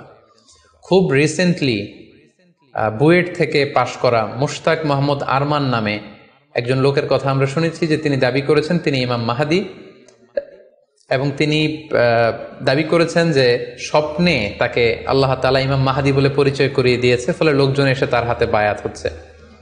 অথবা অনেকে দাবি করে থাকেন যে স্বপ্নে তিনি ফকিরি পেয়েছেন, স্বপ্নে এটা হয়েছে সেটা হয়েছে। এরকম কোনো ধরনের স্বপ্নই কিন্তু শরীয়তের অংশ, শরীয়তের দলিল বা এভিডেন্স হতে পারে না। এ পর্যায়ে আমরা জানবার চেষ্টা করব যে স্বপ্নে রাসূলুল্লাহ সাল্লাল্লাহু আলাইহি ওয়াসাল্লামকে দেখা প্রসঙ্গে অনেকে স্বপ্নে আল্লাহ রাসূল সাল্লাল্লাহু আলাইহি ওয়াসাল্লামকে দেখেন, এবং আসলে রাসূল সাল্লাল্লাহু আলাইহি ওয়াসাল্লামকে স্বপ্নে দেখেন কিনা এ ব্যাপারে তাদের মধ্যে অনেক প্রশ্ন থেকে থাকে। এক্ষেত্রে আমরা সহিহ বুখারীর একটি চমৎকার হাদিস উল্লেখ করতে পারি, যেখানে আল্লাহ রাসূল সাল্লাল্লাহু আলাইহি ওয়াসাল্লাম ইরশাদ করেছেন, মান রাআনি ফিল মানামি ফাকাদ রাআনি, যে আমাকে স্বপ্নে দেখলো, আল্লাহ রাসূল সাল্লাল্লাহু আলাইহি ওয়াসাল্লাম নিজে বলছেন যে আমাকে স্বপ্নে দেখলো সে আসলেই আমাকেই দেখলো। কারণ ফা ইন্না শাইতানা লা ইয়াতামাসসালু ফি সূরাতি, শয়তান কখনো আমার আকৃতি, আমার শেপ ধারণ করতে পারে না। অর্থাৎ আপনি যদি রাসূল সাল্লাল্লাহু আলাইহি ওয়াসাল্লামকে স্বপ্নে দেখেন তাহলে আপনি রাসূল সাল্লাল্লাহু আলাইহি ওয়াসাল্লামকেই দেখেছেন, আপনি শয়তানকে দেখেননি। কারণ শয়তান কখনো রাসূল সাল্লাল্লাহু আলাইহি ওয়াসাল্লামের আকৃতি ধারণ করতে পারে না। তাহলে এই হাদিসের আলোকে আমরা বুঝলাম শয়তান কখনো আল্লাহ রাসূল সাল্লাল্লাহু আলাইহি ওয়াসাল্লামের আকৃতি বা শেপ ধারণ করতে পারে না। তখন প্রশ্ন হচ্ছে, আসলে আপনি রাসূল সাল্লাল্লাহু আলাইহি ওয়াসাল্লামকে দেখেছেন নাকি অন্য কাউকে দেখেছেন? শয়তান হয়তো রাসূল সাল্লাল্লাহু আলাইহি ওয়াসাল্লামের আকৃতি ধারণ করলো না, একজন সুশ্রী বয়োবৃদ্ধ সুন্দর আকৃতির মানুষের চেহারা ধারণ করে শয়তান এসে বলল যে আমি আল্লাহ রাসূল। তখন আপনি কিভাবে বুঝবেন যে আপনি রাসূল সাল্লাল্লাহু আলাইহি ওয়াসাল্লামকে দেখেছেন নাকি শয়তানের ধারণ করা অন্য কোনো মানুষের আকৃতিতে কাউকে আপনি দেখেছেন? সেক্ষেত্রে বোঝার মাধ্যম হচ্ছে আল্লাহ রাসূল সাল্লাল্লাহু আলাইহি ওয়াসাল্লামের দাড়ি কেমন ছিল, চেহারা কেমন ছিল, চুল কেমন ছিল, দৈহিক গড়ন কেমন ছিল, আকৃতি কেমন ছিল, এগুলো কিন্তু আমরা হাদিস থেকে পাই, কিংবা শামায়েলে তিরমিজিতে রাসূল সাল্লাল্লাহু আলাইহি ওয়াসাল্লামের বডি স্ট্রাকচার, ওনার চেহারা, ওনার অবয়বের ব্যাপারে বর্ণনা পাই। আপনি স্বপ্নে যাকে দেখেছেন তার চেহারা, আকৃতি এবং বর্ণনা যদি রাসূল সাল্লাল্লাহু আলাইহি ওয়াসাল্লামের দৈহিক বর্ণনার সাথে মিলে যায়, তাহলে বোঝা যাবে যে আপনি আসলেই আল্লাহ রাসূল সাল্লাল্লাহু আলাইহি ওয়াসাল্লামকে দেখেছেন। কিন্তু আপনি স্বপ্নে দেখা মানুষটি, তার চেহারার সাথে যদি রাসূল সাল্লাল্লাহু আলাইহি ওয়াসাল্লামের চেহারার যে বর্ণনা সেটির সাথে যদি কোনো মিল না থাকে, যদি তার চেহারা রাসূল সাল্লাল্লাহু আলাইহি ওয়াসাল্লামের চেহারার মতো না হয়, শামায়েলে তিরমিজিতে যে বর্ণনা আছে সেরকম যদি না হয়, তাহলে বোঝা যাবে আপনি রাসূল সাল্লাল্লাহু আলাইহি ওয়াসাল্লামকে দেখেননি, বরং অন্য কাউকে দেখেছেন। এক্ষেত্রে আমরা মুহাম্মদ ইবনে সিরিনের ঘটনা উল্লেখ করতে পারি। ওনার কাছে কেউ এসে যদি বলতো যে আমি স্বপ্নে আল্লাহ রাসূল সাল্লাল্লাহু আলাইহি ওয়াসাল্লামকে দেখেছি, তখন মুহাম্মদ ইবনে সিরিন জিজ্ঞেস করতেন, তুমি কি দেখেছো বলো তো? তুমি যাকে দেখেছো তার দাড়ি কেমন, তার চেহারা কেমন, তার চোখ নাক কেমন, তার গড়ন কেমন? তখন ওই ব্যক্তি যখন বর্ণনা দিত, আর সেই বর্ণনা যখন আল্লাহ রাসূল সাল্লাল্লাহু আলাইহি ওয়াসাল্লামের আকৃতির সাথে মিলে যেত, তখন মুহাম্মদ ইবনে সিরিন বলতেন, তুমি ঠিকই স্বপ্নে আল্লাহ রাসূল সাল্লাল্লাহু আলাইহি ওয়াসাল্লামকে দেখেছো। কিন্তু ওই ব্যক্তির বর্ণনা যদি এমন হতো যে না, এর সাথে রাসূল সাল্লাল্লাহু আলাইহি ওয়াসাল্লামের হাদিসে বা শামায়েলে তিরমিজিতে রাসূল সাল্লাল্লাহু আলাইহি ওয়াসাল্লামের দেহের যে বর্ণনা, এটার সাথে কোনো মিল নেই, তখন মুহাম্মদ ইবনে সিরিন বলতেন, না, তুমি স্বপ্নে আল্লাহ রাসূল সাল্লাল্লাহু আলাইহি ওয়াসাল্লামকে দেখোনি, বরং তুমি অন্য কাউকে দেখেছো। এ পর্যায়ে আমরা জানবার চেষ্টা করব যে যুগে যুগে কারা স্বপ্ন ব্যাখ্যায় খুব পারদর্শী ছিলেন। নবীদের মধ্যে সাইয়েদনা ইউসুফ আলাইহিস সালাম, তিনি সবচেয়ে ভালো স্বপ্নের ব্যাখ্যা করতে পারতেন। সাহাবাদের মধ্যে সাইয়েদনা আবু বকর রাদিয়াল্লাহু তাআলা আনহু চমৎকার স্বপ্নের ব্যাখ্যা করতে পারতেন, এবং তাবিঈদের মধ্যে মুহাম্মদ ইবনে সিরিন চমৎকার স্বপ্নের ব্যাখ্যা করতে পারতেন। আর বলার অপেক্ষা রাখে না যে অবশ্যই আল্লাহ রাসূল সাল্লাল্লাহু আলাইহি ওয়াসাল্লাম তিনিও চমৎকার স্বপ্নের ব্যাখ্যা করতে পারতেন। সহিহ মুসলিমে, সুনানে আবু দাউদে একটি হাদিস এসছে যে আল্লাহ রাসূল সাল্লাল্লাহু আলাইহি ওয়াসাল্লাম ফজরের সালাতের পরে তাসবিহ শেষে সাহাবাদের কাছে জানতে চাইতেন যে গতকাল রাতে কে কি স্বপ্ন দেখেছো আমার কাছে বলো, আমি সেই স্বপ্নের ইন্টারপ্রিটেশন তোমাদেরকে জানাবো। কানা নবী সাল্লাল্লাহু আলাইহি ওয়াসাল্লাম ইযা সাল্লা সুবহা আকবালা আলাইহিম বিওয়াজহিহি ফাকালা হাল রাআ আহাদুম মিনকুম আল বারিহাতা রুইয়া। সহিহ মুসলিমের বর্ণনা, ফজরের নামাজের পর তিনি প্রত্যেকদিন জিজ্ঞেস করতেন, গতকাল রাতে কেউ কি কোনো ভালো স্বপ্ন দেখেছো? কেউ কি কোনো স্বপ্ন দেখেছো? আমার কাছে উল্লেখ করো, আমি এটার ব্যাখ্যা করে দিব। সম্মানিত শুধু আমরা বলছিলাম যে ইউসুফ আলাইহিস সালাম খুব ভালো স্বপ্নের ব্যাখ্যা করতে পারতেন, এবং সূরা ইউসুফের 111 নম্বর আয়াতে ব্যাপারে আল্লাহ উল্লেখ করেছেন সাইয়েদনা ইউসুফ আলাইহিস সালামের কথা, যে তিনি বলেছেন, রব্বি কদ আতাইতানি মিনাল মুলকি ওয়া আল্লামতানি মিন তা'ওয়িলিল আহাদিস।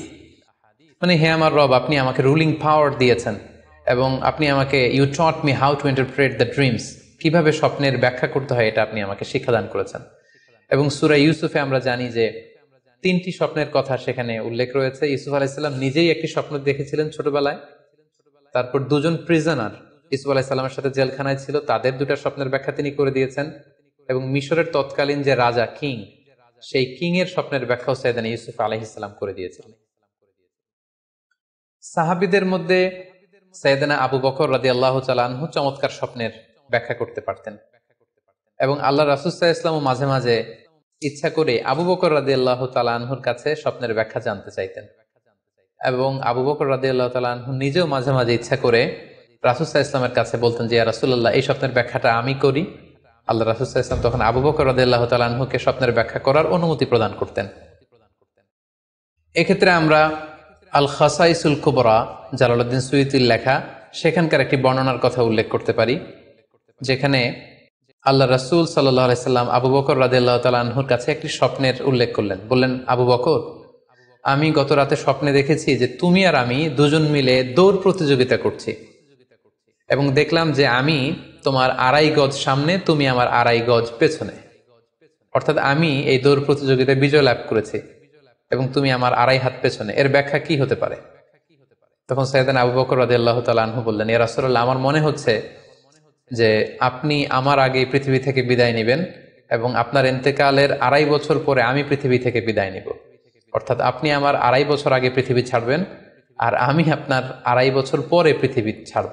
এবং আমরা যদি বাস্তবতা এবং ইতিহাস খেয়াল করি তাহলে আমরা সেটাই দেখব যে আল্লাহ রাসূল সাল্লাল্লাহু আলাইহি সাল্লামের ইন্তেকালের 2.5 বছর পরে সাইয়েদনা আবু বকর রাদিয়াল্লাহু তাআলা আনহু তিনি ইন্তেকাল করেছিলেন। সাইয়েদনা আবু বকর রাদিয়াল্লাহু তাআলা আনহুর স্বপ্ন ব্যাখ্যার পারদর্শিতা নিয়ে আমরা এক্ষেত্রে মুস্তাদরিকে হাকিমের একটি হাদিস উল্লেখ করতে চাই, যেখানে এই হাদিসটি মুস্তাদরিকে হাকিমেও এসেছে, সুনানে আবু দাউদেও এসেছে এবং হাদিসটি সহিহ। আম্মা জান আয়েশা রাদিয়াল্লাহু তাআলা আনহা উনি একটি স্বপ্ন দেখলেন যে আকাশ থেকে 3টি চাঁদ ওনার ঘরে খসে পড়েছে, এবং এই স্বপ্ন দেখে তিনি ওনার পিতা আবু বকর রাদিয়াল্লাহু তাআলা আনহুকে জিজ্ঞেস করলেন যে আমি স্বপ্নে দেখেছি যে আকাশের 3টি চাঁদ এসে আমার ঘরে পড়েছে, এর ব্যাখ্যা কি হতে পারে? তখন আবু বকর রাদিয়াল্লাহু তাআলা আনহু ওনার কন্যা আম্মা জান আয়েশা রাদিয়াল্লাহু তাআলা আনহাকে বললেন যে এই স্বপ্নের ব্যাখ্যা হচ্ছে এই পৃথিবীর 3 জন মানুষের কবর তোমার ঘরে অবস্থিত হবে। সুবহানাল্লাহি বিহামদি। এবং আমরা জানি যে আল্লাহ রাসূল সাল্লাল্লাহু আলাইহি ওয়াসাল্লাম যখন ইন্তেকাল করলেন তখন আল্লাহ রাসূল সাল্লাল্লাহু আলাইহি ওয়াসাল্লামকে কবর দেওয়া হয়েছিল আম্মা জান আয়েশা রাদিয়াল্লাহু তাআলা আনহার ঘরে। এবং তখন আবু বকর রাদিয়াল্লাহু তাআলা আনহু বলেছিলেন যে আয়েশা, তোমার কি মনে আছে তুমি যে একটা স্বপ্নের ব্যাখ্যা আমার কাছে জানতে চেয়েছিলে যে 3টি আকাশের চাঁদ তোমার ঘরে খসে পড়েছে, এই দেখো আল্লাহ রাসূল সাল্লাল্লাহু আলাইহি ওয়াসাল্লামের কবর তোমার ঘরে হয়েছে, তুমি জেনে রেখো যে 3টা চাঁদের শ্রেষ্ঠ চাঁদ হচ্ছে এটি। এবং আমরা এও জানি যে আবু বকর রাদিয়াল্লাহু তাআলা আনহু ইন্তেকালের পরে আম্মা জান আয়েশার ঘরেই কবর হয়েছে, এবং ওমরে ফারুকের কবরও আম্মা জান আয়েশা রাদিয়াল্লাহু তাআলা আনহুর ঘরেই অবস্থিত। তাহলে এই হাদিসগুলোর আলোকে আমরা বুঝতে পারি যে সাহাবাদের মধ্যে আবু বকর রাদিয়াল্লাহু তাআলা আনহু ছিলেন স্বপ্ন ব্যাখ্যায় সবচেয়ে পারদর্শী। তাবিঈদের মধ্যে স্বপ্ন ব্যাখ্যায় সবচেয়ে পারদর্শী ছিলেন মুহাম্মদ ইবনে সিরিন। আমরা ওনার নাম প্রায় শুনে থাকি। তিনি স্বপ্ন ব্যাখ্যার ক্ষেত্রে খুব এক্সপার্ট ছিলেন।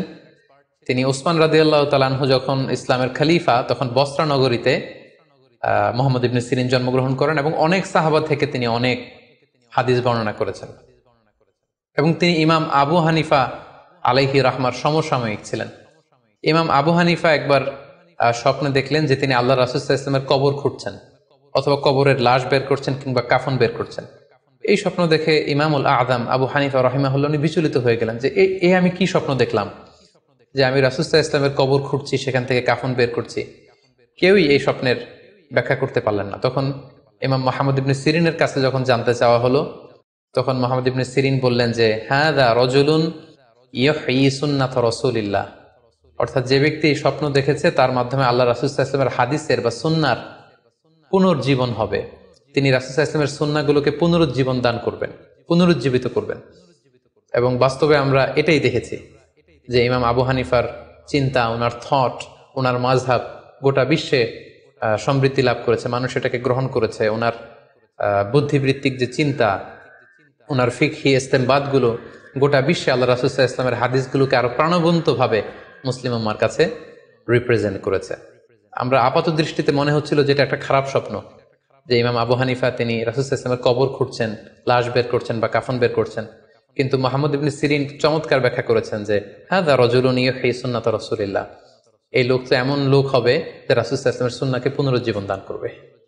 এই পর্যায়ে আমরা জানবার চেষ্টা করব যে কোরআন সুন্নাহর আলোকে বিভিন্ন সিম্বল বা প্রতীক বা চিহ্নের দিকে খেয়াল রেখে স্বপ্নের ব্যাখ্যা করা। আমরা বলেছিলাম যে কিছু কিছু স্বপ্ন আছে খুব সফিস্টিকেটেড, সিম্বলিক বা আইকনিক, যেখানে কোনো ইঙ্গিত দেয়া হচ্ছে, ইঙ্গিত বহ, এবং যেটার ইন্টারপ্রিটেশন না করলে এটা দিয়ে আসলে কি বোঝানো হচ্ছে এটা বোঝা যায় না। সেক্ষেত্রে কোরআন সুন্নাহর আলোকে, স্কলারদের অভিজ্ঞতার আলোকে কিছু আইকন বা সিম্বল, এগুলোর মিনিং কি হতে পারে সে ব্যাপারে আমরা জানবার চেষ্টা করব। এক্ষেত্রে আমরা বলবো যে কেউ যদি স্বপ্নে রশি দেখে, স্বপ্নে যদি সে রশি দেখে তাহলে এটা গুড সাইন। এটা কেমন যেন আল্লাহর সাথে একটা প্রতিশ্রুতির সাথে সম্পৃক্ত, কারণ আল্লাহ তাআলা কোরআনে ইরশাদ করেছেন ওয়াতাসিমু বিহাবলিল্লাহি জামিআ। আরবিতে রশি আরবি হচ্ছে হাবল, মানে ওয়াতাসিমু বিহাবলিল্লাহি জামিআ, তোমরা আল্লাহর রজ্জু বা রশিকে আঁকড়ে ধরো। তাহলে রশি দেখা মানে এখানে আমরা আল্লাহর ওয়াদাগুলো যেন পূরণ করি, আল্লাহর আনুগত্য যেন আমরা প্রপারলি করতে পারি, এটা ইঙ্গিত করছে। এরপর স্বপ্নে যদি আমরা কাক দেখি, এটা সাধারণত একটা নেগেটিভ সাইন বহন করে, কারণ কাককে আল্লাহ রাসূল সাল্লাল্লাহু আলাইহি ওয়াসাল্লাম ফাসিক বা ফুয়াইসিক বলেছেন। তো আমরা যদি স্বপ্নে কাক দেখি, এটাকে আমরা পজিটিভ কোনো সাইন মনে না করে নেগেটিভ সাইন মনে করতে পারি। তৃতীয়ত, আমরা যদি স্বপ্নে লম্বা কাপড় দেখি, এটা গুড সাইন। কারো গায়ে যদি লম্বা জামা থাকে তাহলে এটা গুড সাইন, আর খাটো জামা থাকলে সাধারণত এটা নেগেটিভ সাইন। এক্ষেত্রে আমরা সহিহ বুখারীর একটি হাদিস উল্লেখ করতে পারি। আল্লাহর হাবিব সাল্লাল্লাহু আলাইহি ওয়াসাল্লাম বলেছেন যে আমার সামনে অনেক মানুষকে পেশ করা হলো, তাদের কারো জামা নাভি পর্যন্ত, কারো জামা হাঁটু পর্যন্ত, কারো জামা পা পর্যন্ত। আর সেক্ষেত্রে ওমরে ফারুককে দেখলাম যে এত লম্বা জামা পরে সে হেঁটে যাচ্ছে, সে তার জামা টেনে টেনে নিয়ে যাচ্ছে। তো সাহাবারা বললেন, মা আউয়ালতাহু ইয়া রাসূলুল্লাহ, হে আল্লাহর রাসূল, আপনার এই স্বপ্ন থেকে আপনি কি বোঝাতে চাইলেন? আল্লাহ রাসূল সাল্লাল্লাহু আলাইহি ওয়াসাল্লাম বললেন, আউয়ালতুহু আদ-দীন, এটা দ্বারা আমি দিনদারি বোঝাতে চাইলাম। অর্থাৎ যার জামা লম্বা তার মানে তার তাকওয়া বেশি বা তার দিনদারি বেশি। আর স্বপ্নে যদি কারো জামা খুব ছোট খাটো বা জামাহীন অবস্থায় কাউকে দেখা হয়, এটা সাধারণত তার দিনদারি কমে যাচ্ছে বা তার তাকওয়া is decreasing day after day, এটার একটা সাইন বহন করে। পাশাপাশি দুধ, স্বপ্নে যদি কেউ দেখে সে দুধ খাচ্ছে, এটা একটা ভালো সাইন। স্বপ্নে দুধ খেতে যদি দেখা হয় তাহলে তার জ্ঞান বৃদ্ধি পাবে বলে এটা একটা সাইন বা আলামত বহন করে। সেক্ষেত্রেও আমরা বুখারীর একটা হাদিস উল্লেখ করতে পারি, যেখানে আল্লাহ রাসূল সাল্লাল্লাহু আলাইহি ওয়াসাল্লাম একটা স্বপ্নের কথা সাহাবাদেরকে শেয়ার করছিলেন। তিনি বললেন যে আমাকে এক বাটি দুধ দেয়া হলো, আমি সেখান থেকে দুধ খেলাম, তারপর দেখলাম যে আমার আঙ্গুল থেকে দুধ বের হচ্ছে, আর সেখানে যে অবশিষ্ট দুধ রয়ে গেল সেটা আমি ওমরে ফারুকের মুখে দিলাম। ওমরে ফারুক সেই অবশিষ্ট দুধটা খেলো। এই স্বপ্নের কথা শুনে সাহাবারা বললেন, মা আউয়ালতা বিহি ইয়া রাসূলুল্লাহ, হে আল্লাহর রাসূল, এটা দিয়ে আপনি কি ব্যাখ্যা করলেন? ফামা আউয়ালতাহু ইয়া রাসূলুল্লাহ, আল্লাহ রাসূল সাল্লাল্লাহু আলাইহি ওয়াসাল্লাম বললেন, আল ইলম, এটা দিয়ে আমি জ্ঞানের ব্যাখ্যা করেছি। অর্থাৎ দুধ হচ্ছে জ্ঞানের প্রতীক। দুনিয়াতেও তো আমরা দেখি যে দুধ হচ্ছে সুষম একটা খাবার, খাদ্যের পুষ্টিগুণের 6টি গুণাগুণ দুধের মধ্যে পাওয়া যায়। সো কেউ যদি স্বপ্নে দেখেন যে তিনি দুধ পান করছেন, আশা করা যায় এটা তার জন্য ভালো সাইন, তার জ্ঞান বাড়বে বলে আমরা ধারণা করতে পারি। এবার স্বপ্নে যদি কেউ দেখে যে সে আজান দিচ্ছে, এটাও ভালো সাইন। স্বপ্নে আজান দেয়া এটা সাইন হচ্ছে সে হয়তো অচিরে হজ করতে যাবে। হজের সাথে আজানের কি সম্পর্ক? এর কারণ হচ্ছে সূরা হজ্জে আল্লাহ তাআলা সাইয়েদনা ইব্রাহিম আলাইহিস সালামকে যখন বলেছিলেন যে তুমি হজ শুরু করো, তখন তিনি বলেছিলেন, ইব্রাহিম তুমি আজান দাও, ওয়াআযযিন ফিন নাসি বিল হজ ইয়াতুকা রিজালা ওয়া আলা কুল্লি দামির ইয়াতিনা মিন কুল্লি ফাজ্জিন আমিক। অর্থাৎ হে ইব্রাহিম তুমি আজান দাও। ইব্রাহিম আলাইহিস সালাম বললেন, কোথায় আজান দিব? চারদিকে তো মরুভূমি। আল্লাহ তাআলা বললেন, ইব্রাহিম তুমি আজান দাও, এই আজানের আওয়াজ বা শব্দ পৃথিবীর সবার কানে আমি পৌঁছে দেব। তো সাইয়েদনা ইব্রাহিম আলাইহিস সালাম তখন হজের আজান দিলেন বা ঘোষণা দিলেন। আজান শব্দের অর্থ হচ্ছে অ্যানাউন্স, টু অ্যানাউন্স, মানে ঘোষণা দেয়া। সো আপনি যদি স্বপ্নে দেখেন যে আপনি আজান দিচ্ছেন বা কেউ আজান দিচ্ছে, তাহলে সে অচিরে হজ করবে বা হজ রিলেটেড কোন একটা ব্যাখ্যা হতে পারে। এভাবে আজানকে হজের সাথে সম্পৃক্ত করা হয়েছে এবং এটা ভালো একটি স্বপ্ন। এবার স্বপ্নে যদি কেউ গর্ত দেখে যে সে গর্ত খুঁড়ছে বা তার জন্য কেউ গর্ত করছে, এটা ষড়যন্ত্রের সাথে সম্পৃক্ত। কেননা আরবি প্রবাদে আছে যে মান হাফারা হুফরাতান ওয়াকা ফিহা, কেউ যদি কারোর জন্য গর্ত করে তাহলে সেই গর্তে সে নিজে আগে পড়বে। তাহলে গর্ত করা মানে অনেকটা কারো বিরুদ্ধে শত্রুতা করা বা ষড়যন্ত্র করার একটা চিহ্ন বহন করে। এবার স্বপ্নে যদি কেউ নৌকা দেখে বা শিপ দেখে, জাহাজ দেখে যে সে জাহাজে আরোহণ করছে বা নৌকায় আরোহণ করছে, এটা তার জন্য একটা ভালো সাইন। সে কোনো বিপদ থেকে মুক্তি পাবে বলে ধারণা করা যেতে পারে। কারণ সূরা আনকাবুতের 15 নম্বর আয়াতে আল্লাহ বলছেন, ফাআনজাইনাহু ওয়া আসহাবাস সাফিনাতি ওয়া জাআলনাহা আয়াতাল লিল আলামিন। অর্থাৎ আমি নূহ আলাইহিস সালাম এবং তার সাথের ঈমানদার সবাইকে আমি এই নৌকায় উঠিয়েছি এবং মহাপ্লাবন থেকে তাদেরকে আমি বাঁচিয়েছি। আর এই মহাপ্লাবনকে আমি গোটা বিশ্বের জন্য একটা নিদর্শন করে রেখেছি। সো নৌকায় ওঠা বা জাহাজে ওঠা, কোন শিপে বা লঞ্চে ওঠা, এটা আপনি বিপদ থেকে মুক্তি পাবেন, and you R in the safe zone, এই ধরনের একটা ইঙ্গিত বহন করে। ইমাম মুহাম্মদ ইবনে সিরিনের কাছে এক লোক এসে বলল যে, ইমাম, রাআইতু কাআন্নী আহরুসু আরদান লা তুমবিত। হে ইমাম, আমি স্বপ্নে দেখেছি যে আমি একটি শস্য ক্ষেত্র চাষ করছি কিন্তু কোনো ফসল হচ্ছে না, এটার মানে কি? তিনি ব্যাখ্যা করে দিলেন, আনতা তা'জিলু আন ইমরাআতিক, অচিরেই হয়তো তোমার স্ত্রীর সাথে তোমার সেপারেশন হয়ে যেতে পারে। কারণ কোরআনে স্ত্রীকে শস্য ক্ষেত্রের সাথে তুলনা করা হয়েছে মেটাফরিক্যালি। সূরা বাকারার 223 নম্বর আয়াতে আল্লাহ বলছেন, নিসাউকুম হারসুল লাকুম ফাআতু হারসাকুম আন্না শি'তুম। অর্থাৎ তোমাদের স্ত্রীরা হচ্ছে তোমাদের শস্য ক্ষেত্রটাকে সুন্দর, আপনার স্ত্রীর সাথে সম্পর্ক হওয়া বা সেপারেশন হওয়া, এইভাবে ইঙ্গিত নেওয়া যেতে পারে। সবশেষে একটি ঘটনা উল্লেখ করার মধ্য দিয়ে আমরা এই সিম্বলিক বা আইকনিক ব্যাপারটা শেষ করতে চাই। সেটি হচ্ছে ব্যক্তির ভিন্নতার কারণে কিন্তু স্বপ্নের ব্যাখ্যাও ভিন্নতা হতে পারে। ব্যক্তি ভিন্নতার কারণে স্বপ্নের ব্যাখ্যাও ভিন্ন হবে। একই স্বপ্ন দুইজন লোক দেখলো, দুইজনের স্বপ্নের ব্যাখ্যা কিন্তু দুরকম হতে পারে। সেক্ষেত্রে আমরা মুহাম্মদ ইবনে সিরিনের একটা ঘটনা উল্লেখ করতে পারি। মোহাম্মদ ইবনে সিরিনের কাছে এক লোক এসে বলল যে আমি স্বপ্নে দেখেছি আমি আজান দিচ্ছি, এটার ব্যাখ্যা কি? উনি বললেন তুমি হজ করতে যাবে। তার কিছুদিন পরে আরেক লোক এসে একই স্বপ্ন দেখলো, তিনি বললেন যে আমি স্বপ্নে দেখেছি যে আমি আজান দিচ্ছি। তো তিনি বললেন চুরিতে তোমার হাত কাটা যাবে। তো ওনার ছাত্ররা দুইজন লোকের কাছে দুই ধরনের উত্তর দেওয়ার কারণে অবাক হয়ে জিজ্ঞেস করলেন যে হে ইমাম, একই স্বপ্ন দুইজন দেখলো কিন্তু আপনি এক একজনকে এক এক উত্তর কেন দিলেন? তো তিনি বললেন যে এই দুইজনকে আমি চিনি এবং তাদের ব্যক্তিগত জীবন সম্পর্কে আমি জানি, তো তাদের জীবন আচরণ, তাদের ব্যক্তিত্বের কারণে আমি দুই ধরনের ব্যাখ্যা করেছি। প্রথম জনের ব্যাখ্যা করেছি আমি সূরা হজের আলোকে, কারণ সূরা হজে আল্লাহ ইব্রাহিম আলাইহিস সালামকে বলেছেন ওয়াযিন ফিন্নাস বিল হজ, তুমি মানুষের মাঝে হজের জন্য আজান দাও, ঘোষণা দাও। সো সেই লোকটি আজান দিয়েছে, তার মানে আশা করা যায় সে হজে যাবে। আর দ্বিতীয় লোকটির স্বপ্নের ব্যাখ্যা আমি করেছি সূরা ইউসুফের আলোকে। সূরা ইউসুফে একটি আয়াত আছে সুম্মা আযানা মুআযযিনুন আইয়াতুহাল আইর ইন্নাকুম লাসারিকুন, অর্থাৎ মিশরের কিং এর একটি পানপাত্র চুরি হয়ে গিয়েছিল। ইউসুফ আলাইহিস সালাম ইচ্ছা করে সেটা তার ভাই ইয়ামিনের খাদ্যের প্যাকেটের ভেতরে ঢুকিয়ে দিয়েছিলেন। আর তখন সেখানকার স্টাফরা বা সৈনিকেরা আজান দিয়েছিল, মানে ঘোষণা দিয়ে বলেছিল হে ক্যারাভান, হে কাফেলার লোকেরা, তোমরা চুরি করেছো। তো তিনি মুহাম্মদ ইবনে সিরিন বললেন যে দ্বিতীয় লোকটার ব্যাপারে আমি জানি, সে আসলে অসাধু একজন লোক এবং তার ক্ষেত্রে সে স্বপ্নে যেহেতু আজান দিতে দেখেছে, সে কখনো হজে যাবে না, বরং সূরা ইউসুফের আলোকে চুরিতে তার হাত কাটা যাবে। তো এভাবে আমরা কোরআন সুন্নাহর আলোকে বা স্কলারদের যে অভিব্যক্তি সেগুলোর আলোকে স্বপ্নের মধ্যে থেকে যেগুলো সিম্বলিক, আইকনিক, যেগুলো ইঙ্গিতবহ, এগুলোর ব্যাখ্যা আমরা এভাবে করতে পারি। সম্মানিত শুধু এই ছিল স্বপ্ন নিয়ে আমাদের আজকের আলোচনা। আমরা এই আলোচনা থেকে বুঝতে পারলাম যে স্বপ্ন তিন ধরনের হতে পারে। কোনোটা আল্লাহ দেখান দিক নির্দেশনার জন্য বা সুসংবাদ স্বরূপ, কোনোটা শয়তানের পক্ষ থেকে ভয় দেখানোর জন্য, আর কোনোটা হচ্ছে আমাদের চিন্তা ভাবনার প্রতিচ্ছবি। আর স্বপ্ন যতটা সম্ভব অন্যের কাছে না শেয়ার করতে পারলেই ভালো। বিশেষ করে যদি আপনি ভয়ঙ্কর দুঃস্বপ্ন দেখে থাকেন, সেক্ষেত্রে এমন লোকের কাছে আপনি শেয়ার করুন যে আপনাকে পছন্দ করে, যার কোরআন সুন্নাহর জ্ঞান আছে, যার মধ্যে এলেম আছে, আমল আছে। আর আপনারা আপনাদের কারো কাছে যদি আপনাদের ফ্রেন্ডস এন্ড ফ্যামিলির কেউ বা আশেপাশের কেউ এসে যদি হুট করে তার স্বপ্নের কথা বলে দেয়, আপনি হুট করে তার ইন্টারপ্রিটেশন বা ব্যাখ্যা করতে যাবেন না। আপনি বেটার হয় যে আপনি চুপ থাকবেন, অথবা আপনি যদি ব্যাখ্যা করতে চান তাহলে ভালো ব্যাখ্যা করবেন। প্রিয় দিনী ভাই এবং বোনেরা, আজকে আমরা স্বপ্ন নিয়ে কথা বলবো।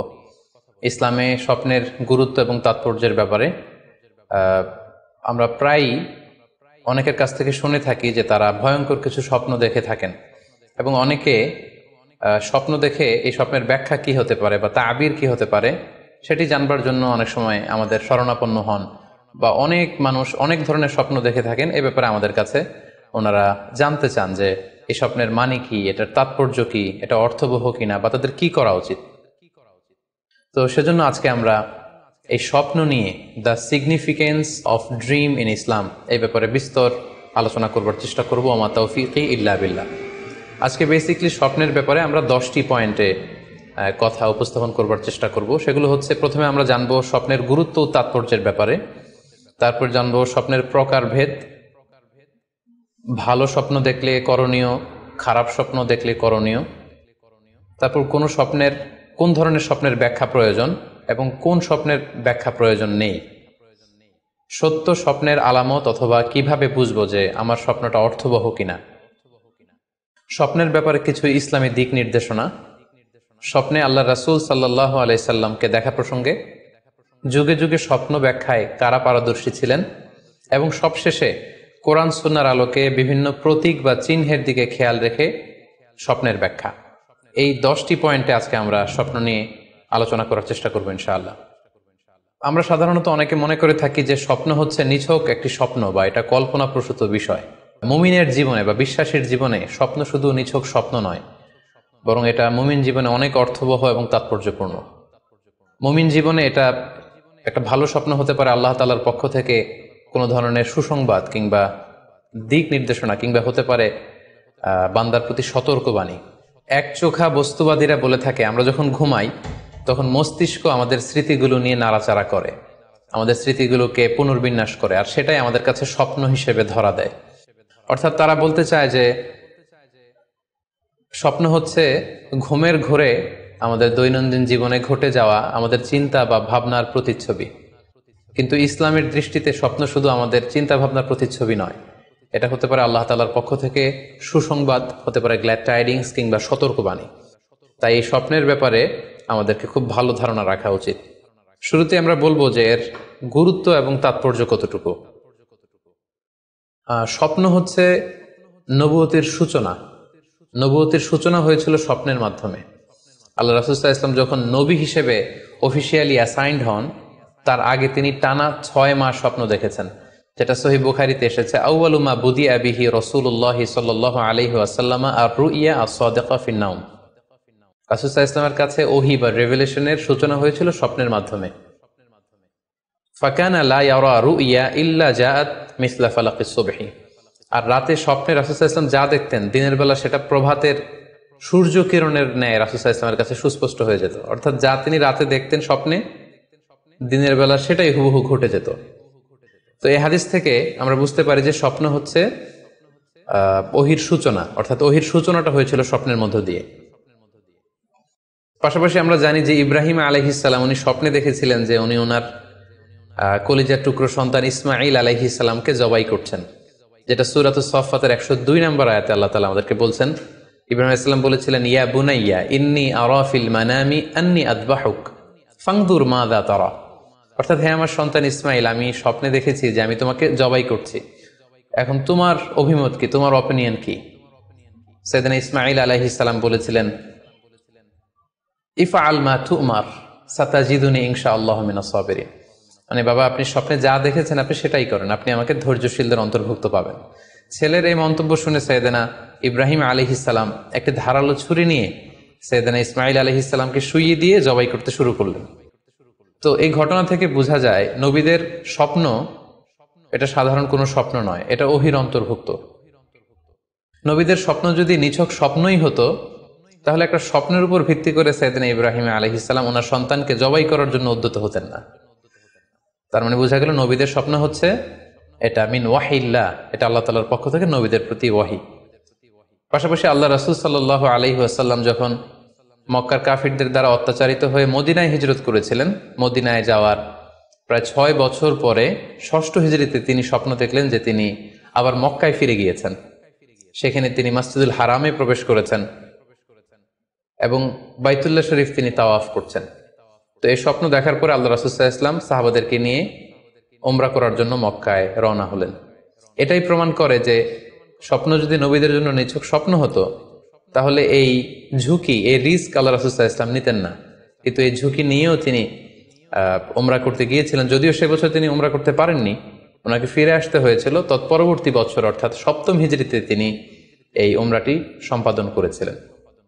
তো এই আয়াত এবং রাসূল সাল্লাল্লাহু আলাইহি ওয়াসাল্লামের এই ঘটনাকে কেন্দ্র করে বোঝা যায় স্বপ্ন শুধু নবীদের জন্য স্বপ্ন নয়, এটা ওহীর অন্তর্ভুক্ত। সূরাতুল ফাতিহা আল্লাহ তাআলা ইরশাদ করছেন, লাকাদ সাদাকাল্লাহু রাসূলাহুর রুইয়া বিল হক লা তাদখুলুন্নাল মাসজিদাল হারামা ইনশাআল্লাহ। অর্থাৎ আল্লাহ তাআলা আপনার স্বপ্নকে হে নবী অবশ্যই সত্যায়ন করবেন এবং অচিরে ইনশাআল্লাহ আপনি মসজিদুল হারামে উমরা করার জন্য প্রবেশ করবেন। তাহলে প্রথমে আমরা জানলাম যে নবীদের কাছে ওহীর সূচনা, বিশেষ করে রাসূল সাল্লাল্লাহু আলাইহি ওয়াসাল্লামের কাছে ওহীর সূচনা হয়েছিল স্বপ্নের মধ্যে দিয়ে। এরপর আমরা জানলাম নবীদের স্বপ্ন নিছক স্বপ্ন নয়, এটা ওহীর অন্তর্ভুক্ত। এই পর্যায়ে আমরা জানবো যে বিশ্বাসীদের জন্য, যারা মুমিন, তাদের জন্য স্বপ্নের গুরুত্ব কতটুকু। সেক্ষেত্রে আমরা সহিহ বুখারীর একটা হাদিস উল্লেখ করতে পারি, যেখানে আল্লাহ রাসূল সাল্লাল্লাহু আলাইহি ওয়াসাল্লাম বলেছেন, লাম ইয়াবকা মিনান নবুওয়াতি ইল্লাল মুবাশশিরাত। অর্থাৎ নবুয়ত আর পৃথিবীতে নেই, নবী হওয়ার সুযোগ আর পৃথিবীতে নেই, নবুয়ত বন্ধ হয়ে গিয়েছে। কিন্তু আল্লাহ তাআলার পক্ষ থেকে মুবাশশিরাত কিন্তু বন্ধ হয়নি, মুবাশশিরাত আসবে। সাহাবা জিজ্ঞেস করলেন, ওমাল মুবাশশিরাত, হে আল্লাহ রাসূল মুবাশশিরাত কি? আল্লাহ রাসূল সাল্লাল্লাহু আলাইহি ওয়াসাল্লাম বললেন, আর রুইয়া আস-সালিহা। মুবাশশিরাত হচ্ছে সত্য স্বপ্ন। বিশ্বাসীরা যখন রাত্রিবেলা সত্য স্বপ্ন দেখবে, বিশ্বাসীদের জন্য সত্য স্বপ্ন বা সুন্দর স্বপ্ন নিছক স্বপ্ন নয়, এটা আল্লাহ তাআলার পক্ষ থেকে গ্ল্যাড টাইডিংস, সুসংবাদ হতে পারে অথবা সতর্ক করা হতে পারে। এমনকি আল্লাহ রাসূল সাল্লাল্লাহু আলাইহি সাল্লাম বলেছেন যে ভালো স্বপ্ন হচ্ছে নবুয়তির 46 ভাগের 1 ভাগ। সহিহ বুখারীতে এসেছে, আল্লাহর হাবিব সাল্লাল্লাহু আলাইহি ওয়াসাল্লাম ইরশাদ করেন, আর রুইয়া আস-সালিহা জুজউন মিন সিত্তাতিন ওয়া আরবাঈনা জুজআন মিনান নুবুওয়া, অর্থাৎ ভালো স্বপ্ন বা সত্য স্বপ্ন নবুয়তির 46 ভাগের এক ভাগ। Could you imagine that? কি করে একজন বিশ্বাসী স্বপ্ন নবুয়তির 46 ভাগের এক ভাগ হতে পারে? তার মানে মুমিনের স্বপ্ন, একজন বিশ্বাসীর স্বপ্নকে আল্লাহ তাআলা অনেক বেশি গুরুত্ব দিয়েছেন। এটা শুধু স্বপ্ন নয়, এটা হতে পারে আল্লাহ তাআলার পক্ষ থেকে একটা গাইডেন্স, হতে পারে কোনো গ্ল্যাড টাইডিংস, সুসংবাদ, হতে পারে কোনো সতর্কতা বাণী। এজন্য এই স্বপ্নকে, বিশ্বাসীদের স্বপ্নকে আল্লাহ রাসূল সাল্লাল্লাহু আলাইহি ওয়াসাল্লাম নবুয়তির 46 ভাগের এক ভাগ বলে উল্লেখ করেছেন। কেন তিনি বিশ্বাসীদের স্বপ্নকে নবুয়তির 46 ভাগের এক ভাগ বলে উল্লেখ করলেন? এর কারণ হচ্ছে, আমরা জানি যে আল্লাহ রাসূল সাল্লাল্লাহু আলাইহি সাল্লাম তিনি নবী হয়েছিলেন কত বছর বয়সে? জি, 40 বছর বয়সে। এবং তিনি পৃথিবী থেকে ইন্তেকাল করেছিলেন 63 বছর বয়সে, অর্থাৎ ওনার নবুয়তির পুরো ডিউরেশনটা ছিল 23 বছর। তাহলে নবুয়তির সময়সীমা ডিউরেশন ছিল 23 বছর। আর নবুয়তি প্রাপ্তির আগে তিনি টানা 6 মাস শুধু স্বপ্ন দেখতেন। তাহলে এই 6 মাসকে যদি আমরা 23 বছর দিয়ে 23 বছরের উপর ভাগ করি, তাহলে এটা 46 ভাগের এক ভাগ হয়। এবং সে কারণে আল্লাহ রাসূল সাল্লাল্লাহু আলাইহি সাল্লাম সত্য স্বপ্নকে নবুয়তির 46 ভাগের এক ভাগ বলে ঘোষণা করেছেন। এই পর্যায়ে আমরা জানবো স্বপ্নের প্রকার ভেদের ব্যাপারে। খুব সোজা সাপটা যদি বলতে হয়, তাহলে বলতে হবে যে স্বপ্ন হচ্ছে 3 প্রকার। একটা হচ্ছে আল্লাহ তাআলার পক্ষ থেকে, যেটা আল্লাহ দেখান। আরেকটি হচ্ছে শয়তানের পক্ষ থেকে, যেটি শয়তান মানুষকে দেখায়। আরেকটি হচ্ছে নিজের পক্ষ থেকে, অর্থাৎ সারাদিন আপনি যেটা নিয়ে কনসার্ন, সারাদিন আপনি আপনার চিন্তা ভাবনার মধ্যে যেই জিনিসটাকে স্থান দেন, সেটাই আপনি রাত্রিবেলা দেখেন। অর্থাৎ দিনের বেলা হয়তো কেউ খেলাধুলা নিয়ে খুব ব্যস্ত, সে খুব ফুটবল পছন্দ করে, সারাদিন ফুটবল খেলে। দেখা যাবে যে রাতের বেলাও সে স্বপ্নে দেখছে যে সে ফুটবল খেলছে, অথবা স্টেডিয়ামে যে সে ফুটবল খেলা দেখছে। দিনের বেলা হয়তো সে বাজারে যে ব্যবসা বাণিজ্য করে, রাতেও হয়তো দেখা যাচ্ছে সে যে জিনিসপত্র কিনছে, দরদাম করছে। সেটা তার পক্ষ থেকে। তাহলে বেসিকলি স্বপ্ন হচ্ছে 3 ধরনের। একটা আল্লাহর পক্ষ থেকে, একটা শয়তানের পক্ষ থেকে, আরেকটা হচ্ছে নিজের পক্ষ থেকে, যেটা আমরা সহিহ মুসলিমের একটি বর্ণনা থেকে জানতে পারি, যেখানে আল্লাহ রাসূল সাল্লাল্লাহু আলাইহি ওয়াসাল্লাম ইরশাদ করছেন, আর রুইয়া সালাসা, স্বপ্ন হচ্ছে 3 ধরনের। ফারুইয়া আস-সালিহা বুশরা মিনাল্লাহ, যেটা ভালো স্বপ্ন সেটা হয় আল্লাহর পক্ষ থেকে। ওয়া রুইয়া তাহজিনুন মিনাশ শাইতান, আরেকটা স্বপ্ন থাকে যেটা শয়তানের পক্ষ থেকে, সেটা ভয় দেখানো হয়। ভয়ঙ্কর যদি কোনো দুঃস্বপ্ন দেখে থাকেন, তাহলে এটা আল্লাহর পক্ষ থেকে নয়, এই স্বপ্নটা শয়তানের পক্ষ থেকে। আরেকটি হচ্ছে রুইয়া মিম্মা ইউহাদ্দিসুল মারউ নাফসাহু, আরেকটি স্বপ্ন ব্যক্তি সে নিজের সাথে নিজে স্বপ্নে হয়তো কথা বলে বা এমন কিছু দেখে যেটা সুসংবাদও নয়, যেটা ভয়ঙ্করও কিছু নয়, বরং সারাদিন সে যে বিষয়টি নিয়ে চিন্তা ভাবনা করতো, রাতে সেটার একটা প্রতিচ্ছবি, সেটাই সে দেখতে পাচ্ছে। এটা হচ্ছে নিজের পক্ষ থেকে স্বপ্ন। তাহলে খুব সহজে আমরা এভাবে বলতে পারি যে স্বপ্ন 3 প্রকার। একটা হচ্ছে রাহমানি, আর একটা হচ্ছে শাইতানি, আর একটা হচ্ছে নাফসানি। আই রিপিট, আমি আবার বলছি, স্বপ্নের প্রথম প্রকার হচ্ছে রাহমানি, দ্বিতীয় প্রকার হচ্ছে শাইতানি, তৃতীয় প্রকার হচ্ছে নাফসানি। যেটা রাহমানি সেটা রহমানের পক্ষ থেকে, আল্লাহ দেখান। আর যেটা শয়তানি সেটা শয়তানের পক্ষ থেকে, শয়তান ভীতিকর পরিবেশ তৈরি করার জন্য বা ভয় দেখানোর জন্য যেটা দেখায়। আরেকটা হচ্ছে নাফসানি, যেটাকে বলা হয় আদগাস ও আহলাম, যেটার কোনো মিনিং হয় না, অর্থাৎ নিজের পক্ষ থেকে নিজের চিন্তা ভাবনার প্রতিচ্ছবি।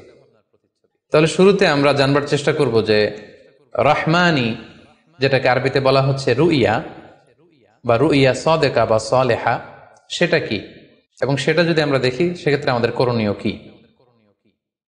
এক্ষেত্রে আমরা সহিহ বুখারীর একটি হাদিসকে উল্লেখ করতে পারি, যেখানে আল্লাহ রাসূল সাল্লাল্লাহু আলাইহি ওয়াসাল্লাম ইরশাদ করেছেন, ইযা রাআ আহাদুকুম রুইয়া ইউহিব্বুহা, তোমাদের কেউ যদি কোনো স্বপ্ন দেখে যে স্বপ্নটা সে পছন্দ করে, মানে স্বপ্নটা দেখে he feels good or she feels good, তার ভালো লাগছে, তাহলে বুঝতে হবে ফা ইন্নামা হিয়া মিনাল্লাহ, এই স্বপ্নটা আল্লাহর পক্ষ থেকে, এটা সাধারণ স্বপ্ন নয়, এটা খুবই অর্থবহ স্বপ্ন। তখন সে কি করবে? ফালিয়াহমাদিল্লাহ আলাইহা, সে তখন এই সুন্দর স্বপ্ন দেখার কারণে আল্লাহ শুকরিয়া করবে। ওয়াল ইউহাদ্দিস বিহা, এবং চাইলে সে এই স্বপ্নের কথা মানুষের কাছে বর্ণনা করতে পারে বা শেয়ার করতে পারে। তাহলে সহিহ বুখারীর এই হাদিসের ভাষ্য অনুযায়ী আমরা যেটা বুঝলাম, আমরা যদি ভালো কোনো স্বপ্ন দেখি তাহলে 3টি কাজ করা যেতে পারে। প্রথমত আল্লাহর প্রশংসা করা, যেহেতু আমি ভালো একটি স্বপ্ন দেখেছি, আল্লাহর শুকরিয়া বা প্রশংসা আমরা করতে পারি। দ্বিতীয়ত চাইলে সুসংবাদ হিসেবে এই স্বপ্নটা আমি কারোর সাথে শেয়ার করতে পারি। আর 3 নাম্বার হচ্ছে এমন ব্যক্তিকে আমি শেয়ার করব যে আমাকে ভালোবাসে বা যে আমার শুভাকাঙ্ক্ষী, তা না হলে আমি হিংসার শিকার হতে পারি। কারণ আর নেয়ামাতু মাহসুদা, যে কোনো ধরনের নেয়ামতি আপনি যদি আল্লাহর কোনো বিশেষ মার্সি ব্লেসিংস বা নেয়ামত পেয়ে ধন্য হন, এটা সবার ভালো নাও লাগতে পারে, এটা সবার অন্তরে সহ্য নাও হতে পারে, ফলে আপনি হিংসার শিকার হতে পারেন। সো ভালো স্বপ্ন দেখলে আপনি চাইলে কারোর কাছে শেয়ার করতে পারেন। সেক্ষেত্রে সে যদি আপনার শুভাকাঙ্ক্ষী হয় বা আপনাকে পছন্দ করে, আপনাকে ভালোবাসে, এরকম কাছের কারোর সাথে আপনি শেয়ার করতে পারেন। আমরা সবাই নিঃসন্দেহে এরকম ভালো ভালো স্বপ্ন দেখতে চাই, আমরা কেউই ভয়ঙ্কর কোনো স্বপ্ন দেখতে চাই না। আমরা নিঃসন্দেহে এমন স্বপ্ন দেখতে চাই রাতের বেলায় যেই স্বপ্নে আল্লাহ তাআলার পক্ষ থেকে আমাদের জন্য দিক নির্দেশনা থাকবে, অথবা কোনো সুসংবাদ থাকবে, কিংবা থাকবে আগাম কোনো সতর্কতা বাণী। এ জাতীয় ভালো স্বপ্ন যদি আমরা দেখতে চাই তাহলে আমাদের কি করা উচিত? সেক্ষেত্রে সর্বপ্রথম আমাদের যেটা করতে হবে, আমাদেরকে সত্যবাদী হতে হবে। সাধারণত সত্যবাদীদের স্বপ্ন সত্য হয়ে থাকে। যেখানেই সত্য সেখানেই যেন আমার অবস্থান হয়, আমি যেন সবসময় সত্যের পক্ষে থাকি। 2 নম্বর হচ্ছে আকলুল হালাল, আমাকে হালাল খেতে হবে। যারা হালাল খায় তাদের স্বপ্ন সাধারণত সত্য হয় এবং অর্থবহ স্বপ্ন হয়। পাশাপাশি আল্লাহ তাআলার দেয়া যে আদেশ নিষেধ সেগুলো আমাকে মেনে চলতে হবে। 4 নম্বরে রাত্রিবেলা আমি যখন ঘুমাবো আমাকে অজু করে ঘুমাতে হবে।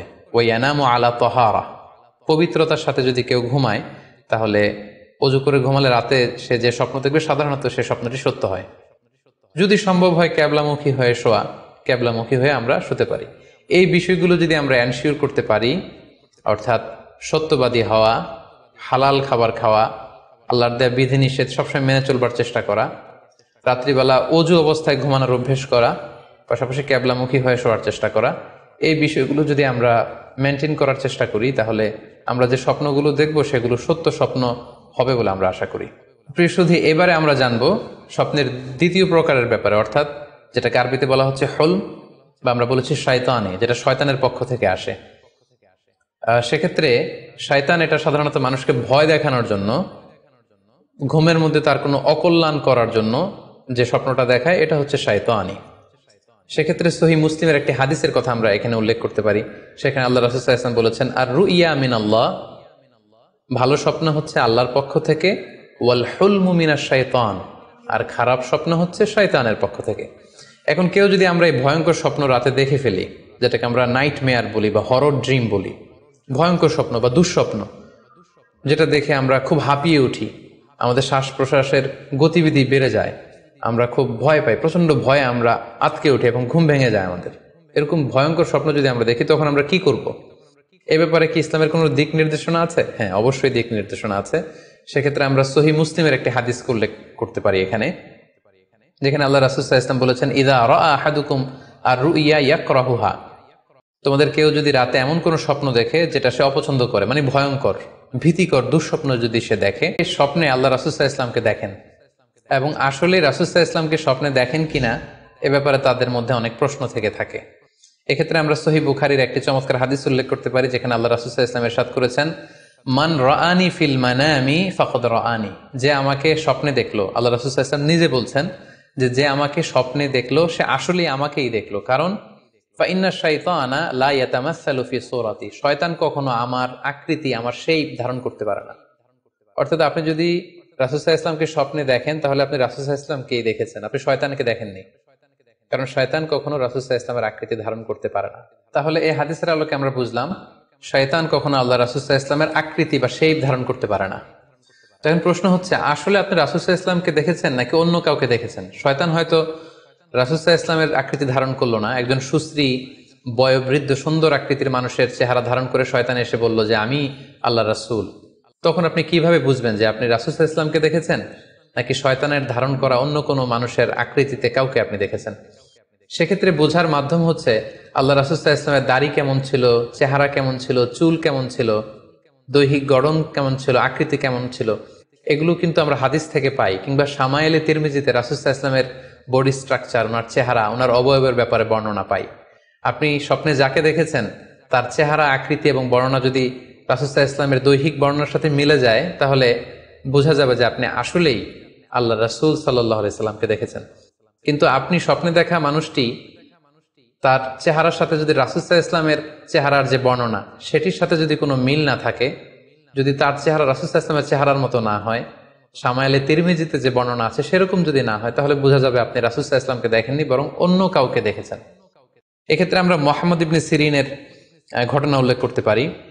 ওনার কাছে কেউ এসে যদি বলতো যে আমি স্বপ্নে আল্লাহ রাসূল সাল্লাল্লাহু আলাইহি ওয়াসাল্লামকে দেখেছি, তখন মুহাম্মদ ইবনে সিরিন জিজ্ঞেস করতেন, তুমি কি দেখেছো বলো তো, তুমি যাকে দেখেছো তার দাড়ি কেমন, তার চেহারা কেমন, তার চোখ নাক কেমন, তার গড়ন কেমন।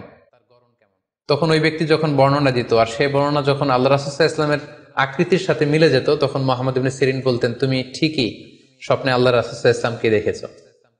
কিন্তু ওই ব্যক্তির বর্ণনা যদি এমন হতো যে না, এর সাথে রাসূল সাল্লাল্লাহু আলাইহি ওয়াসাল্লামের হাদিসে বা শামাইলে তিরমিজিতে রাসূল সাল্লাল্লাহু আলাইহি ওয়াসাল্লামের দেহের যে বর্ণনা, এটার সাথে কোনো মিল নেই, তখন মুহাম্মদ ইবনে সিরিন বলতেন, না, তুমি স্বপ্নে আল্লাহ রাসূল সাল্লাল্লাহু আলাইহি ওয়াসাল্লামকে দেখোনি, বরং তুমি অন্য কাউকে দেখেছো। এ পর্যায়ে আমরা জানবার চেষ্টা করব যে যুগে যুগে কারা স্বপ্ন ব্যাখ্যায় খুব পারদর্শী ছিলেন। নবীদের মধ্যে সাইয়েদনা ইউসুফ আলাইহিস সালাম, তিনি সবচেয়ে ভালো স্বপ্নের ব্যাখ্যা করতে পারতেন। সাহাবাদের মধ্যে সাইয়েদনা আবু বকর রাদিয়াল্লাহু তাআলা আনহু চমৎকার স্বপ্নের ব্যাখ্যা করতে পারতেন, এবং তাবিঈদের মধ্যে মুহাম্মদ ইবনে সিরিন চমৎকার স্বপ্নের ব্যাখ্যা করতে পারতেন। আর বলার অপেক্ষা রাখে না যে অবশ্যই আল্লাহ রাসূল সাল্লাল্লাহু আলাইহি ওয়াসাল্লাম তিনিও চমৎকার স্বপ্নের ব্যাখ্যা করতে পারতেন। সহিহ মুসলিমে, সুনানে আবু দাউদে একটা হাদিস এসছে যে আল্লাহ রাসূল সাল্লাল্লাহু আলাইহি ওয়াসাল্লাম ফজরের সালাতের পরে তাসবিহ শেষে সাহাবাদের কাছে জানতে চাইতেন যে গতকাল রাতে কে কি স্বপ্ন দেখেছো আমার কাছে বলো, আমি সেই স্বপ্নের ইন্টারপ্রিটেশন তোমাদেরকে জানাবো। কানা নবী সাল্লাল্লাহু আলাইহি ওয়াসাল্লাম ইযা সাল্লা সুবহা আকবালা আলাইহিম বিওয়াজহিহি ফাকালা হাল রাআ আহাদুম মিনকুম আল বারিহাতা রুইয়া। সহিহ মুসলিমের বর্ণনা, ফজরের নামাজের পর তিনি প্রত্যেকদিন জিজ্ঞেস করতেন, গতকাল রাতে কেউ কি কোনো ভালো স্বপ্ন দেখেছো, কেউ কি কোনো স্বপ্ন দেখেছো, আমার কাছে উল্লেখ করো, আমি এটার ব্যাখ্যা করে দিব। সম্মানিত শুধু আমরা বলছিলাম যে ইউসুফ আলাইহিস সালাম খুব ভালো স্বপ্নের ব্যাখ্যা করতে পারতেন, এবং সূরা ইউসুফের 111 নম্বর আয়াতে ব্যাপারে আল্লাহ উল্লেখ করেছেন সাইয়েদনা ইউসুফ আলাইহিস সালামের কথা, যে তিনি বলেছেন, রব্বি কদ আতাইতানি মিনাল মুলকি ওয়া আল্লামতানি মিন তা'ওয়িলিল আহাদিস। মানে হে আমার রব, আপনি আমাকে রুলিং পাওয়ার দিয়েছেন, এবং আপনি আমাকে you taught me how to interpret the dreams, কিভাবে স্বপ্নের ব্যাখ্যা করতে হয় এটা আপনি আমাকে শিক্ষাদান করেছেন। এবং সূরা ইউসুফে আমরা জানি যে 3টি স্বপ্নের কথা সেখানে উল্লেখ রয়েছে। ইউসুফ আলাইহিস সালাম নিজেই একটি স্বপ্ন দেখেছিলেন ছোটবেলায়, তারপর 2জন প্রিজনার ইউসুফ আলাইহিস সালামের সাথে জেলখানায় ছিল, তাদের 2টা স্বপ্নের ব্যাখ্যা তিনি করে দিয়েছেন, এবং মিশরের তৎকালীন যে রাজা কিং, সেই কিং এর স্বপ্নের ব্যাখ্যাও সাইয়েদনা ইউসুফ আলাইহিস সালাম করে দিয়েছিলেন। সাহাবীদের মধ্যে সাইয়েদনা আবু বকর রাদিয়াল্লাহু তাআলা আনহু চমৎকার স্বপ্নের ব্যাখ্যা করতে পারতেন, এবং আল্লাহ রাসূল সাল্লাল্লাহু আলাইহি ওয়াসাল্লাম মাঝে মাঝে ইচ্ছা করে আবু বকর রাদিয়াল্লাহু তাআলা আনহুর কাছে স্বপ্নের